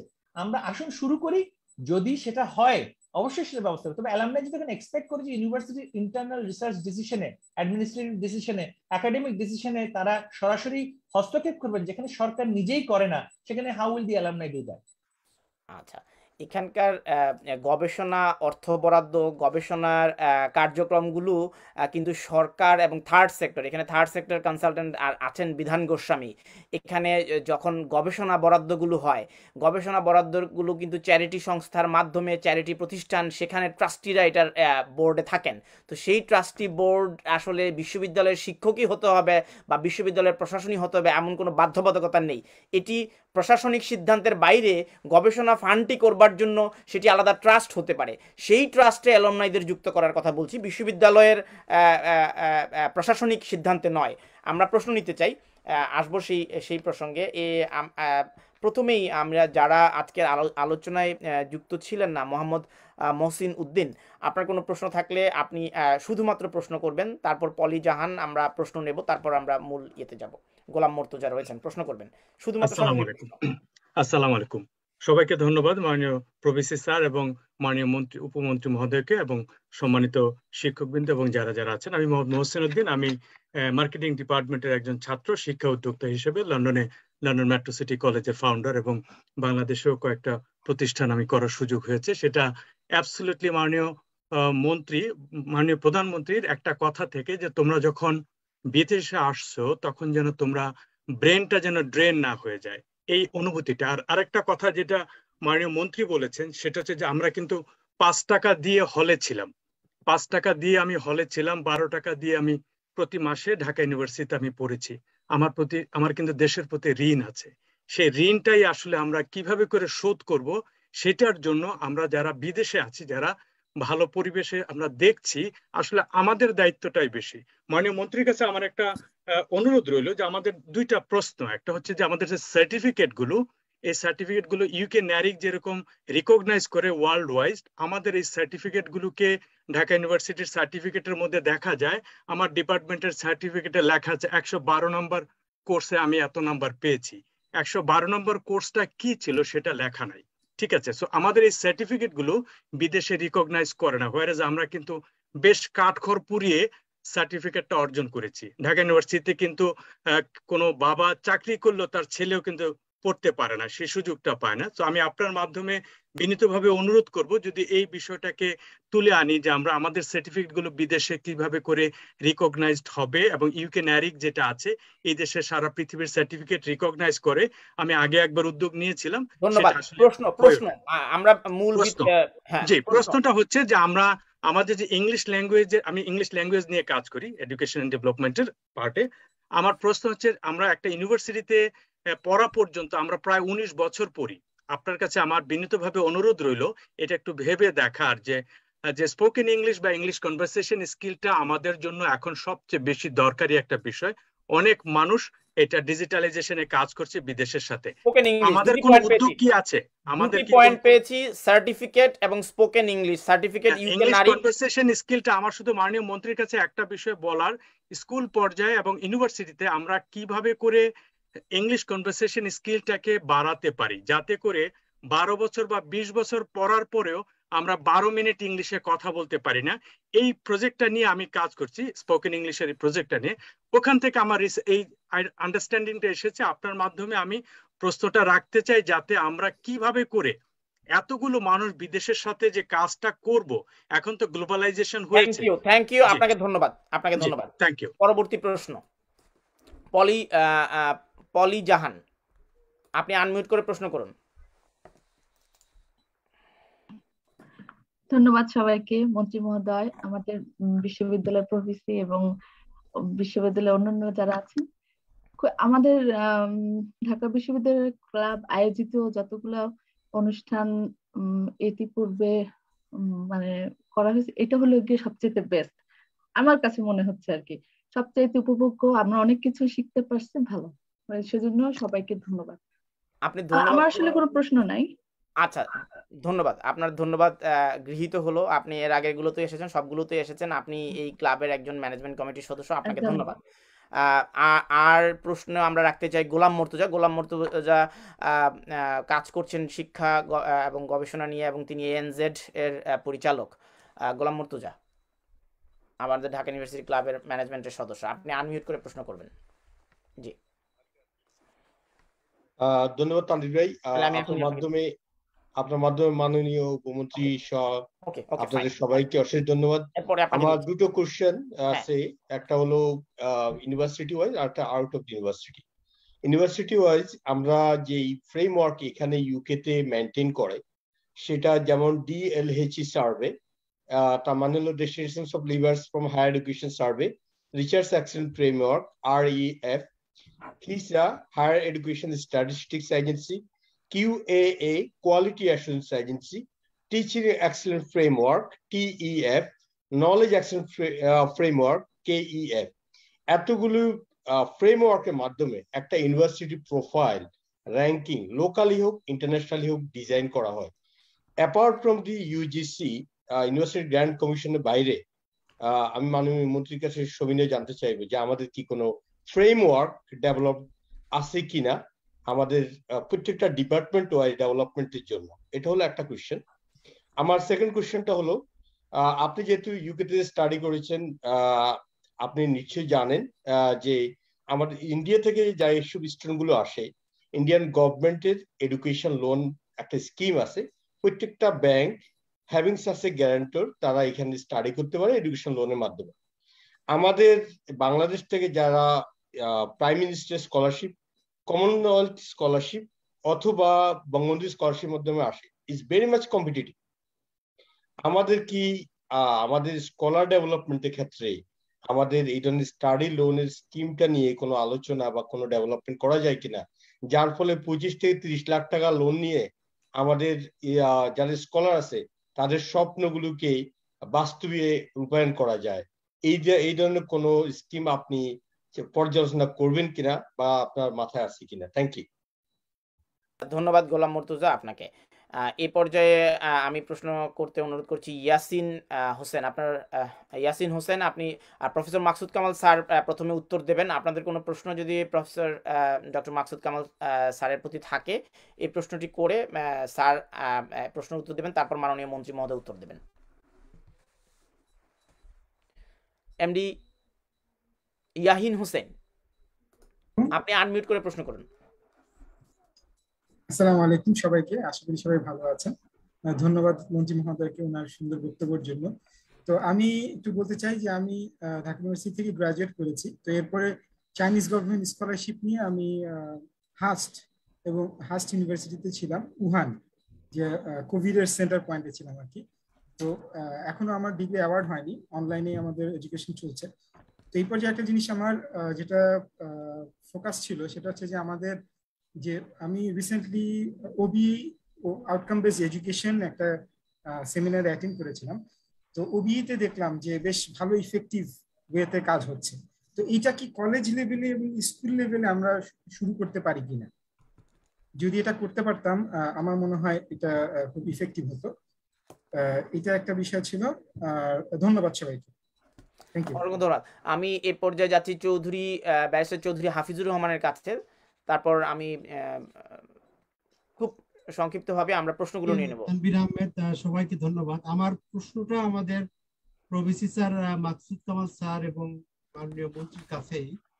সেটা হলো, যেমন ঢাকা ইউনিভার্সিটিতে আমি যখন পড়াশোনা করছি, আমাদের যে কারিকুলাম সেখানে কিছু সাবজেক্ট আছে আপনার হিস্ট্রি বা লিটারেচার টাইপের, যেগুলো আসলে একজন লয়ার হওয়ার জন্য বেশি প্রয়োজন আছে, কিন্তু একাডেমিক লেভেলে পড়াশোনা না করে সেটা সাবসিডি হিসেবে পড়লে হয়। এখন প্রস্তাবটা হলো যে আমাদের 4 বছরের যে অনার্স ঢাকা ইউনিভার্সিটিতে আমরা করি, সেখানে যদি 3 বছর অনার্স করে 1 বছর ভোকেশনাল কোর্স, অথবা 4 বছর পরে 1 বছরের ভোকেশনাল কোর্স করা যায় কিনা। কারণ বর্তমানে মাস্টার্সে প্রায় 100-র উপরে স্টুডেন্ট পড়াশোনা করে। সবাই মাস্টার্স ডিগ্রি হোল্ড করার দরকার নেই, যারা প্র্যাকটিক্যালি লয়ার হবে তারা হয় ভোকেশনাল কোর্সে গেলেই কিন্তু বেশি ইফেক্টিভ হবে, যেটা আমার লন্ডনে এসে পড়াশোনা করার পরে অভিজ্ঞতা হয়েছে। তো আপনাদের মতামত কি সে ব্যাপারে? ফান্ডিং অ্যালোকেশন এবং ইউনিভার্সিটি কিভাবে সেটা করতে পারে? ধন্যবাদ। এবারে আমি বিধান গোস্বামী, আজকের অনুষ্ঠানের চেয়ার, তিনি একটি প্রশ্ন করতে চেয়েছেন। বিধান গোস্বামীকে ফ্লোর দিচ্ছি, তারপর আমি বাকি আলোচকদের প্রশ্ন নিয়ে আমি প্রফেসর মাকসুদ কামাল স্যারের কাছে যাব। আমি দীর্ঘক্ষণ যাবত আমাদের শিক্ষক, গবেষক, সাংবাদিক সবার বক্তব্য শুনছিলাম, কিন্তু আমার কাছে যে ব্যাপারটি মনে হয়েছে সেটা হচ্ছে আমরা ঢাকা বিশ্ববিদ্যালয় ক্লাব ইউকের পক্ষ থেকে আমরা আমাদেরকে মনে করি একটা পেশার গ্রুপ।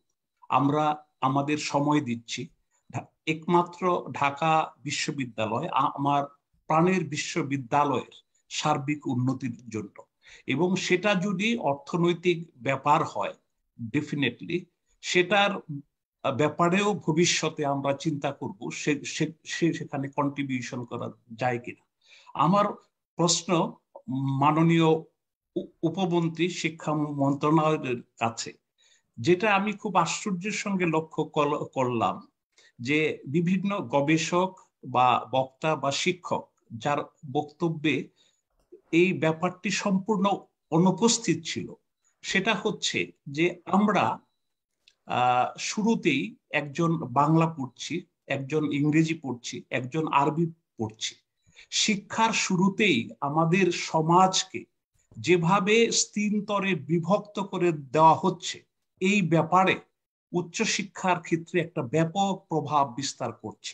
সেখানে মাননীয় উপমন্ত্রী কোনো চিন্তা করছেন কিনা? ধন্যবাদ। অসংখ্য ধন্যবাদ, খুব চমৎকার একটি প্রশ্ন এবং মৌলিক প্রশ্ন। এবারে আমি ডক্টর আব্দুল হান্নান আপনার কাছে যেতে চাই।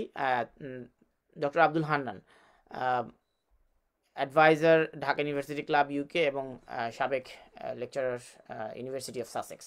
ডক্টর আব্দুল হান্নান, আপনার প্রশ্নটি আনমিউট করতে হবে, আপনাকে আনমিউট করে আপনার প্রশ্নটি করতে হবে।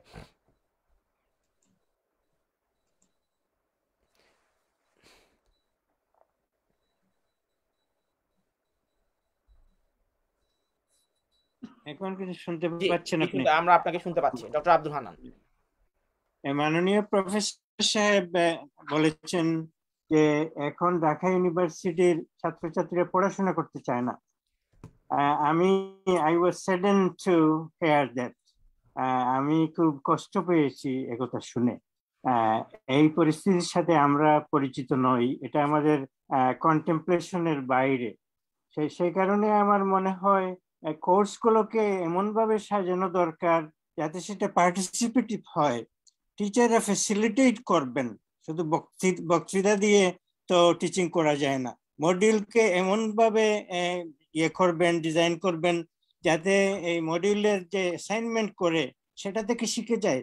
ক্লাসে যাতে তারা অনেক কাজ করতে হয়, বাড়িতে গিয়ে না পড়লেও যদি সঠিকভাবে লেসন ডিজাইন করা যায়, অ্যাপ্রোপ্রিয়েট মেথোডোলজি যদি আপনার অ্যাডপ্ট করা যায়, তাহলে ক্লাসে তারা অনেক কিছু শিখে যাবে। আর মডিউলের জন্য যদি 2টা 3টা বা 4টা অ্যাসাইনমেন্ট করতে হয়, তাহলে তো তারা অনেক কিছু শিখে যাবে। সে কারণে আমার মনে হয় আমি ইউনিভার্সিটি কর্তৃপক্ষের দৃষ্টি আকর্ষণ করছি, এই বিষয়ে তারা মনোনিবেশ করবেন যে টিচিং কোন মেথডে হবে, এটা পার্টিসিপেটিভ হবে এবং অ্যানালিটিক্যাল হবে। আমরা যখন এদেশে পড়াই, একটা টেক্সট পড়াই না, ছাত্রদেরকে বলি যে এই 2টা টেক্সট আলোচনা করো, যাতে এক্সপ্লেনেটারি অ্যানালিটিক্যাল ক্লাস থেকেও অনেক কিছু শিখতে পারে।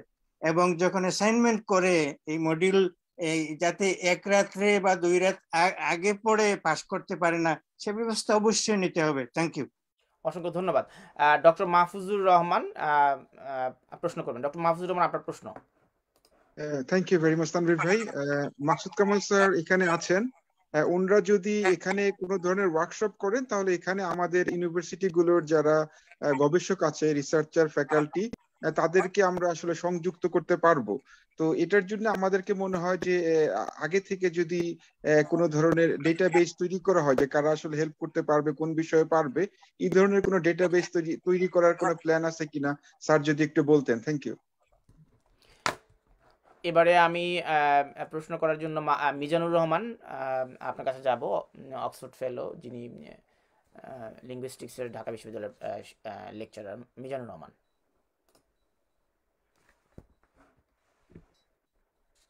হ্যালো, ধন্যবাদ তানভীর ভাই। আমার আসলে 2টো প্রশ্ন ছিল। একটা প্রশ্ন হচ্ছে এই যে বেশ কয়েকজন বললেন যে আমাদের শিক্ষার্থীরা পড়তে চায় না। তো আমি রিসেন্টলি একটা গবেষণা করছিলাম ঢাকা বিশ্ববিদ্যালয়ে। তো সেখানে দেখলাম যে শিক্ষার্থীদের এই না পড়ার পিছনে একটা কারণ ছিল যে তারা যে বিষয়গুলোতে পড়ছে তারা সেই বিষয়ে পড়ার কোনো আগ্রহী ছিল না। তারা এখানে এসেছে, তাদেরকে বিশ্ববিদ্যালয়ের একটা অ্যাডমিশন টেস্ট এমন ভাবে নিয়েছে যেটার কারণে তাদেরকে একটা কোর্স দেওয়া হয়েছে, অ্যাসাইন করা হয়েছে, যদিও তাদের মোটিভেশন নেই। তো এই ক্ষেত্রে আমাদের প্রভিসি স্যারের কাছে প্রশ্ন যে আমাদেরকে অ্যাডমিশন টেস্টটাকে অন্য কোনোভাবে সাজানো যায় কিনা, যাতে করে যারা যে বিষয়ে পড়তে চায় তাদেরকে সেইভাবেই শুধু পরীক্ষা নিয়ে সেখান থেকে যারা আসলেই পারফেক্ট তাদেরকে ভর্তি করানো যায় কিনা। দ্বিতীয়ত হচ্ছে যে যারা গ্রাজুয়েশন শেষ করে কর্মস্থলে যাবে, তো এখন হচ্ছে আমাদের এই যে বিশ্ববিদ্যালয় থেকে তারা কোন ধরনের দক্ষতা অর্জন করলো সেটাকে আসলে কতটুকু বিচার করা হয় সেটা না দেখে বরঞ্চ এই যে বিসিএস বলেন বা অন্য যে কোনো নন গভর্নমেন্ট যে জবগুলো আছে সেখানে ইন্টারমিডিয়েট পর্যায়ে কোশ্চেন করা হয়।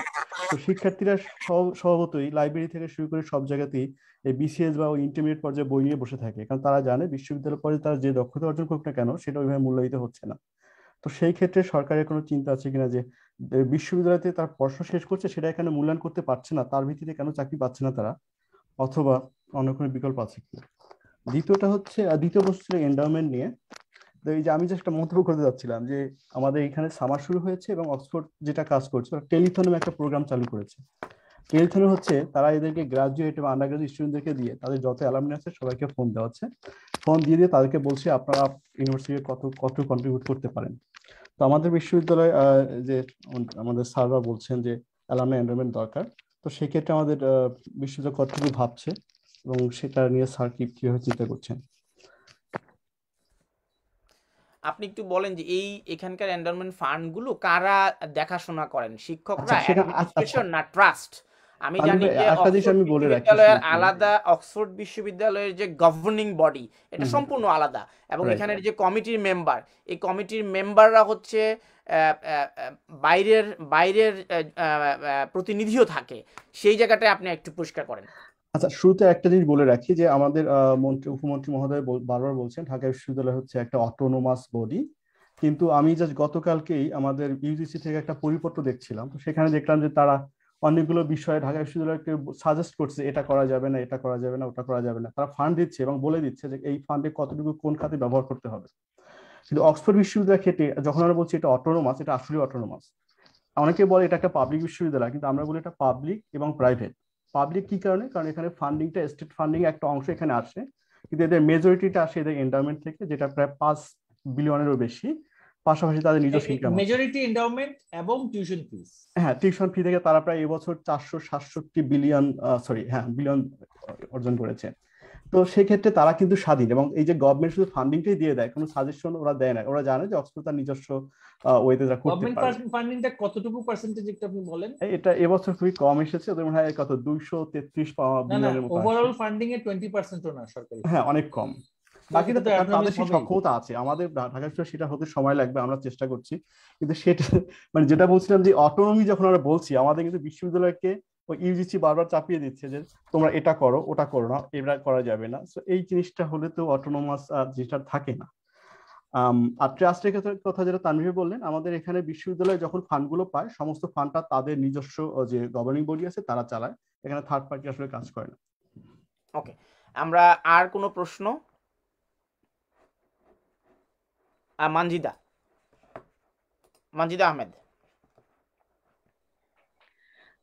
আমার আসলে কোনো প্রশ্ন নেই, আমার দুটা রিকোয়েস্ট আছে। একটা হচ্ছে যে যেটা বারবার মন্ত্রী মহোদয় সাহেব বলছিলেন যে অক্সফোর্ড ক্যামব্রিজ আসলে মানে টিউশন ফিস প্লাস হচ্ছে endowment and all this things.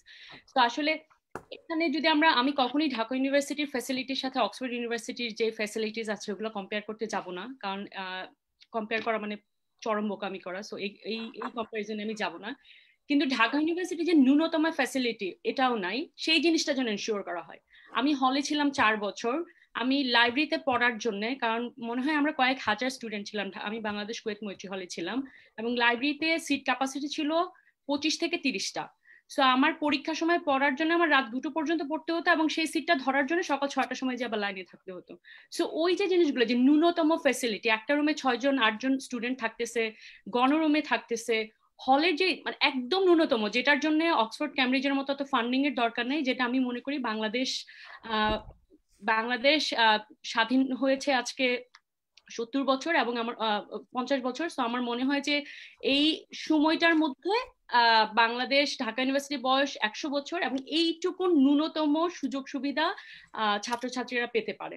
এটা হচ্ছে একটা, যে হলের লাইব্রেরিগুলোর যেন উন্নতি করা হয় একটা রিকোয়েস্ট। আরেকটা রিকোয়েস্ট হচ্ছে যে আমাদের ঢাকা ইউনিভার্সিটি যেন সাবস্ক্রিপশনটা, অনলাইন জার্নাল সাবস্ক্রিপশনটা একটু এনশিওর করে, যাতে করে ফার্স্ট ইয়ার থেকে স্টুডেন্টরা জানতে পারে যে ওরা আসলে কোন কোন ম্যাটেরিয়ালস গুলো দিয়ে রিসার্চ করবে, রিসার্চ কিভাবে করতে হয়, অ্যাটলিস্ট বেসিক যে আইডিয়াগুলো ওগুলো যেন পেতে পারে। এই দুটাই হচ্ছে আমার রিকোয়েস্ট। কোনো কোয়েশ্চেন আমার নেই। Thank you.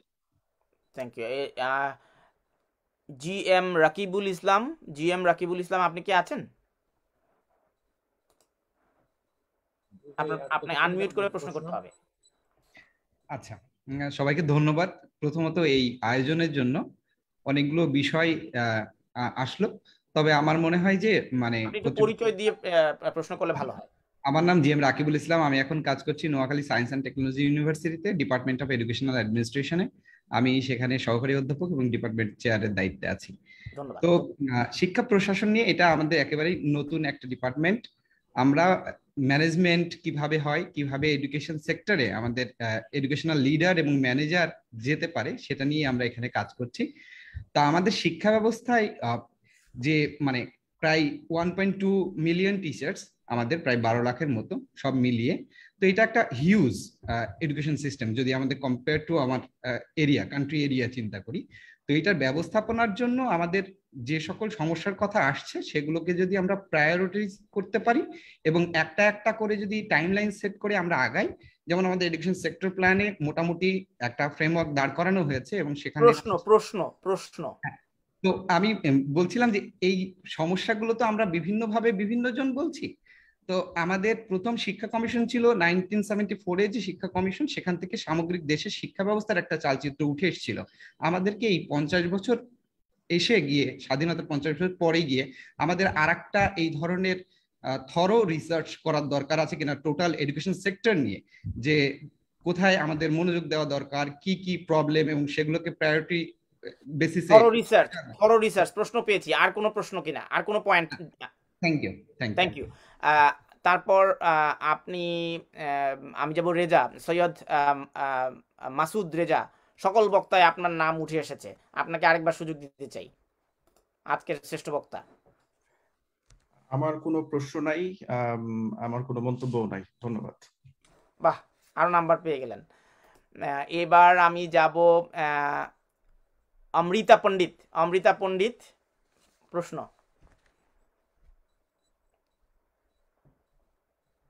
আনমিউট করে প্রশ্ন করতে হবে। ধন্যবাদ তানভীর ভাইকে। আমার মনে হয় অনেক কিছু চলে আসছে, আমি আর এখন কোনো কোশ্চেন তানভীর ভাই প্রশ্ন এখন না থাকলে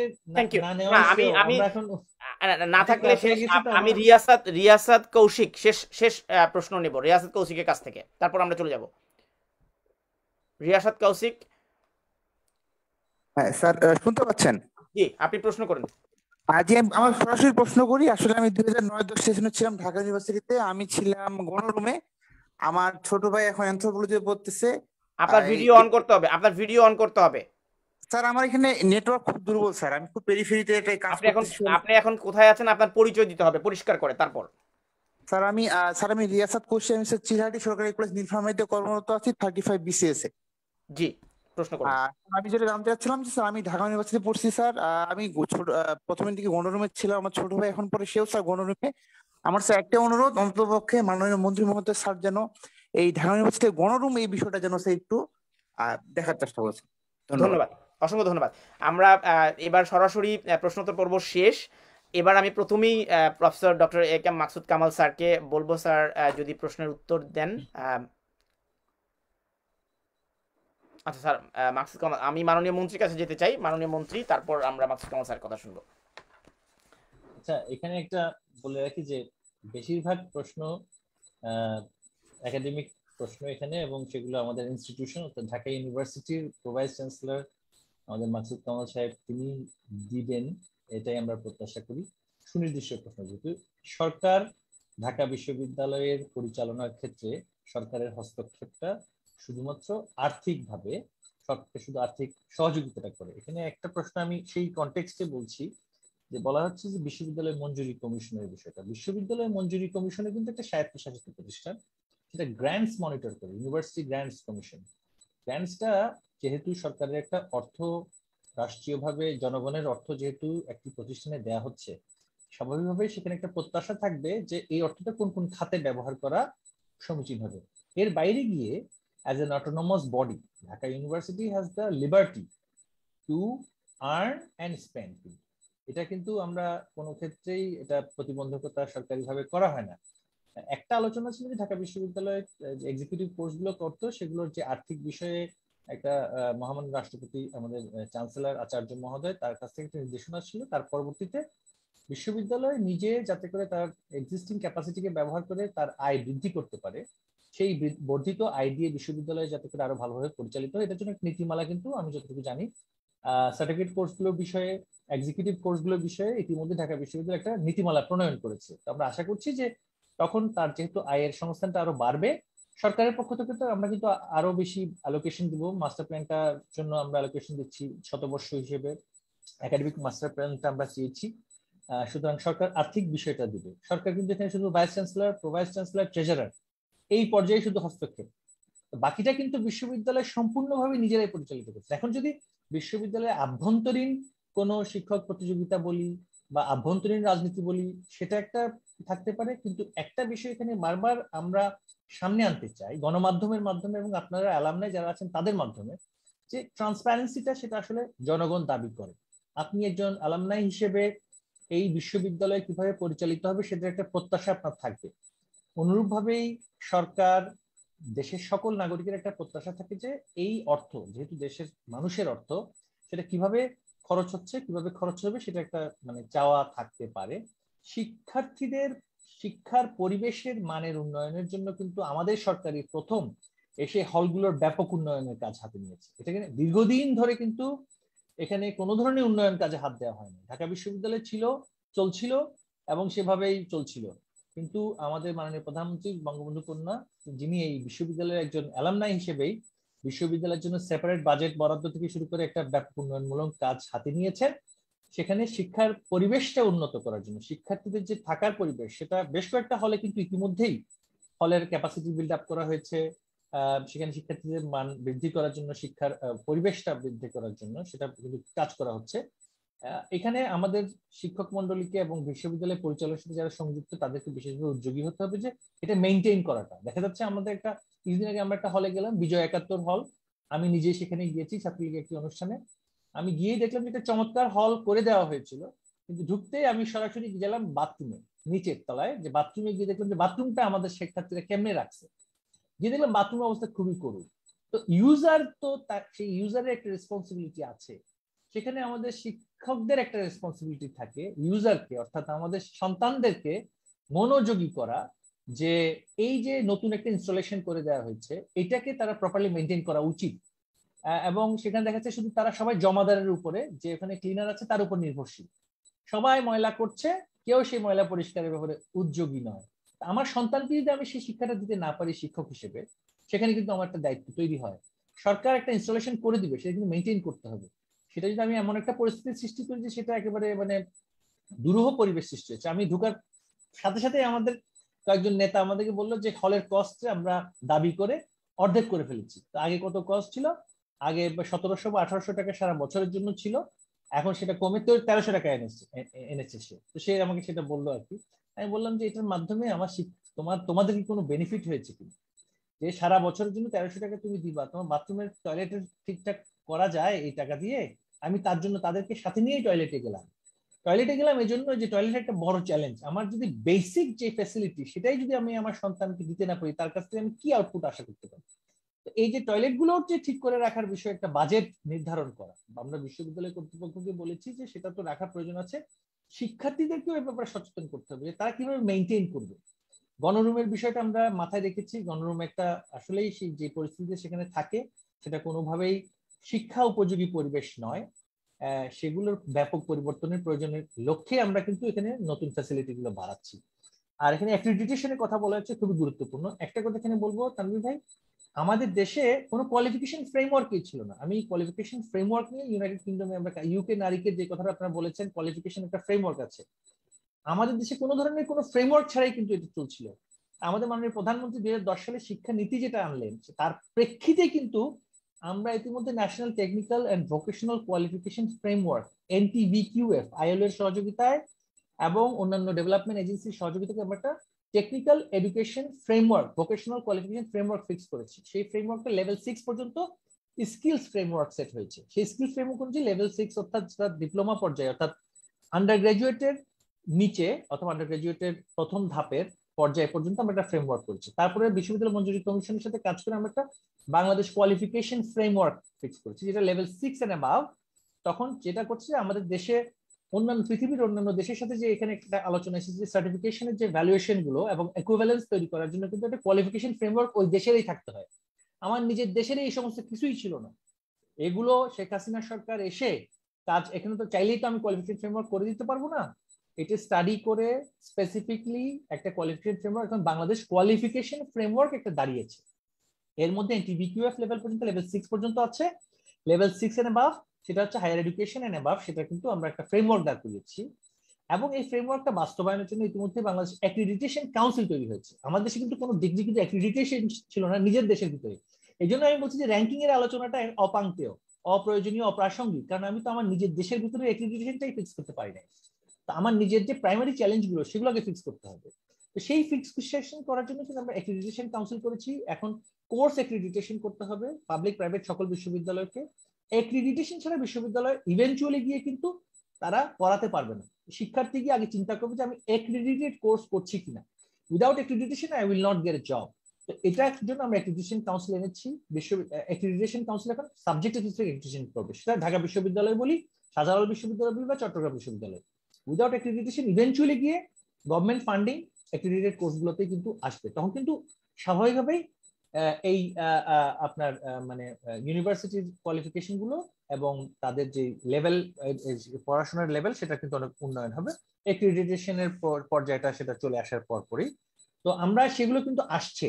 তো এই জন্য আমরা বলবো যে আর বিশ্ববিদ্যালয়ের ভিতরে যে ল্যাঙ্গুয়েজের বিষয়টা বলা হচ্ছে সেটা আমাদের স্যার ভালো বলতে পারবেন।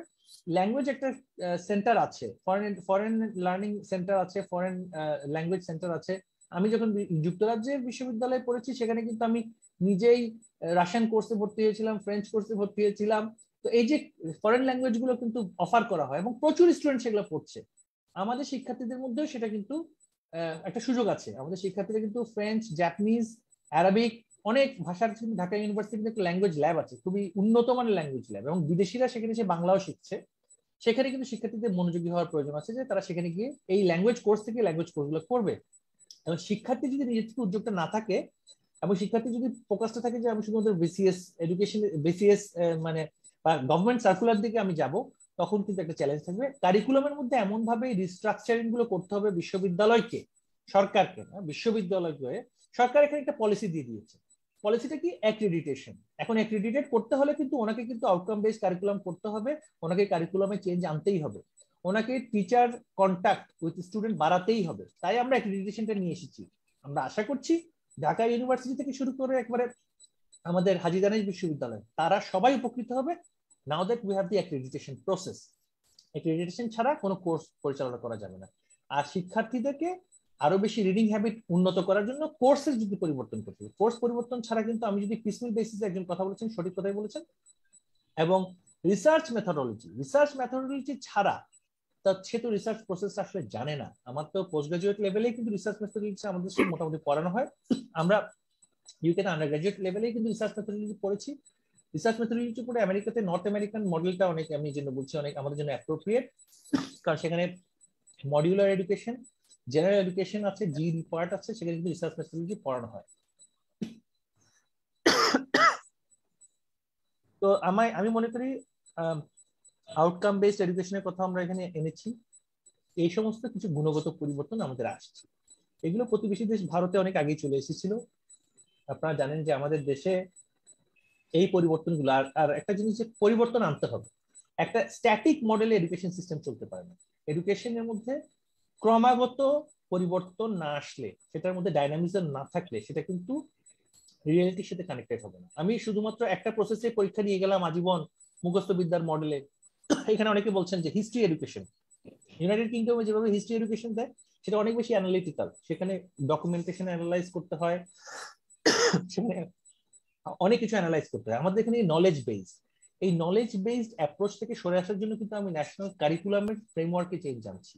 অনেকে অভিযোগ করছেন যে কারিকুলামে কেন চেঞ্জ আনা হচ্ছে, কেন বারবার পরীক্ষা নিরীক্ষা করা হচ্ছে।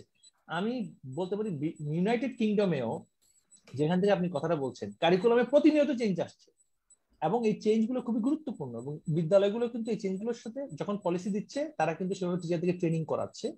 আমরা কিন্তু চেঞ্জটা কারিকুলামে আনতে গিয়ে 2012 সালে যখন প্রথম কারিকুলামে চেঞ্জ আনা হলো অনেক অভিযোগ আসছে, কিন্তু আজকে কিন্তু কারিকুলামে চেঞ্জ আনার কারণে আমার হায়ার সেকেন্ডারি পাস স্টুডেন্ট কিন্তু এখন বিশ্ববিদ্যালয়ের জন্য মার্কিন যুক্তরাজ্যে কিন্তু যেতে পারছে।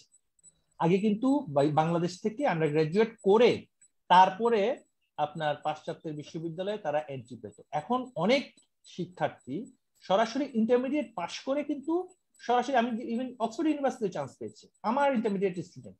এটা কেন হয়েছে? এটা কারণ কারিকুলামের 2012 সালে আমরা চেঞ্জ এনেছি, আমাদের মাননীয় প্রধানমন্ত্রী শেখ হাসিনা সেই চেঞ্জটা এনেছে।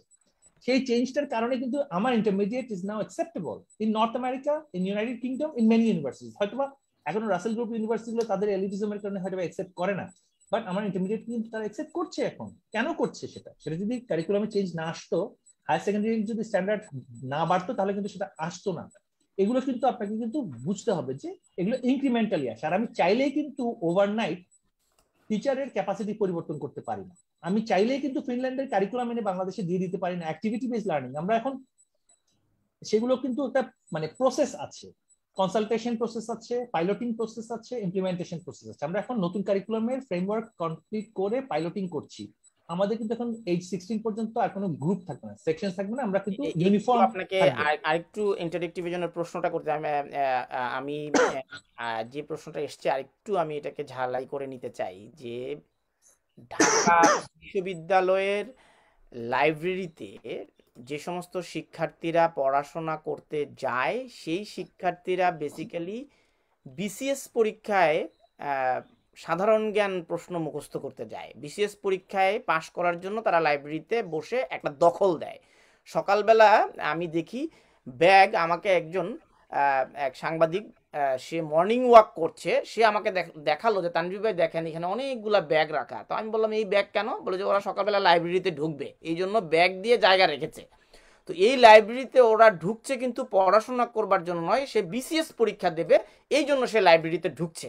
এখন বিসিএস পরীক্ষা পদ্ধতি, এই যে সাধারণ জ্ঞান পড়ে মাল্টিপল চয়েস করে যে প্রিলিমিনারি পরীক্ষা নেওয়া হয়, তো এই পরীক্ষা তো সে বিশ্ববিদ্যালয়ে ভর্তি হওয়ার সময় একবার দিয়েছে, সাধারণ জ্ঞান তো তার মাথায় অলরেডি আছেই। আর বাংলা, ইংরেজি, বাকি যে 12টা বিষয়ে সে আপনি তাকে লিখিত পরীক্ষা নিচ্ছেন, এই লিখিত পরীক্ষা তো সে উত্তীর্ণ হয়ে এসে বিশ্ববিদ্যালয়ে এসছে, তো আবার কেন তাকে এগুলো পড়তে হচ্ছে? এই বিসিএস পরীক্ষা পদ্ধতির কারণে বিশ্ববিদ্যালয়ে পড়ে শিক্ষার্থীরা ওখানে বিসিএস পরীক্ষার জন্য পড়ে, বিশ্ববিদ্যালয়ের জন্য পড়ে না। তো বিসিএস পরীক্ষার পদ্ধতিটা আপনারা কিভাবে বদলাবেন? আচ্ছা, এখানে আমি একটু বলি, বিসিএস পদ্ধতিটা শুধু বদলালে তো হবে না। শুধু বিসিএস না, সরকারি পরীক্ষাগুলোর যে স্ট্যান্ডার্ডাইজড একটা প্রসেস আছে, সেই স্ট্যান্ডার্ডাইজড প্রসেসের মধ্যে পরিবর্তনটা কিন্তু আমরা একাই আনতে পারবো না, সেটা পাবলিক সার্ভিস কমিশনের সাথে আলোচনার সাপেক্ষে সেটা আনতে। সেখানে কি জিনিস অ্যাসেস করে? একজন অফিসারের কিছু বেসিক রিকোয়ারমেন্ট সেখানে অ্যাসেস করে। আপনি দেখবেন অনেক কিছু সেখানে প্রাইমারি স্কুলের লেভেলে মানে অঙ্কও আসে, অর্থাৎ তার নিউমারিসি লেভেল টেস্ট করার জন্য। আমরা যখন ইউনাইটেড কিংডমে ছিলাম, আমরা তো সেখানে চাকরির জন্য চেষ্টা করি নাই, যারা চাকরির পরীক্ষা দেয় তারা কিন্তু সাইকোমেট্রিক টেস্ট যেগুলো বলা হয় সেগুলো কিন্তু সবাই বসে বসে, আমি নিজে দেখেছি যে সেখানে কিন্তু অনেক টেস্ট তারা প্র্যাকটিস করে। সেখানে নিউমারেসি টেস্ট আছে, সেখানে কোয়ান্টিটেটিভ রিজনিং টেস্ট বলা হয় সেগুলোকে, আবার কতগুলো আছে কোয়ালিটেটিভ রিজনিং টেস্ট, আবার সেগুলো আছে ডিসক্রিপটিভ কোয়েশ্চেনের মতন দেওয়া হয়। সেগুলো কিন্তু যেগুলো যারা আপনার লতে যায় বা ব্যাংকিং এ যায় তাদের জন্য কিন্তু সেগুলো একেবারে ম্যান্ডেটরি, যেগুলো খুবই লুক্রেটিভ জব, সেখানে কিন্তু এই সমস্ত এন্ট্রি ব্যারিয়ার গুলো আছে। আমাদের দেশে সবচেয়ে লুক্রেটিভ হচ্ছে আমাদের পাবলিক সার্ভিসে কাজ করা, সিভিল সার্ভিসে কাজ করা। স্বাভাবিকভাবে সেখানে এই ধরনের কিছু অ্যাসেসমেন্ট থাকবে। আপনি ইনভেস্টমেন্ট ব্যাংকিং এর যে পরীক্ষাগুলো হয়, আমি এলএসসি তে যেহেতু ছিলাম, একটা বিশাল সংখ্যক স্টুডেন্ট সেখানে সিটিতে কাজ করতে যেত, তো সেখানে লিটারালি ওখানে সেশনস হতো সাইকোমেট্রিক টেস্ট গুলো তারা কিভাবে পাস করবে। সাইকোমেট্রিক টেস্ট নট নেসেসারিলি যে তার রিয়েল স্কিল বা অ্যানালিটিক্যাল ক্যাপাসিটি বা নলেজের টেস্ট হচ্ছে, সেটা এক ধরনের এন্ট্রি ব্যারিয়ার। এখন সেটা পাবলিক সার্ভিস কমিশনের বিষয়। এখন আমার প্রশ্নটা হচ্ছে, বিশ্ববিদ্যালয় তার কারিকুলামের ক্ষেত্রে এবং তার কারিকুলামকে আউটকাম বেসড করা, রিসার্চ ফোকাস করা এবং তার টিচিং লার্নিং এক্সপিরিয়েন্স ইমপ্রুভ করা, স্কিলস বেসড করা, এইগুলো যদি করতে পারে তখন সেই স্টুডেন্ট বেশিরভাগ সময় যে বিসিএস এর জন্য প্রস্তুতি নিচ্ছে সেটা করতো না, তাহলে বেশিরভাগ সময় সে টিচিং লার্নিং কাজের সাথে জড়িত থাকতো, অর্থাৎ রিসার্চের সাথে জড়িত থাকতো, লাইব্রেরি ওয়ার্কটা করতো। এইখানে পরিবর্তনটা আনতে হবে। আমি বিসিএস পরীক্ষার ধরন পরিবর্তন করার মাধ্যমে কিন্তু আমি শিক্ষার্থীর মনোজাগতিক পরিবর্তন আনতে পারবো না। শিক্ষার্থীর বিষয়টা শিক্ষা প্রতিষ্ঠানের সাথে সম্পর্কিত। আমি আসবো আপনার কাছে মাননীয় মন্ত্রী, আমি প্রফেসর মাকসুদ কামাল স্যারের কাছে যেতে চাই। স্যার আসলে অনেক লম্বা সময় দিয়েছেন, আমরা স্যারের কাছে দুঃখ প্রকাশ করছি, আমাদের নির্ধারিত সময় পেরিয়ে গেছে, আমাদের আবেগের জায়গায় অনেক বেশি প্রশ্ন আমরা নিয়েছি। আমি ক্ষমা চেয়ে নিচ্ছি, স্যারের কাছে আমি 2 ঘন্টা সময় চেয়েছিলাম, আমরা 3 ঘন্টায় চলে গেছি। আমি প্রভিসি ঢাকা বিশ্ববিদ্যালয় প্রফেসর ডক্টর মাকসুদ কামাল স্যারকে ফ্লোর দিচ্ছি। স্যারের কোনো প্রশ্ন যেগুলো করা হয়েছে তিনি উত্তর দেবেন। তারপর আমি মাসুদ কামাল স্যার, মাসুদ কামাল আপনার কি কোনো প্রশ্ন আছে মাকসুদ কামাল স্যারের প্রতি? না, আমার কোনো প্রশ্ন নেই। ধন্যবাদ, ধন্যবাদ।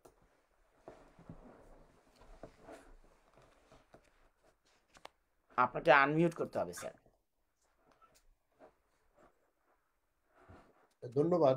সরি, আমার একটা পারিবারিক বিষয়ে আমি একটু বের হয়ে যেতে হলো মিটিং থেকে, ওটা শেষ করে আমি আবার ফিরে আসলাম।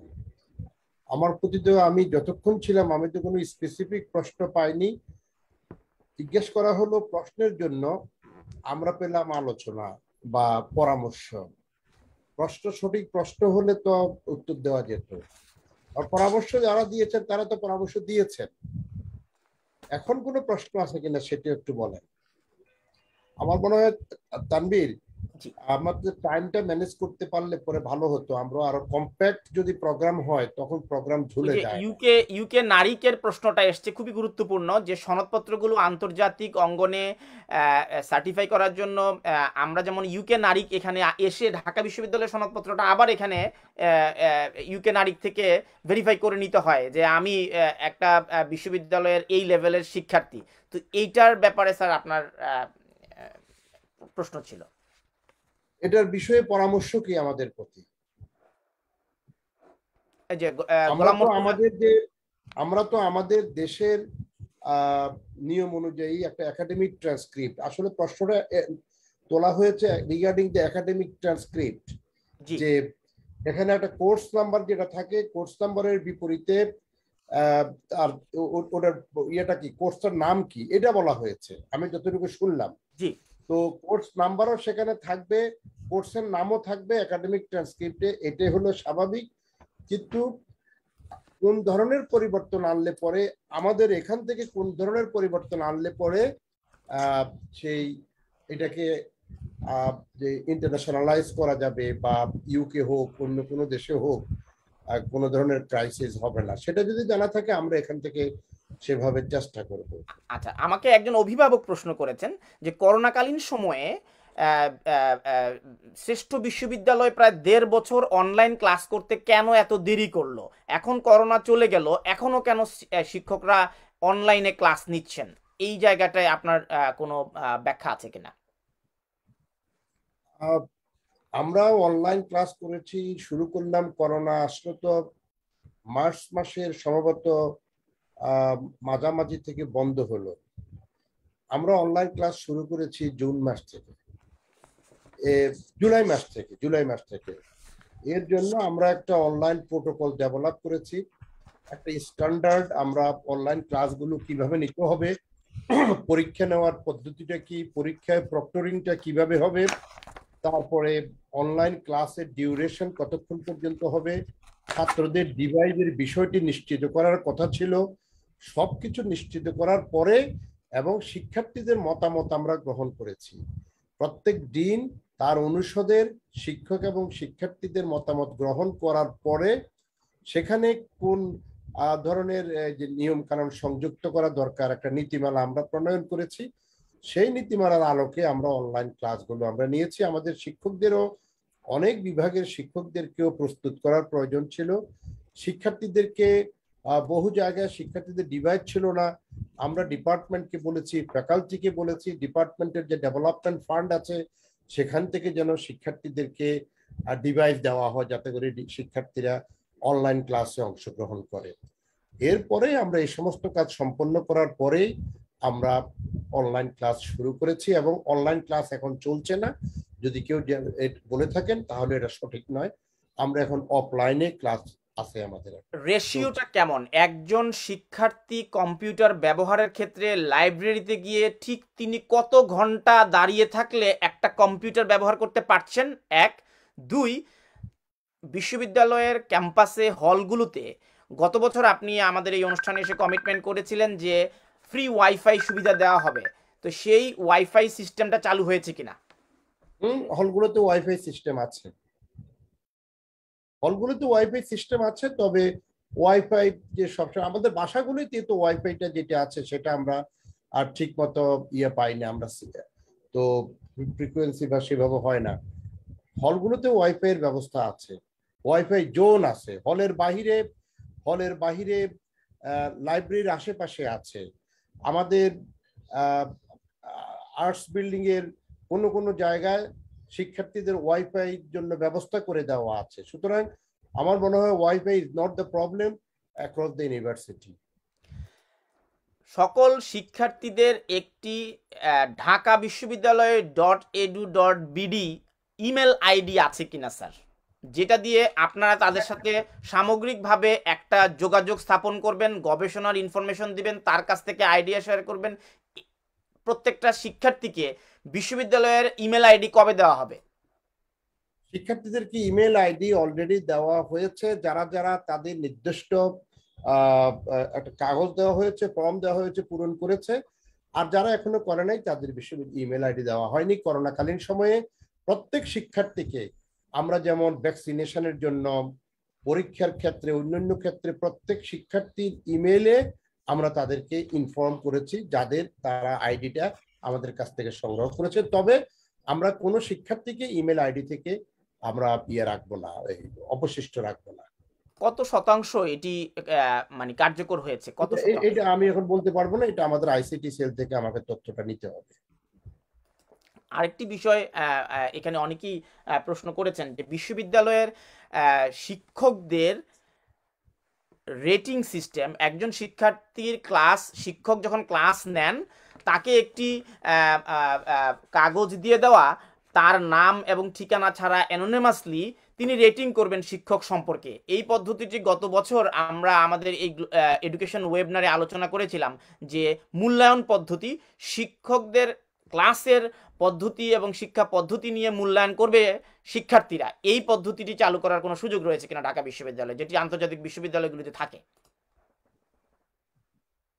এই ব্যবস্থা আমাদের একাডেমিক কাউন্সিলও আমরা আলোচনা করেছি এবং আমরা ধীরে ধীরে এই ব্যবস্থার দিকে যাচ্ছি। হয়তোবা এই বছরের কোনো একটা সময়ের শেষের দিকেই আমরা মূল্যায়নের ফর্মটা তৈরি করে আমরা যাব। প্রত্যেকটি কাজ শুরু করার আগে ক্ষেত্র সৃষ্টি করে নিতে হয়।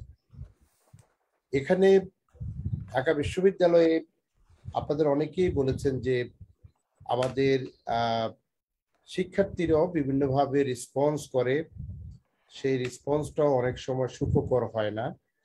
তো আমরা চাচ্ছি একটা কনজেনিয়াল শিক্ষক শিক্ষার্থীর ইন্টারাকশনটা আমাদের মধ্যে আরো একটু বাড়িয়ে, আমাদের সিদ্ধান্ত হয়ে আছে আমরা মূল্যায়নে যাব এবং সিদ্ধান্ত আরো বেশ আগেই হয়েছে। আমরা সেই মূল্যায়নে নিকট ভবিষ্যতে হয়তোবা কয়েক মাসের মধ্যেই আমরা এই মূল্যায়নের দিকে অগ্রসর হব এবং এটা দায়িত্ব আমার, এই দায়িত্ব যে একটা ফর্ম ডেভেলপ করে শিক্ষকদের সাথে আরো সবিস্তারিত আলোচনা করে, ডিনদের সাথে সবিস্তারিত আলোচনা করে আমরা এই প্রক্রিয়াটা শুরু করে দেওয়া। প্রস্তাবটাও আমার ছিল এবং দায়িত্বটাও আমার। আমরা সেটি কিছুদিনের মধ্যেই বা কয়েক মাসের মধ্যেই আমরা সেটি অনুসরণ করব। তবে আপনারা জানেন যে এটি অনেক বড় বিশ্ববিদ্যালয়, কোনো ক্লাসের শিক্ষার্থী সংখ্যাই হলো 200-র উপরে, কোনো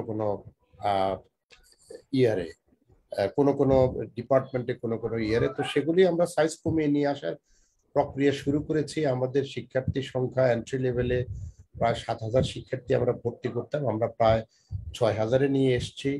আবার অনেকে প্রশ্ন করেছেন যে কিছু অপ্রয়োজনীয় বা প্রাসঙ্গিক নয় যুগের সাথে এই ডিপার্টমেন্টগুলো এক্সিস্ট করে, এগুলোর বিষয়ে আমরা নিকট ভবিষ্যতে আমরা চেষ্টা করব যাতে করে নিড বেস এডুকেশনটাকে আমরা এনশিওর করতে পারি।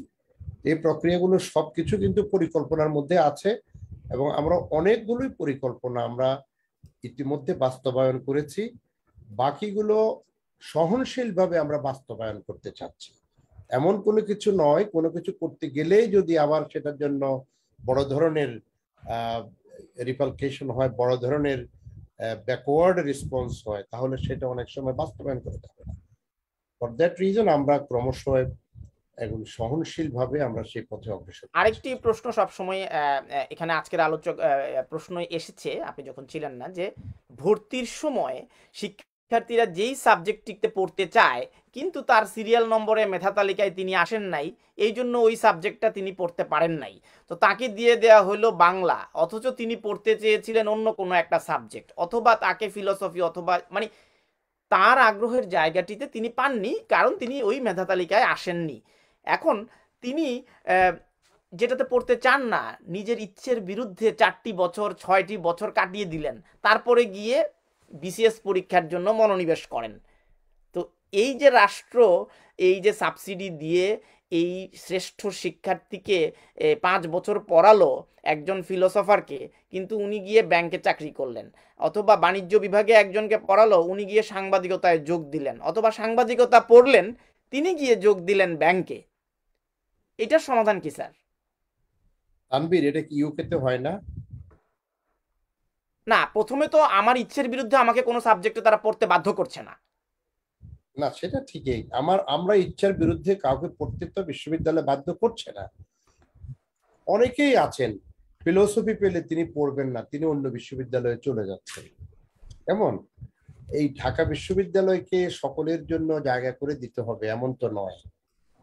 যিনি পড়তে আসবেন, হ্যাঁ এটা সত্য, কোনো সাবজেক্ট আছে এখন যুগের সাথে যায় না, কোনো সাবজেক্ট আছে যেগুলিতে শিক্ষার্থীরা তার ইচ্ছার বিরুদ্ধে গিয়ে ভর্তি হয়, ঢাকা বিশ্ববিদ্যালয়ে পড়বে বলে, ঢাকায় থাকবে বলে, এবং দিনের শেষে গিয়ে দেখে তার জব অপরচুনিটি সেভাবে নেই।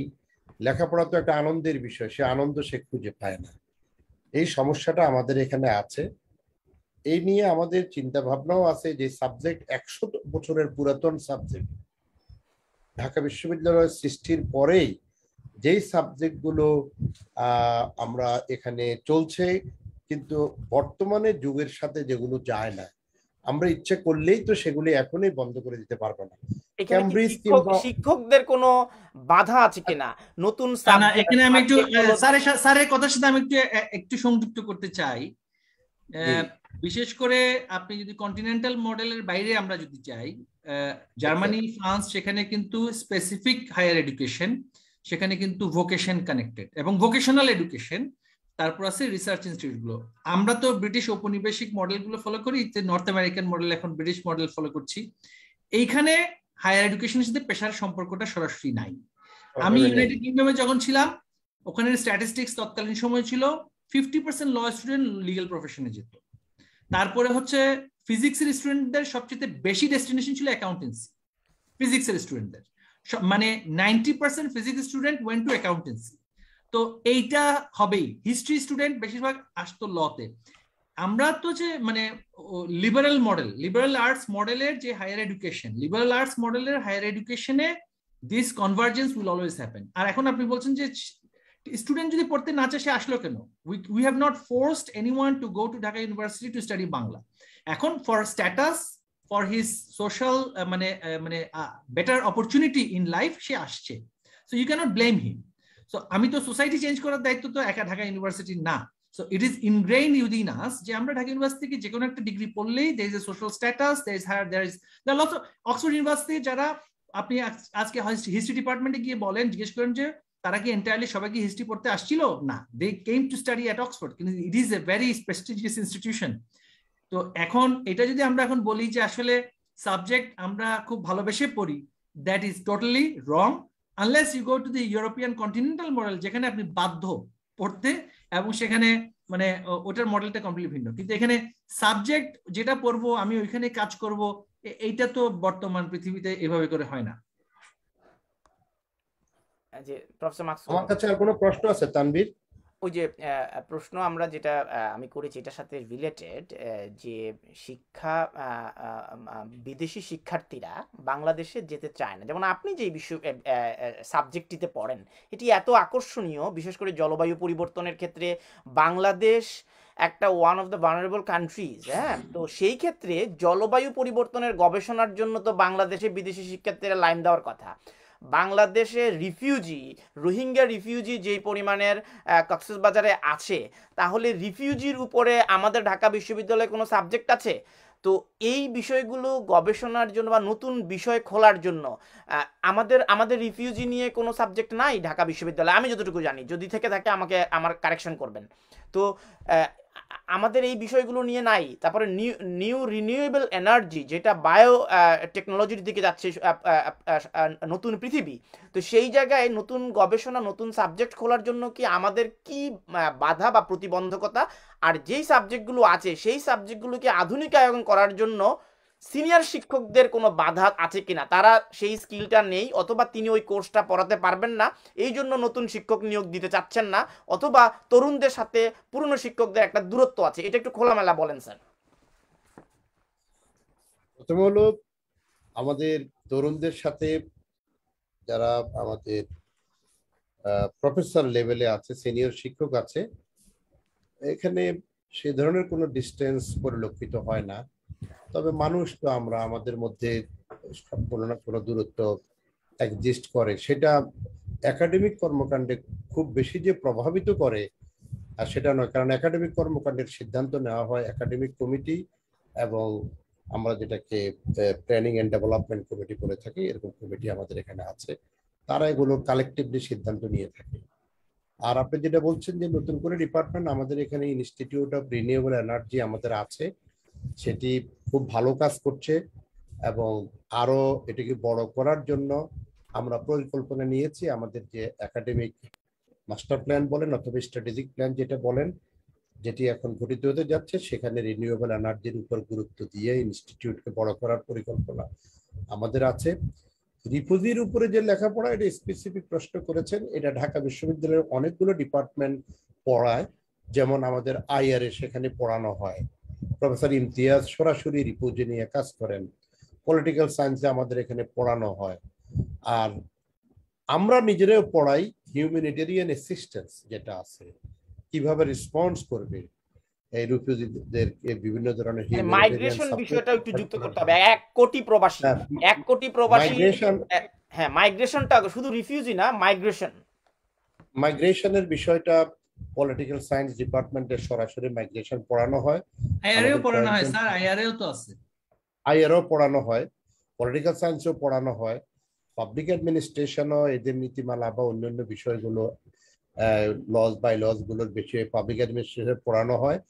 এবং শুধু তাই নয়, মাইগ্রেশন হলো ইন্টারনাল মাইগ্রেশনের বিষয়ে এবং সার্কুলার মাইগ্রেশনের বিষয়ে, যেটা ক্লাইমেট চেঞ্জ বা অন্যান্য বিষয় আছে যেগুলো, সেগুলো আমরা নিজেরাও পড়াই।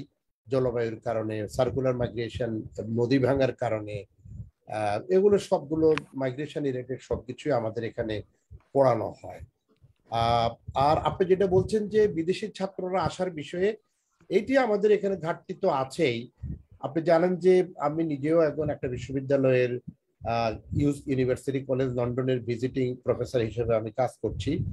আমার সাথে যে আলোচনা এখন চলছে, ইউসিএল এর ছাত্ররা ঢাকা বিশ্ববিদ্যালয়ে আসবে, আমার ডিপার্টমেন্টে তারা কিছুদিন ক্লাস করবে, এখানে তারা ফিল্ড ওয়ার্ক করবে, তাদের গবেষণার কিছু জায়গা বাংলাদেশে হবে এবং যৌথভাবে আমরা এখানে করব, যেটা বলে সুপারভিশন করব। এবং আমাদের ইন্টারন্যাশনাল হোস্টেল হোক বা অন্যান্য জায়গা হোক, তাদেরকে রাখার বিষয়েও আমরা আমাদের অ্যাডমিনিস্ট্রেশনের উচ্চ পর্যায়ে আলোচনা আমরা করেছি। এইভাবে আমরা ক্ষেত্রগুলো উন্মোচন করছি, যে কথাগুলো আপনাদের মনের কথা, এগুলোকে যেন আমাদের বিশ্ববিদ্যালয়ে আমরা যেন এই কাজগুলো করতে পারি, এই জন্য আমরা প্রাতিষ্ঠানিকভাবে এবং ইন্ডিভিজুয়াল পর্যায়ে আমরা এই প্রচেষ্টাগুলো শুরু করেছি। আমরা আজকের অনুষ্ঠানে চেয়ার বিধান গোস্বামী একটি প্রশ্ন করতে চেয়েছিলেন। বিধান গোস্বামী, আপনাকে আনমিউট করে প্রশ্নটি করতে হবে। না, আমরা শুনছি, কিন্তু এর আগে মাননীয় মন্ত্রী মহোদয়ের কাছে আমি একটা প্রশ্ন করেছিলাম। সেটা হচ্ছে, যেটা আমরা দীর্ঘক্ষণ আলোচনায় আমি আশা করেছি অনেক বিশেষজ্ঞ শিক্ষক বা সাংবাদিক তাদের বক্তব্যে আসবে। সেটা হচ্ছে যে আমাদের যে বেসিক স্ট্রাকচার যেটা আছে সেটা হচ্ছে একজন বাংলা পড়ছে, একজন ইংরেজি পড়ছে, একজন আরবি পড়ছে। সেখানে এই শিক্ষার শুরুতেই আমরা সমাজকে 3 ভাগে ভাগ করে দিচ্ছি কিনা, এটা মাননীয় উপমন্ত্রীর কাছে। আমি এটা একটু উত্তরটা দিচ্ছি স্যার, আমি একটু উত্তরটা দিচ্ছি বিধানদা। আমি আচ্ছা, আমাদের দেশের প্রেক্ষাপটটা বা যুক্তরাজ্যের প্রেক্ষাপটটা ভিন্ন। আমাদের এখানে মাদ্রাসা শিক্ষা ব্যবস্থা যেটা গড়ে উঠেছে দীর্ঘদিন ধরে, আমরা রাতারাতি সেটাকে পরিবর্তন বা বাদ দিয়ে দিতে পারবো না। একটা বিশাল জনগোষ্ঠী সেই মাদ্রাসা শিক্ষায় শিক্ষিত হয়।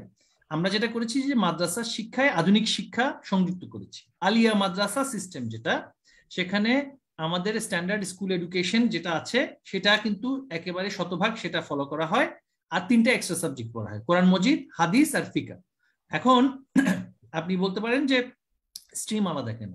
স্ট্রিম পৃথিবীর অনেক দেশেই কিন্তু স্ট্রিম ভিন্ন ভিন্ন থাকে। এমনকি ইউনাইটেড কিংডমে আপনি দেখবেন যে একিউএ বোর্ড, এডেক্সেল বোর্ড, পিয়ারসন, তারপরে আপনার ডিফারেন্ট বোর্ডও আছে এবং স্ট্রিমও কিন্তু আছে। আপনার যেমন বিটেক কোয়ালিফিকেশন আছে, পাশাপাশি এ লেভেল কোয়ালিফিকেশন আছে, আবার পাশাপাশি আপনার এনভিকিউ যেগুলো আছে, ন্যাশনাল ভোকেশনাল কোয়ালিফিকেশন, সেগুলো আছে। ডিফারেন্ট স্ট্রিম কিন্তু আপনার ইউনাইটেড কিংডমে আছে। যেটা করে তারা সেটা একটা ইউনিফর্মিটির জন্য একটা কোয়ালিফিকেশন ফ্রেমওয়ার্কে লেভেলাইজ করে। সো আমাদের কোয়ালিফিকেশন ফ্রেমওয়ার্কটা ছিল না। তো আমাদের যেমন ইংলিশ মিডিয়ামের কথা আপনি বলছেন যে ইংলিশ মিডিয়ামের একটা ইনসিগনিফিকেন্ট নাম্বার, ঢাকা শহরের মধ্যে সেটা পড়াশোনা করছে ইনসিগনিফিকেন্ট নাম্বার, তবুও সেটা তো একটা ইন্টারন্যাশনালি অ্যাকসেপ্টেড আপনার কারিকুলাম। প্রতিবেশী দেশ ভারতে স্টেট স্ট্রিম আছে, স্টেটের মধ্যে মাদ্রাসা স্ট্রিম আছে, তার উপরে ইন্টারন্যাশনাল আইবি, ইন্টারন্যাশনাল ব্যাকালিউরেট সিস্টেম আছে, তারপরে ব্রিটিশ আইজিসিএসসি আছে, হ্যাঁ, তো তারপর আবার central Indian board, CBSE, ICSE, এই সমস্ত বোর্ড আছে। স্ট্রিম গুলো থাকতে পারে, stream is not a problem. এখন আপনি যদি বলি যে আমরা ডিসক্রিমিনেশনটা বা স্কিল গ্যাপটা ডিফারেন্ট স্ট্রিমের মধ্যে যে ধরনের knowledge gap, learning outcome gap এবং স্কিল গ্যাপ থাকে, সেটাকে নিরসন করার জন্য আমরা একটা ফ্রেমওয়ার্ক করি।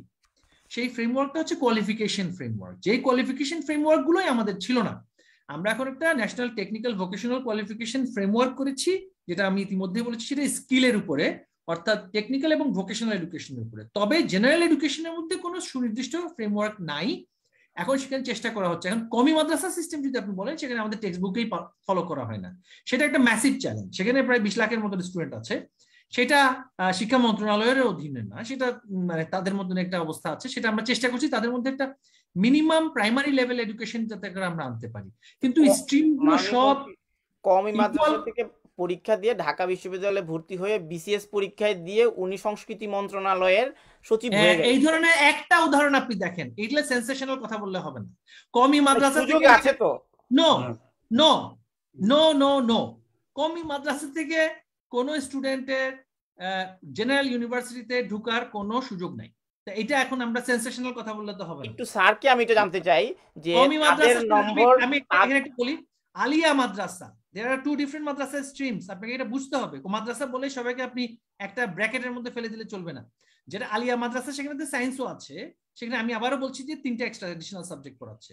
কওমি মাদ্রাসাকে মর্যাদা দেওয়া হয়েছে ইসলামিক স্টাডিজ, দাওরায়ে হাদিসকে ইকুইভ্যালেন্ট টু ইসলামিক স্টাডিজ, যেটা পরে কিন্তু তারা সরকারি যে মসজিদগুলো আছে সেখানেও কিন্তু চাকরি পাচ্ছে না। ফাজিল কামিল ছাড়া সেখানেও কিন্তু চাকরি নেয় না। ফাজিল হচ্ছে ডিগ্রি সমমান, কামিল হচ্ছে মাস্টার্স সমমান।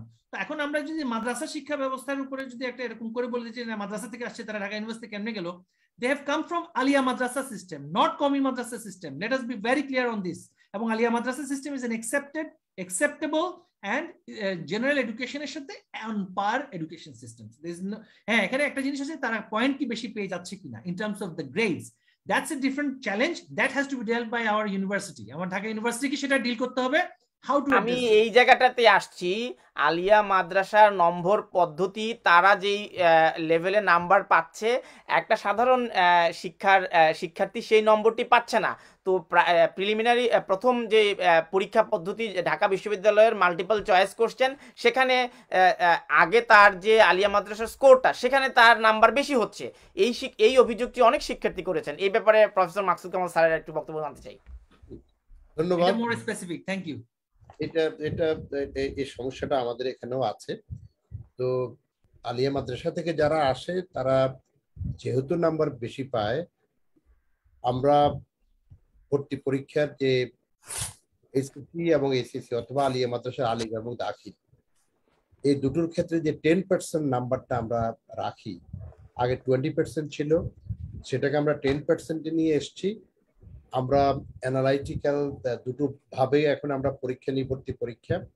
একটা হলো এমসিকিউ, আর একটা হলো আমরা অ্যানালাইটিক্যাল এক্সামিনেশন যেটা সেটা নিই। আর ওখান থেকে আমরা নেই অনলি 10% ফ্রম আলিম আর দাখিল, এগুলি দিয়ে আমরা একটা সমঝোতার চেষ্টা করছি। তবে একটা উদ্যোগ আমাদের আছে, সেটি হলো এটিকে কিভাবে দুটোকে একটা সাম্যতার মধ্যে আনা যায়, এই উদ্যোগটা আমাদের আছে। আমাদের এখানেও এই প্রশ্নটি আছে, কিন্তু যেহেতু এক্সিস্টিং সিস্টেম যেটা, সিস্টেমকে নাম্বার একজন পেয়েছে, সেটা আমাদের বদল করার মতো অবস্থা বা সেটা আমাদের কতটুকু আমাদের লিগ্যাল বিষয় সেটা বলাটা খুবই কঠিন। তবে এটাও সঠিক যে মাদ্রাসা থেকে যারা এসে বিশ্ববিদ্যালয়ের পর্যায়ে এখন লেখাপড়া করছে, অনেক ক্ষেত্রে তারা ফলাফলও ভালো করছে বহু ডিপার্টমেন্টে। যখন বিশ্ববিদ্যালয়ে ভর্তি হয়ে যায়, বিশ্ববিদ্যালয়ে ভর্তি হওয়ার পরে তাদের ফলাফলও কিন্তু খুবই ভালো ফলাফল তারা করছে। আর ভর্তির ক্ষেত্রে কিছু কিছু ক্রাইটেরিয়া আমরা দিয়ে দিই, যেমন যদি ইংরেজিতে ভর্তি হতে হয় কত % নাম্বার পেতে হবে, যদি বাংলায় ভর্তি হতে হয় তাহলে বাংলায় কত % পেতে হবে। তো এখানে গিয়ে মাদ্রাসার শিক্ষার্থী যারা আছে তাদের যেহেতু ইংরেজিতে দুর্বলতা থাকতে পারে বা অন্য জায়গায় দুর্বলতা থাকতে পারে, যেহেতু ইংরেজিতে ভর্তি হলে পরে আমরা বলি আউট অফ 25 এখানে পেতে হবে 18 পেতে হবে। তো সেখানে অনেকে হয়তো বা সেটা পায় না। আর যদি মাদ্রাসার কোনো ছাত্র যদি সেটা পায়, নিশ্চয়ই তার সেই যোগ্যতা আছে এই নাম্বারটি পাওয়ার জন্য। এইভাবে আমরা এটাকে আমরা মানে বৈষম্যের অভিযোগটি আসছে, সেই জায়গাটায় আপনারা কতটুকু সচেতন? উই আর কনসার্ন সেটা নিয়ে। আর শেষ আমাদের কিন্তু আলিম পাশ করলে কিন্তু অক্সফোর্ড ইউনিভার্সিটিও কিন্তু ভর্তি হওয়ার জন্য যোগ্য। এবার আসি আপনার প্রশ্নে। গতবার আপনি এই প্রশ্নটা করেছিলেন মহিবুল ইসলাম চৌধুরী, মহিবুল হাসান চৌধুরী। অক্সফোর্ড ইউনিভার্সিটিতে আইএলটিএস দিলে ভর্তি হওয়া যায়, কেমব্রিজ ইউনিভার্সিটিতে আইএলটিএস দিয়ে ভর্তি হওয়া যায়, তো ঢাকা ইউনিভার্সিটিতে এত বেশি মেধাবী লাগে কেন স্যার? এত এমসিকিউ কোশ্চেনে পরীক্ষা দিতে হয় না? আমি একটু আসি, তারপরে ওই যে র্যাঙ্কিং এর নিয়ে আমরা আসলে নানা প্রশ্নে জর্জরিত, সবসময় এর উত্তর দিতে হয়। এই কথাটা আমি একটু কথা বলি। এবার তো প্রথম হলো 2022-এ কিউএস র্যাঙ্কিং এ প্রথম হলো এমআইটির যাত্রায় শুরু হয়েছে 1861 সালে। শিল্প বিকাশকে কেন্দ্র করে কিন্তু এমআইটির যাত্রা শুরু। আমাদের যাত্রা, ঢাকা বিশ্ববিদ্যালয়ের যাত্রা সেভাবে শুরু হয় নাই, বা উপমহাদেশের অনেক বিশ্ববিদ্যালয়ের যাত্রা কিন্তু সেভাবে শুরু হয় নাই। যেই কারণে এমআইটি 1861 সালে জন্মগ্রহণ করার পরেও, তাদের কার্যক্রম শুরু করার পরেও তারা একটা ভালো অবস্থানে আছে। অন্যদিকে অক্সফোর্ড অ্যান্ড কেমব্রিজ একটা সম্ভবত কত সালে এটা 1096 সালে সম্ভবত অক্সফোর্ড অ্যান্ড কেমব্রিজতে মাদ্রাসা ছিল। হ্যাঁ, এগুলো থিওলজিক্যাল স্কুল ছিল, সেখান থেকে এগুলোর বিকাশ হয়েছে। তারপরও যেহেতু তারা তাদের ট্রেডিশনাল, যেটা মন্ত্রী মহোদয়, আমাদের মন্ত্রী মহোদয় বারবার বলে আসছেন, তারা তাদের ট্রেডিশনাল অবস্থা থেকে তারা যেহেতু এমআইটির মতো অথবা এইভাবে টেকনিক্যাল ইউনিভার্সিটিগুলোর মতো পরিবর্তন ঘটায় নেই, সেই কারণে তারা এখনো ওই এমআইটি গিয়ে প্রথম হয়। এই জন্য গিয়ে ঢাকা বিশ্ববিদ্যালয়কে আমাদের যখন যাত্রা শুরু, যে ব্রিটিশ আমলে 1921 সাল থেকে, আমরা তখন থেকে যে ওরিয়েন্টাল ল্যাঙ্গুয়েজ গুলো নিয়েই বস্তুত অর্থে আমাদের যাত্রা শুরু হয়েছিল। এবং সেভাবে আর আমরা পলিটিক্যাল সায়েন্সের বেসিক কিছু জিনিস নিয়ে, আমাদের সোশ্যাল সায়েন্স, বেসিক সায়েন্সের কিছু কিছু সাবজেক্ট, বাংলা, ইংরেজি, উর্দু, পার্সি, পালি সংস্কৃতি, আরবি, ইসলামিক স্টাডিজ, এগুলি নিয়েই বস্তুত অর্থে আমাদের যাত্রা শুরু হয়। সেগুলোকে আমরা এখন ধরে রেখেই আমাদের এই সামনের দিকে আমাদের চলতে হবে। এগুলিকে আমরা ইচ্ছা করলেই যে 100 বছরের পুরাতন একটা সাবজেক্ট, যেটা অক্সফোর্ড এবং ক্যামব্রিজের 100 বছরের পুরাতন সাবজেক্ট গুলোকে তারা ওইভাবে অ্যাবলিশ করেনি। তো আছে আছে আছে আছে এগুলি নিয়ে যেহেতু আমাদের আলোচনা হয়, আমরা সেগুলোও দেখেছি যে কোন কোন সাবজেক্ট একদম শুরুতে ছিল এখনো আছে। তো এগুলিকে নিয়ে আমাদের অগ্রসর হতে হবে এবং যুগের সাথে যায় এমন সাবজেক্টও আমাদেরকে নতুন ভাবে আমরা ভাবছি। আমার 100 বর্ষ। জি প্লিজ বলেন স্যার। এখানে একটা জিনিস যে আসলে মানে সাবজেক্ট চেঞ্জ করে, এটা তানভীর সাহেবেরও আমি দৃষ্টি আকর্ষণ করছি, সাবজেক্ট পড়ালেই যে আমার স্টুডেন্টরা কম্পিটেন্ট হয়ে যাবে, স্কিলড হয়ে যাবে, র্যাঙ্কিং হাই হয়ে যাবে, দ্যাট ইজ নট ট্রু। এখানে আমাদের কারিকুলামের মধ্যে even if a student studies language for example, তার মধ্যে যে সমস্ত জব রেলেভেন্ট স্কিলগুলো আছে সেগুলোই সাবলিমিনালি ঢুকানো। অর্থাৎ একজন থিওলজির স্টুডেন্টের মধ্যেও রিসার্চ স্কিলটা থাকতে হবে। রিসার্চ স্কিলটা থাকলে সে যখন ব্যাংকে কাজ করতে যাবে, সে তখন ব্যাংকিং রেগুলেশনটা রিসার্চ করতে পারবে। তো আমাদের মানে পাশ্চাত্যের বেশিরভাগ লিবারাল আর্টস মডেলের বিশ্ববিদ্যালয়গুলোতে এই সফট স্কিলগুলো কারিকুলামের মধ্যে ঢুকিয়ে দেওয়া হয়, যাতে করে সাবজেক্ট সে যাই পড়ুক না কেন সে কর্মক্ষম হতে পারে, তার জব রেলেভেন্ট স্কিলটা তার থাকে। এবং নর্থ আমেরিকান মডেলটা আরো ভালো এই জন্য, সে যদি লিটারেচারও পড়ো, তার মেডিকেল সায়েন্স পড়ারও কিন্তু সুযোগ থাকে আন্ডার গ্রাজুয়েট লেভেলে লিটারেচার পড়লেও, যদি সে ওই রিকুইজিট সাবজেক্টগুলো নেয়। তো সুতরাং আমরা যদি কারিকুলামটাকে এভাবে করে সাজাতে পারি কারিকুলামগুলোকে, তখন সাবজেক্ট ইররেলেভেন্ট হয়ে যাবে। তখন হবে হচ্ছে বেসিক্যালি, আমি এই জন্য মানে ব্রিটিশ মডেলটাকে আমি একেবারে আমি এখানে পড়াশোনা করেছি, ব্রিটিশ মডেল ইজ টোটালি মানে আমাদের দেশের জন্য না, জনসম্পদ সৃষ্টি করার থেকে শুরু করে সেখানে আসলে একেবারেই মানে মন্ত্রী শিক্ষা মন্ত্রণালয়ের দায়িত্বপ্রাপ্ত মন্ত্রী হিসেবে তাহলে আপনার শ্রম মন্ত্রণালয়ের সাথে এবং ঢাকা বিশ্ববিদ্যালয়ের সাথে বসে কাজ করতে হবে এবং ব্যাংকগুলো বা সরকারি বেসরকারি প্রতিষ্ঠানগুলোতে তার কাঠামোর মধ্যে এইভাবে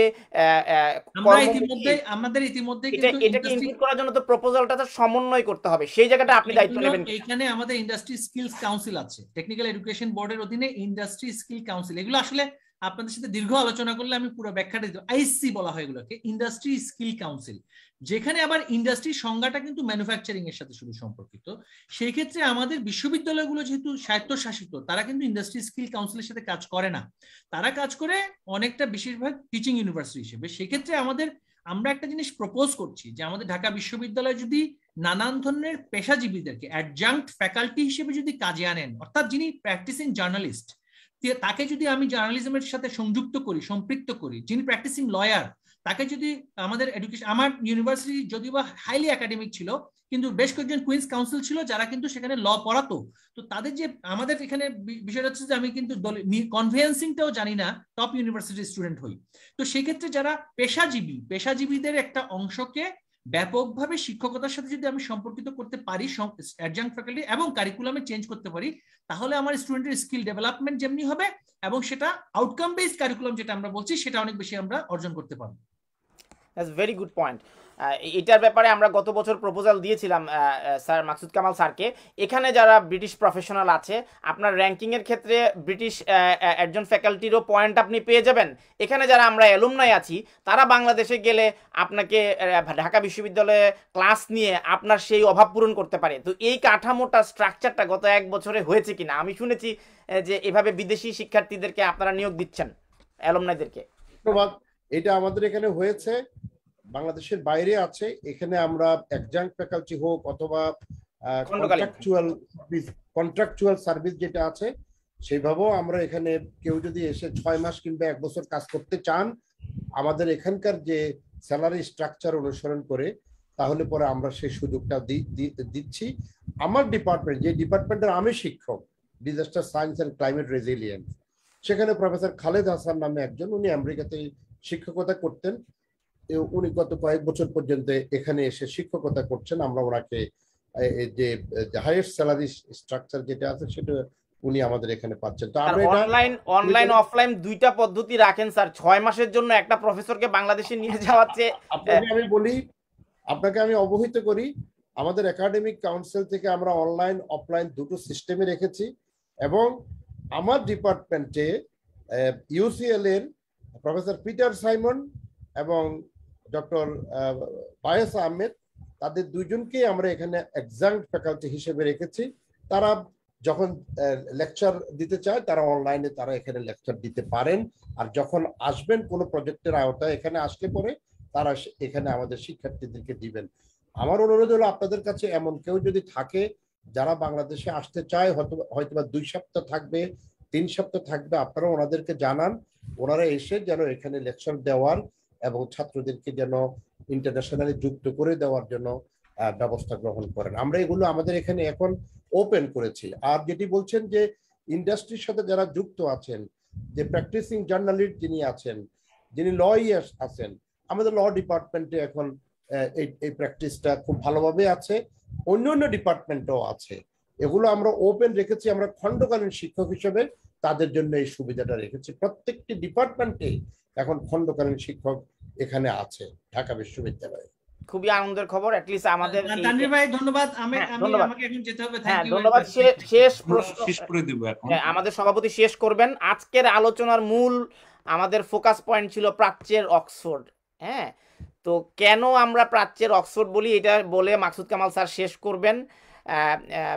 ভারতের আলিগড় বিশ্ববিদ্যালয় এবং এলাহাবাদ বিশ্ববিদ্যালয় এবং পাটনা কলেজ তারাও দাবি করে তারা প্রাচ্যের অক্সফোর্ড, এবং পুনে শহরে অনেক বিশ্ববিদ্যালয় আছে, এই জন্য পুনে শহরটাকেই বলা হয় অক্সফোর্ড। তো ঢাকা বিশ্ববিদ্যালয় কোন ক্যাটাগরিতে অক্সফোর্ড এবং এইটার মর্মবাণীটা স্যার একটু বলে শেষ করবেন, আমাদের চেয়ার আজকের অনুষ্ঠানে শেষ করবেন সমাপনী বক্তব্যে। ধন্যবাদ। আমাদের যে অক্সফোর্ডের যে সিস্টেমটা, হলগুলো থেকে সার্টিফিকেট দেওয়া হয়, হলগুলো থেকে ভর্তি যখন শিক্ষার্থী হয় হলের সাথে অ্যাটাচমেন্ট থাকে, ওই ধারণা থেকেই বস্তুত অর্থে প্রাচ্যের অক্সফোর্ড হিসেবে অ্যাডমিনিস্ট্রেটিভ কনটেক্সট অফ ভিউ, সেই ধারণা থেকে প্রাচ্যের অক্সফোর্ড বলা হয়। কিন্তু আমাদের লেখাপড়া থেকে শুরু করে অন্যান্য বিষয়ে আমরা তো পৃথিবীর অন্যতম জ্ঞান বিজ্ঞানের সমৃদ্ধ একটা দেশের যে লেখাপড়া, সভ্যতার ক্রমবিকাশে যারা সবচেয়ে বেশি অবদান রেখেছে, সেই দেশের মতো তো আর আমাদের এখানকার লেখাপড়া তো আর সেভাবে হবে না। তবে যেটা স্ট্রাকচার, অ্যাডমিনিস্ট্রেটিভ স্ট্রাকচার যেটা আছে, সেই কারণে আমাদের এটাকে আমরা বলছি প্রাচ্যের অক্সফোর্ড। আমরা এখন একাডেমিক বিবেচনায় আমাদের অগ্রগতি যেটা, সেটা আমরা তো বহুলাংশে পিছিয়ে আছি। কারণ আপনি জানেন যে আমাদের বাজেট থেকে শুরু করে বহু বিষয়ের মধ্যে একটা সীমাবদ্ধতা আছে। আমাদের এখানে আমাদের শিক্ষার্থীরা 24 টাকা দিয়ে এখনো হলে থেকে তারা লেখাপড়া করে। এটা একটা ওয়েলফেয়ার স্টেটের মতো আমাদের শিক্ষার্থীরা সেভাবে তারা সমস্ত সুযোগ সুবিধা পায়। তো এই সীমাবদ্ধতার মধ্যে থেকেও আমরা চাচ্ছি একটা গুণগত পরিবর্তন এখন সামনে নিয়ে আসার জন্য।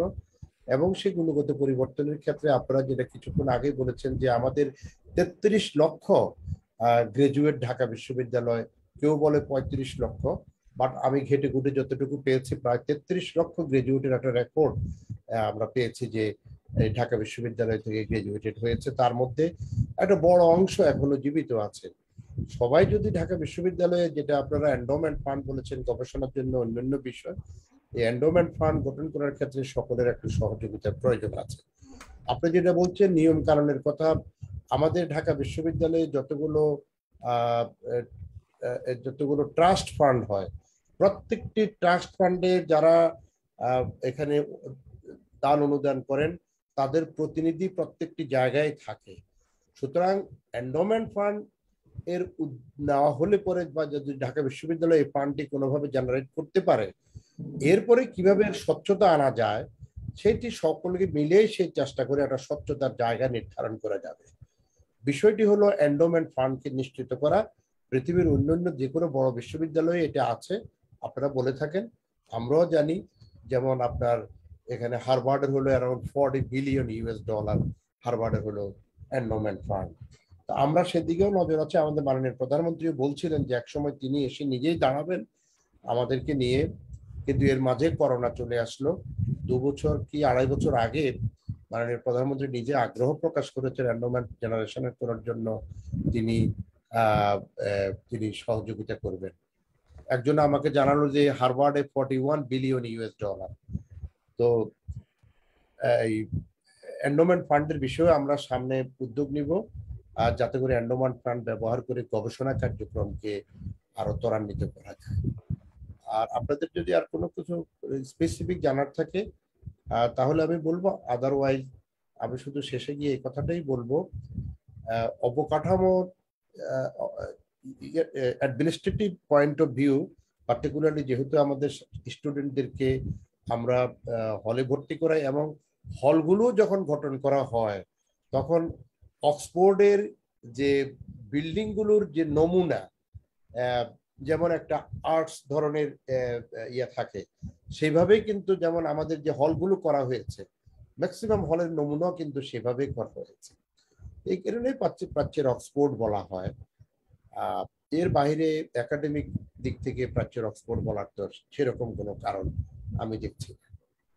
আপনাকে অসংখ্য ধন্যবাদ। আমরা অনুষ্ঠানটি শেষ করব, সমাপনী বক্তব্য দেবেন আমাদের আজকের অনুষ্ঠানের চেয়ার বিধান গোস্বামী। তার আগে একটি ঘোষণা দিয়ে আমি আমার বক্তব্যটি শেষ করতে চাই। ঢাকা বিশ্ববিদ্যালয় শতবর্ষ আমরা পালন করতে পারিনি করোনা মহামারীর কারণে। এবার আমরা অক্সফোর্ড বিশ্ববিদ্যালয়ের সাথে পার্টনারশিপ করে অক্সফোর্ড বিশ্ববিদ্যালয় স্টুডেন্ট ইউনিয়নের সাথে আমরা কাজ করছি এবং অক্সফোর্ড বিশ্ববিদ্যালয়ে আমরা শতবর্ষ উদযাপন করব 10ই সেপ্টেম্বর চলতি বছর। লন্ডন থেকে 100 গ্র্যাজুয়েট অক্সফোর্ড বিশ্ববিদ্যালয়ে যাবেন, সেখানে শতবর্ষটি উদযাপিত হবে। আপনাকে আমন্ত্রণ জানিয়েছি, আপনি সেই আমন্ত্রণ সাদরে গ্রহণ করেছেন। আপনাকে এ কারণে আমরা কৃতজ্ঞতা এবং অভিনন্দন জানাচ্ছি। আপনারা সবসময় গুরুত্বপূর্ণ সময় দিয়ে যত্ন নিয়ে শোনেন এবং উত্তর দেন।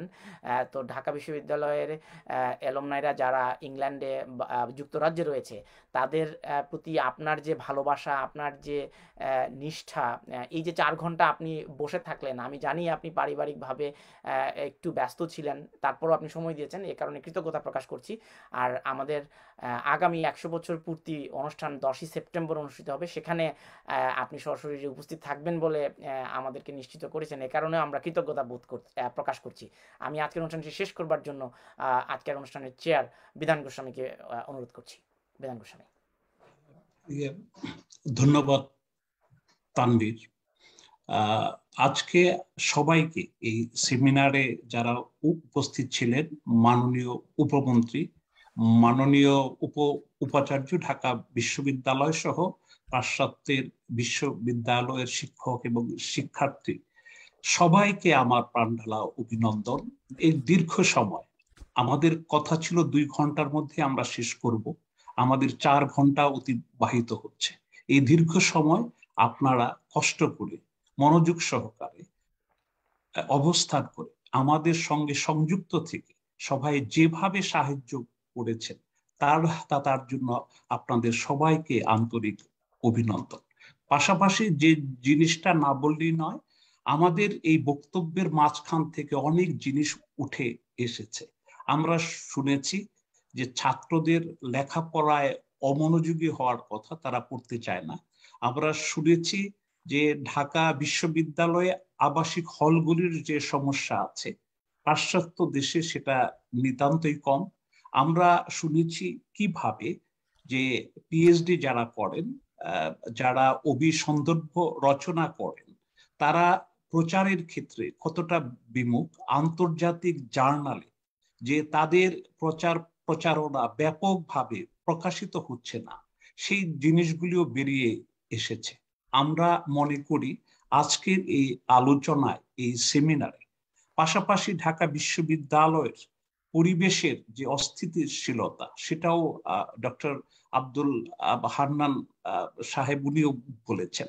এই সমস্ত জিনিসগুলি সামনে রেখে যদি আমরা কাজ করতে পারি, আমরা মনে করি কিছুটা হলেও আমাদের এই ঢাকা বিশ্ববিদ্যালয় ক্লাবের ইউকের পক্ষ থেকে আজকে দীর্ঘ 4 ঘন্টা সময় আমরা ব্যয় করে যে প্রস্তাবনাগুলি আমরা মাননীয় উপমন্ত্রী শিক্ষা এবং মাননীয় উপাচার্যের কাছে উপস্থাপন করেছি, তারা সহৃদয়ভাবে বিবেচনা করে এই জিনিসগুলির যদি সমস্যা সমাধান করতে আন্তরিকভাবে উদ্যোগী হন, তাহলে আমাদের আজকের এই প্রোগ্রাম, আজকের এই সেমিনার সবার দীর্ঘ 4 ঘন্টা সময় ব্যয় করে কষ্ট করে যে আমাদের সঙ্গে যুক্ত হয়েছে সেটা সার্থক হবে। সবাইকে আবারও আন্তরিক অভিনন্দন।